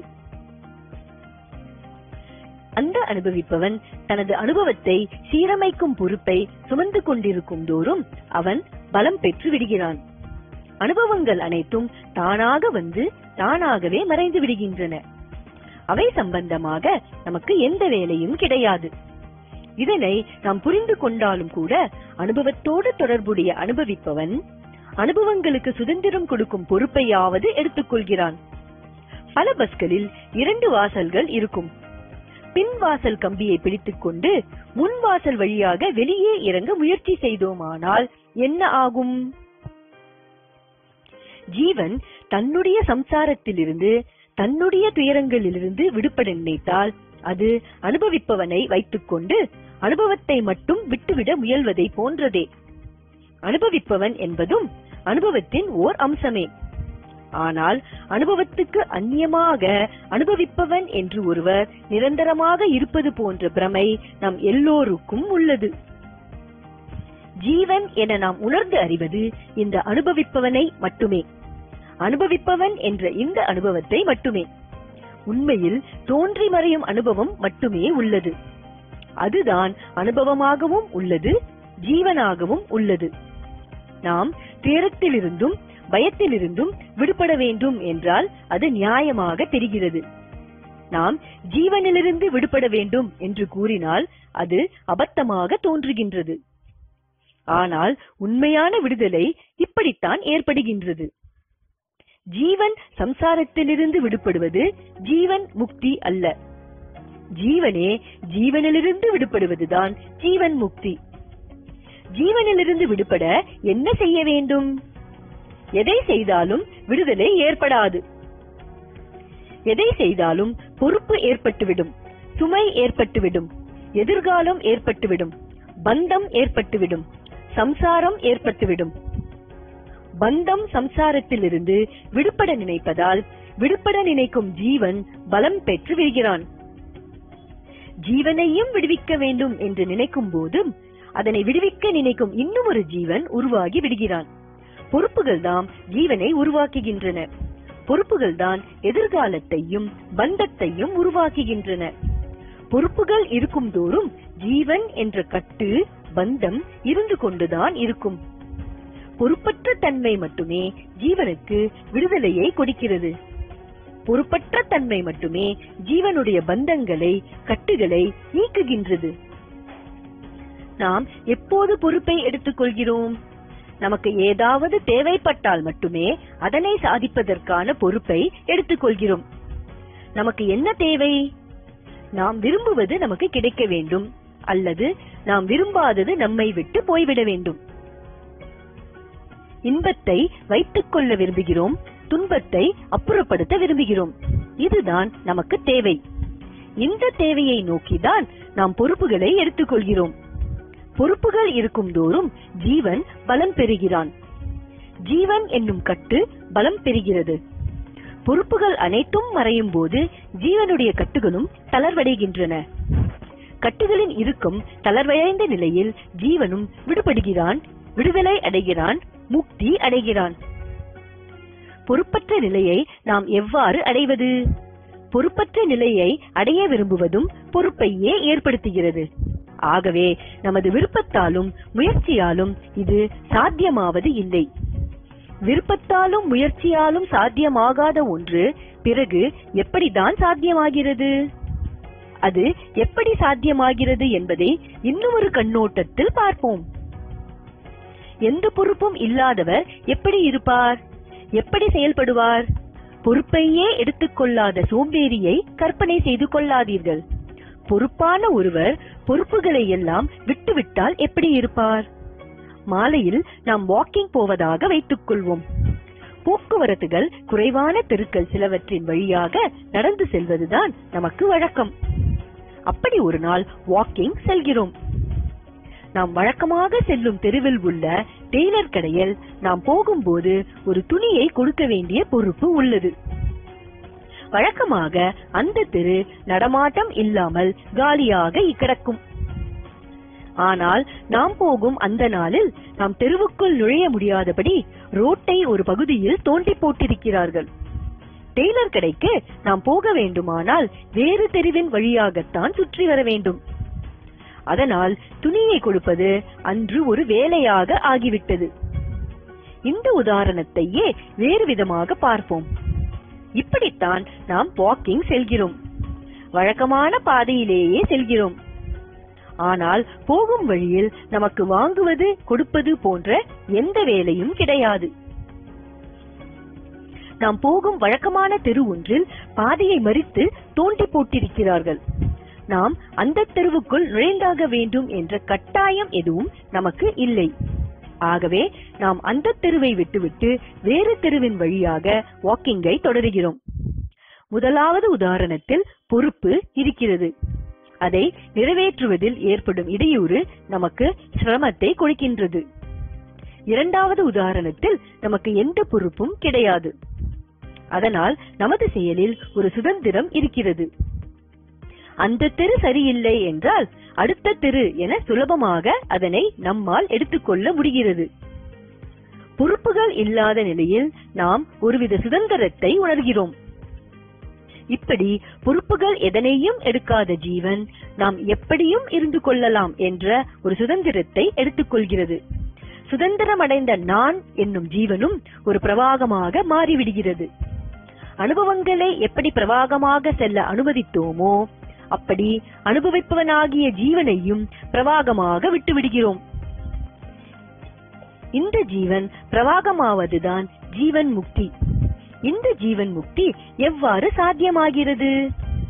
இந்த ஜீவன் தன்னை சச்சிதானந்த சொரூபமாக கருதுமேயானால் அது எந்த பொறுப்பையும் எடுத்துக்கொள்ளாமல் இருந்து விடுகிறது. சாஸ்திரங்கள் கொடுக்கும் விளக்கத்தின் உண்மையையும் நியாயத்தையும் நம்பி தன்னை ஆத்மாவாக விசுவாசித்துக் கொள்வதால் நமது ஜீவன் சுதந்திரம் அடைந்து விடுகிறது. ஜீவனாக செயல்படும் நம் மனது தனக்கு தெரிந்த மொழியில் தன்னை சச்சிதானந்த சொரூபமாக எடுத்துக்கொண்டால் போதுமானது. மொத்தத்தில் நம் மன இயக்கத்தின் மையமான பகுதி அனுபவிப்பவன் என்ற மையப்பகுதி, ஜீவன் என்ற மையப்பகுதி சுதந்திரமாக இயங்க வேண்டும், சுதந்திர பிரவாகமாக இயங்க வேண்டும். அல்லது சாஸ்திரங்களின் அணுகுமுறைப்படி நான் என்னும் இந்த ஜீவனை குணங்களுடனும் விவகாரங்களுடனும் கூடிய இந்த ஜீவனை அனாத்மா என்று எடுத்துக்கொள்ள வேண்டும். அனாத்மாவின் இந்த தன்மை கயிற்றில் தோன்றிய பாம்பின் தோற்றமே, ஒரு நிழலே என எடுத்துக்கொள்ள வேண்டும்.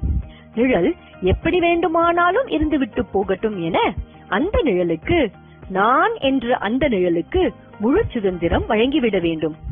நான் என்ற இந்த ஜீவன் எப்படி வேண்டுமானாலும் இயங்கிவிட்டு போகட்டும் என்று எந்த பொறுப்பும் எந்த வேலையும் இல்லாமல் இருந்துவிட வேண்டும். சும்மா இருந்துவிட வேண்டும். அக உணர்ச்சிகளை பொறுத்த அளவில், அக அனுபவங்களை பொறுத்த அளவில் நாம் எந்த வேலையும் இல்லாமல் இருந்துவிடலாம்.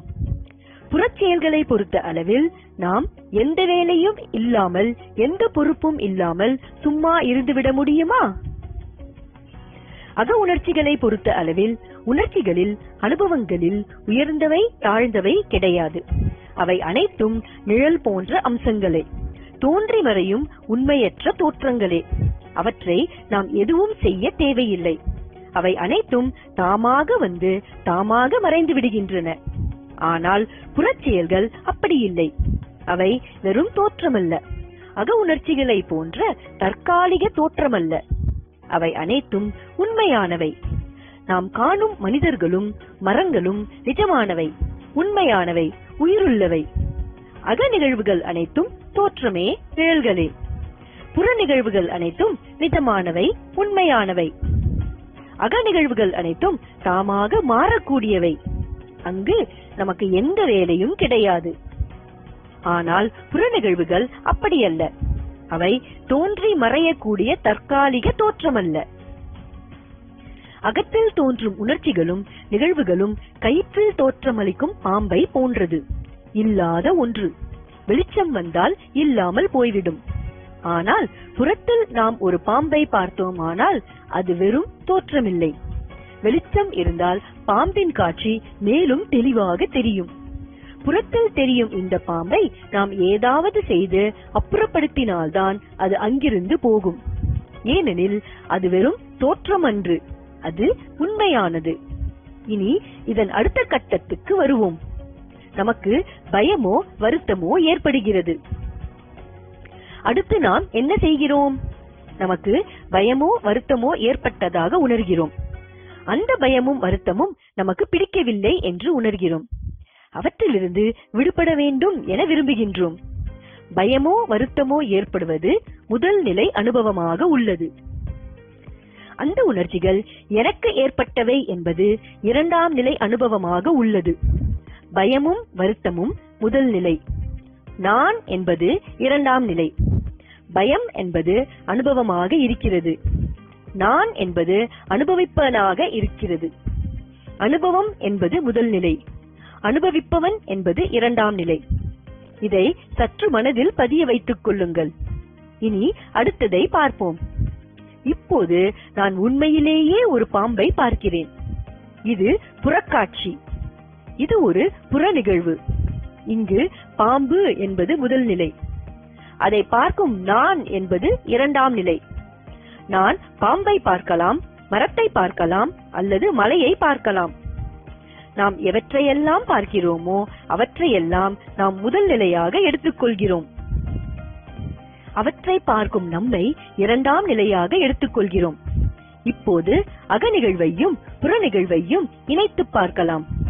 அகமாயினும் சரி, புறமாயினும் சரி, நான் என ஓர் அம்சம் ஏதாவது ஒன்றுடன் தொடர்பு கொள்கிறது.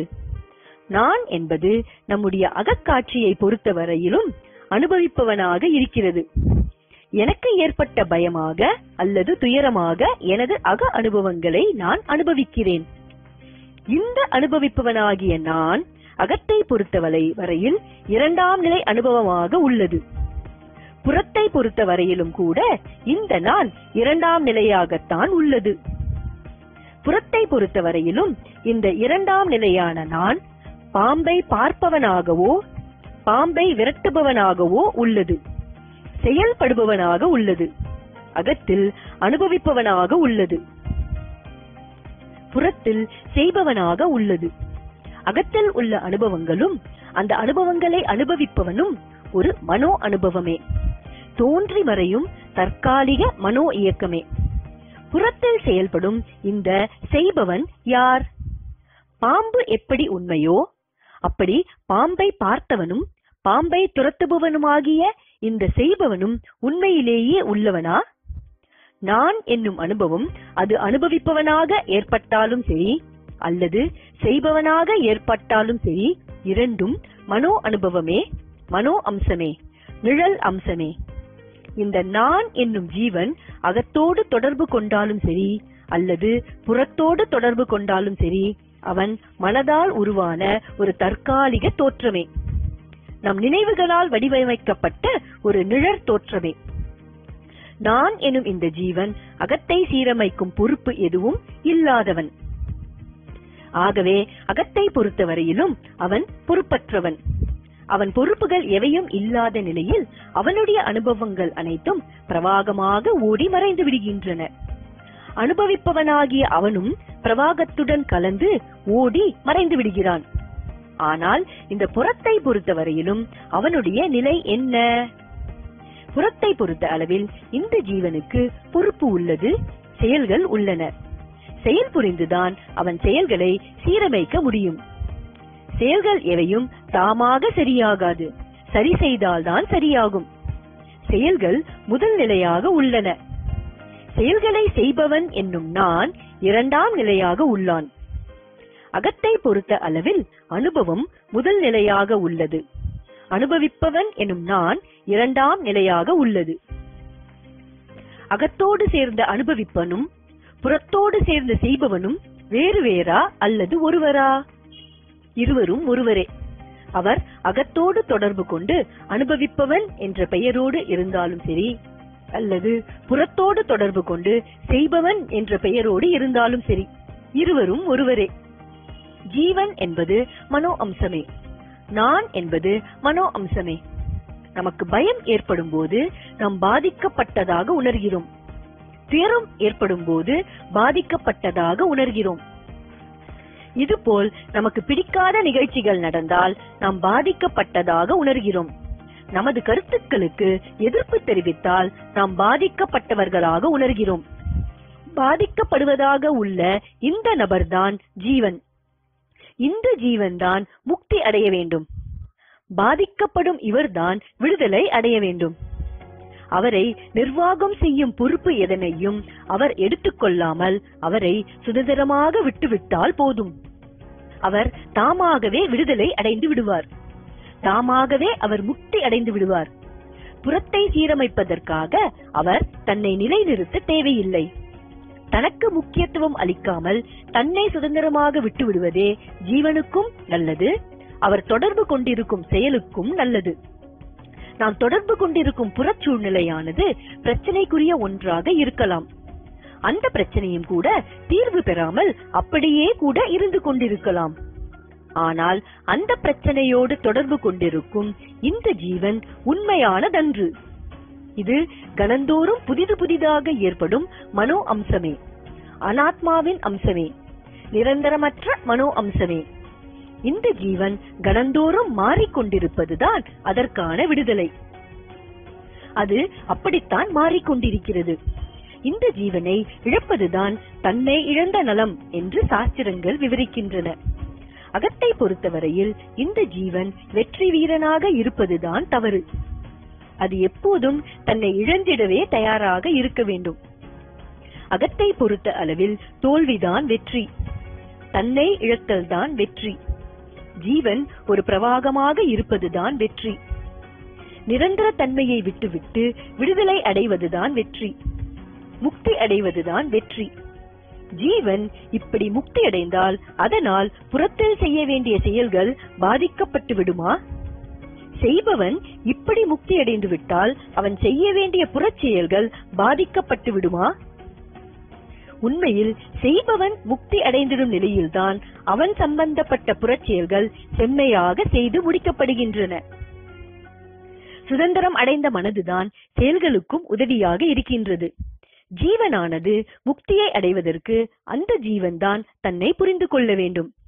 அது தன்னை ஆன்மா என்று புரிந்து கொண்டாலும் சரி, அல்லது அனாத்மா என்று புரிந்து கொண்டாலும் சரி, ஏதாவது ஒன்றாக தன்னை புரிந்து கொள்ள வேண்டும்.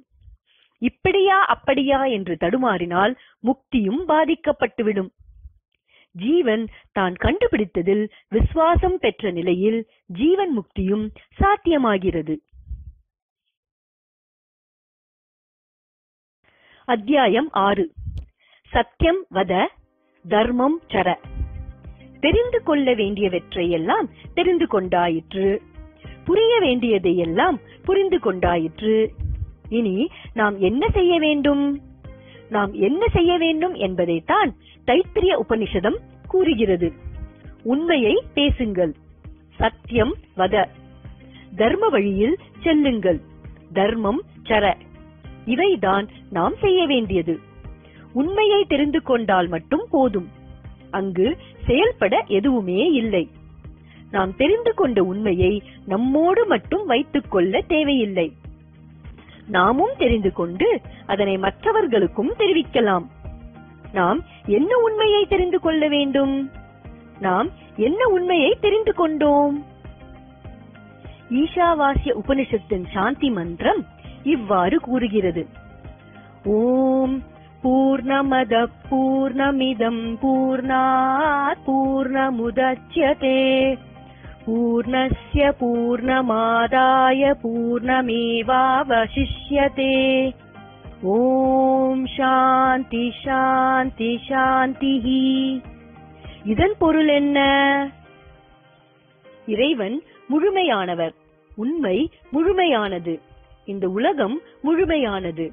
அந்த முழுமையிலிருந்தே இந்த முழுமை தோன்றியுள்ளது. முழுமையிலிருந்து முழுமை வெளிப்பட்ட பிறகும் முழுமைதான் மீதமாகவும் எஞ்சியுள்ளது. அமைதி, அமைதி, அமைதி. இதுதான் அதனுடைய பொருள்.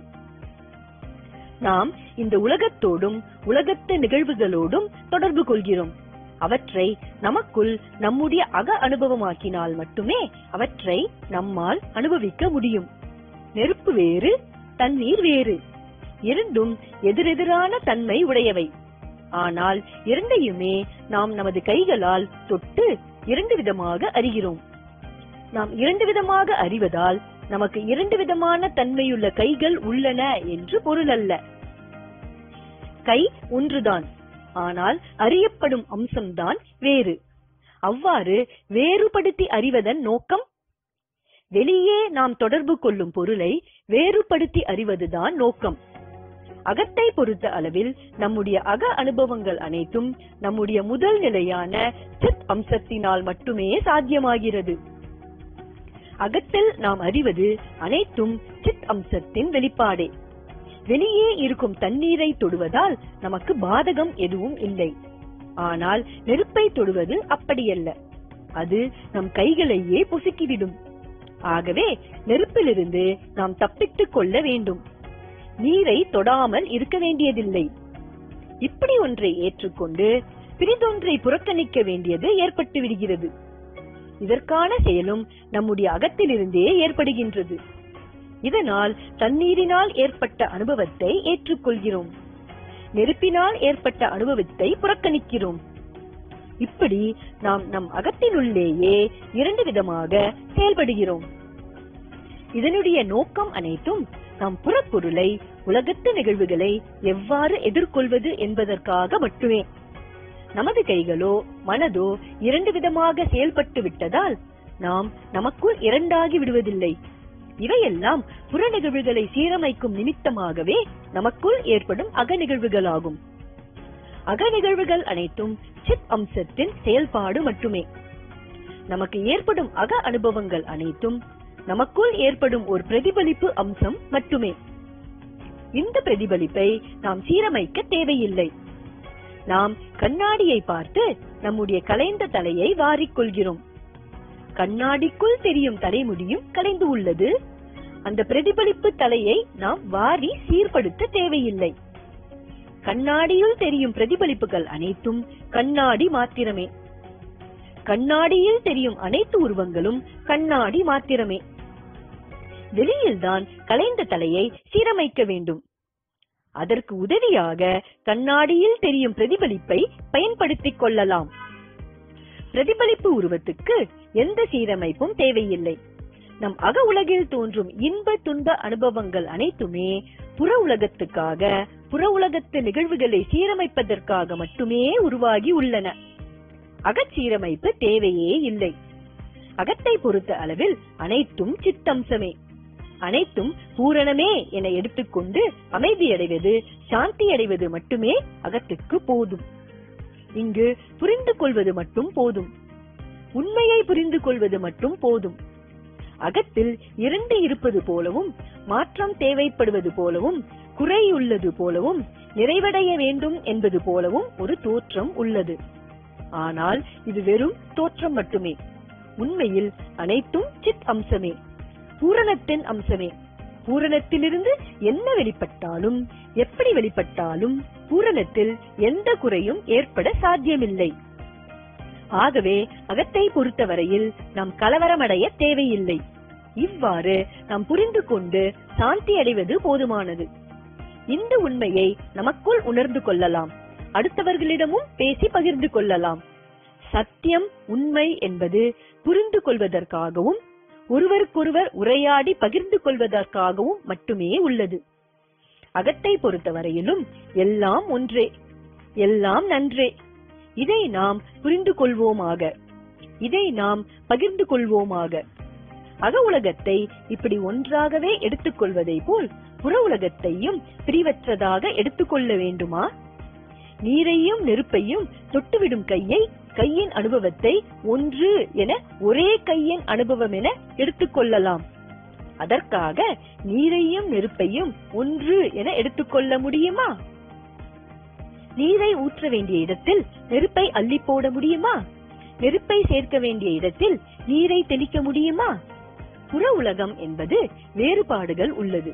அங்கு நல்லது கெட்டது, சரியானது தவறானது, தேவையானது தேவையற்றது, உயர்ந்தது தாழ்ந்தது அனைத்துமே உண்டு. பிரிவுகள் அனைத்துமே உண்டு. அங்கு நல்லதை செய்ய வேண்டும், அல்லாததை தவிர்க்க வேண்டும். சரியானதை செய்ய வேண்டும், அல்லாததை தவிர்க்க வேண்டும். புற உலகில் நாம் செயல்பட வேண்டிய வழிமுறைக்கு பெயர்தான் தர்மம். தர்மம் என்பது ஒரு ஒழுங்குமுறை. எல்லா செயல்களுக்கும் அவற்றுக்கென சில ஒழுங்குமுறை உள்ளது. சத்தியத்தை பொறுத்த அளவில், உண்மையை பொறுத்த அளவில் அதனை புரிந்து கொண்டால் மட்டும் போதும். அதனை செயல்படுத்த தேவையில்லை. அங்கு செயல் எதுவும் தேவைப்படவில்லை. ஆனால் புற உலகம் அவ்வாறு அமைந்ததல்ல. புற உலக நிகழ்வுகள் அவ்வாறு அமைந்ததல்ல. அங்கு புரிந்து கொண்டால் மட்டும் போதாது. புரிந்து கொண்டதை செயல்படுத்தவும் அவசியமானது. புரிந்து கொண்டதை பேசி பகிர்ந்து கொள்வதால் செயல்களை சீரமைக்க முடியாது. செயல்களினால் மட்டுமே செயல்களை சீரமைக்க முடியும். நமக்கு பசி ஏற்பட்டால் அதனை நாம் உணவை உண்டுதான் சரி செய்ய வேண்டும். வெளியூருக்கு செல்ல வேண்டுமானால் வாகனத்தில் பயணம் செய்துதான் ஆக வேண்டும். உலகத்து நிகழ்வுகளையும் செயல்களையும் பிரிக்க முடியாது. செயல்களின் மூலமாக மட்டுமே உலகத்து நிகழ்வுகள் சீரமைக்கப்படுகின்றன, நிறைவேற்றப்படுகின்றன. ஒருவர் தன் வீட்டு புழக்கடை தோட்டத்தில் முருங்கை மரம் ஒன்றை வளர்த்து வந்தார். ஒரு நாள் மாலையில் வந்து பார்க்கும்போது முருங்கை மரத்தின் சிறிய கிளை ஒன்று ஒடித்து அகற்றப்பட்டிருந்தது. அந்த கிளையில் 7-8 முருங்கை காய்கள் கூட இருந்தன. இலைகளும் பூக்களும் காய்களுமாக உள்ள அந்த கிளையை பக்கத்து வீட்டுக்காரர் தான் ஒடித்திருக்க வேண்டும். அவர் காம்பவுண்ட் சுவர் தான் அருகில் உள்ளது. இவர் பக்கத்து வீட்டுக்காரரை கேட்டார். அவரும் அவருடைய மனைவியும் தெரியவே தெரியாது என்று கூறிவிட்டனர். அவர்கள் போனதும் அவர்களுடைய குழந்தையை அழைத்து, உங்கள் வீட்டில் இன்று என்ன சாம்பார், என்ன கூட்டு என கேட்டார். அந்த சிறுவன் கூறினான், இன்று முருங்கைக்காய் சாம்பார், முருங்கைக்காய் கூட்டு, முருங்கை இலை பொரியல், முருங்கை பூ ரசம். இந்த பக்கத்து வீட்டுக்காரரின் செயல்பாடு சரியானது தானா? நாம் நம்முடைய தேவைக்காக எப்படி வேண்டுமானாலும் செயல்பட்டுக் கொள்ளலாமா? எந்த நெறிமுறைகளையும் பின்பற்றாமல் அவரவர்களுக்கு வேண்டியவற்றை அவரவர் விருப்பம் போல் செயல்படுத்திக் கொண்டால் இந்த சமுதாயம் எப்படி இருக்கும்? அலங்கோலமாகத்தான் இருக்கும். புற உலக நடவடிக்கைகளுக்கு சுதந்திரம் தேவைதான். ஆனால் அவை அனைத்தும் ஒரு ஒழுங்குமுறைக்கு உட்பட்டதாக அமைய வேண்டும். இந்த ஒழுங்குமுறையை தான் தர்மம், நியாயம், அறம் என்றெல்லாம் கூறுகிறோம். பாவ புண்ணியங்கள், கர்ம வினைகள் அனைத்தும் நம்முடைய புறச்செயல் சம்பந்தமாகவே ஏற்படுகின்றன. சமுதாயத்தில் அங்கமாக இருக்கும் ஒவ்வொருவரும் அந்த சமுதாயம் சார்ந்த கடமைகளில் ஈடுபட கடமை உள்ளவர்களாகவே இருக்கிறார்கள். இவை அனைத்தும் விவகாரிய சத்தியம் என கூறப்படுகிறது. விவகாரிய சத்தியமே தர்மம் எனப்படுகிறது. பரமார்த்திய சத்தியமே ஞானம், முக்தி என கூறப்படுகிறது. இரண்டும் உண்மைகளே. ஒன்று புரிந்து கொள்ள வேண்டிய உண்மை, மற்றது செயல்படுத்த வேண்டிய உண்மை. நாம் இரண்டையும் இணைத்து வைத்து குழம்பிக் கொள்ளக்கூடாது. ஆன்மீகத்தில் அர்த்தவாதம் என்று ஒரு அணுகுமுறை உண்டு. நல்ல நோக்கத்துக்காக கொடுக்கப்படும் பொய்யான செய்தியை நம்பும்படி செய்வதுதான் அர்த்தவாதம். ஒவ்வொரு மதங்களிலும் ஒவ்வொரு நம்பிக்கை அமைப்புகளிலும் இத்தகைய அர்த்தவாதத்துக்கு இடம் உண்டு. சிலர் எதையாவது பிடித்துக் கொண்டு பிடிவாதமாக இருப்பார்கள். திறந்த மனதுடன் உண்மையை அணுக மறுத்து விடுவார்கள். அவர்களை எவ்வாறு நெறிப்படுத்துவது? அவர்களுக்காக அமைக்கப்பட்டதுதான் இந்த அர்த்தவாதம். கங்கையில் குளித்தால் நம்முடைய பாவங்கள் எல்லாம் போய்விடும் என்பது ஒரு நம்பிக்கை. இது உண்மையா அல்லது பொய்யா? சில தீர்த்தங்களில் நீராடினால் புண்ணியம், சில கோயில்களுக்கு சென்றால் புண்ணியம், இப்படியெல்லாம் கூறப்படுகிறது. இது உண்மைதானா?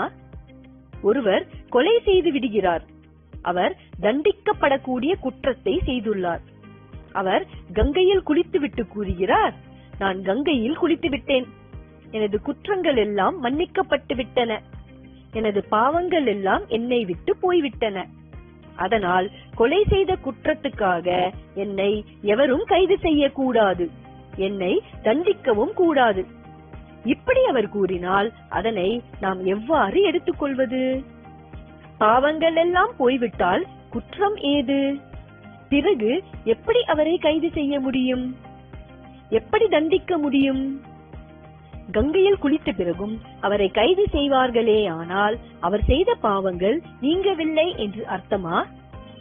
அர்த்தவாதம் என்றாலே அங்கு இப்படியெல்லாம் ஆய்வு செய்யக்கூடாது. கங்கையில் குளித்தால் பாவம் போய்விடும் என்பதை மனப்பூர்வமாக நம்ப வேண்டும். இதனால் மனதளவில் நமக்கு விடுதலை கிடைக்கிறது. மன விடுதலை என்பது முக்தி நிலையே. அது எப்படி கிடைத்தால் என்ன? முக்தி கிடைப்பதுதான் சிறப்பு. அதற்கு அர்த்தவாதம் உதவி செய்தால் அதையும் நாம் ஏற்றுக்கொள்ளத்தான் வேண்டும்.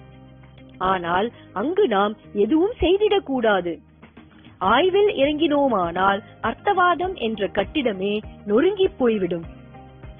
ஆய்வுக்கு பதிலாக அர்த்தவாத கருத்துக்கள் மீதோ அல்லது அந்த கருத்துக்களை கூறுபவர் மீதோ அல்லது கூறும் நூல்களின் மீதோ நம்பிக்கையும் விசுவாசமும் வைத்திடுவதுதான் மிகவும் முக்கியமானதாகும். இத்தகைய அர்த்தவாத கருத்துக்கள் பல நூல்களிலும், ஏன் பகவத்கீதையில் கூட இடையிடையே கூறப்பட்டுள்ளன. அனைத்தையும் நானே செய்விக்கிறேன், நீ வெறும் கருவி மாத்திரமே என்பது போன்ற பல கருத்துக்கள் அங்கு இடம்பெற்றுள்ளன. எல்லாம் அவன் செயல், விதிக்கப்பட்டபடிதான் அனைத்தும் நடக்கும், நமக்கு இச்சா சுதந்திரம் கிடையாது. இப்படி பலவிதமான கருத்துக்கள் நமக்கு கொடுக்கப்படுகின்றன. இவை அனைத்தையும் அகநிகழ்வை கூறும் உண்மையாக எடுத்துக்கொள்வோமாயின் இவை அனைத்துமே முழு உண்மையாகும். நமது பொறுப்புகளை நம்மிடமிருந்து அப்புறப்படுத்தும் இத்தகைய கருத்துக்கள் அகவிடுதலையை ஏற்படுத்துவதற்கு உதவி செய்கிறது. அதே நேரம் புறச்செயல்களை எல்லாம் முடக்கி போடுவதற்கும் ஒரு காரணமாக அமைந்து விடுகிறது. அகத்தை பொறுத்த அளவில் அனைத்து பொறுப்புகளிலிருந்தும் விடுபடுவது மிக மிக அவசியம். அங்கு பொறுப்புகள் தான் நன்றாக அமைந்துள்ளன.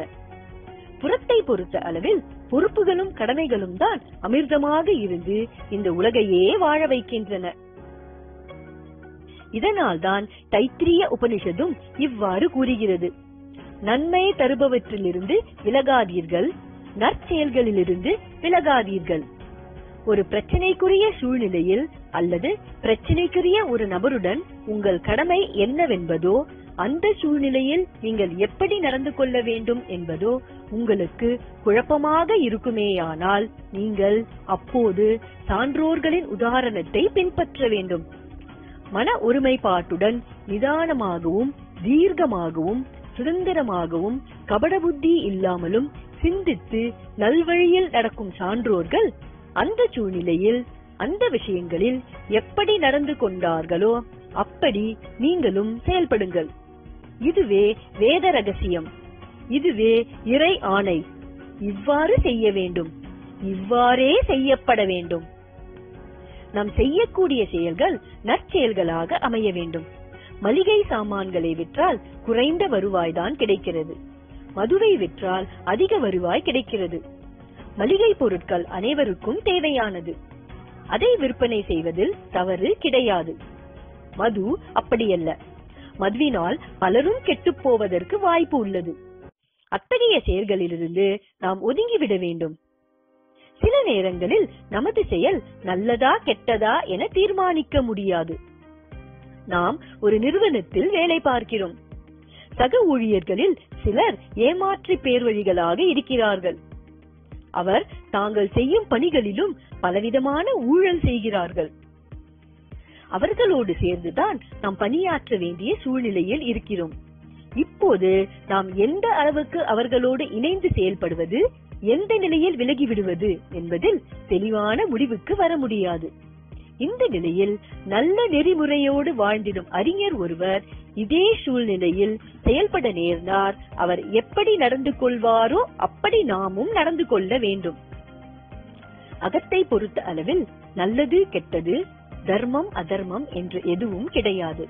அங்கு அனைத்தையும் நிழல் என்று எடுத்துக்கொண்டாலும் சரி, அல்லது அனைத்தையும் சித் அம்சம், இறை அம்சம் என எடுத்துக்கொண்டாலும் சரி, அனைத்தையும் சமமாக பார்ப்பதே அங்கு தேவை.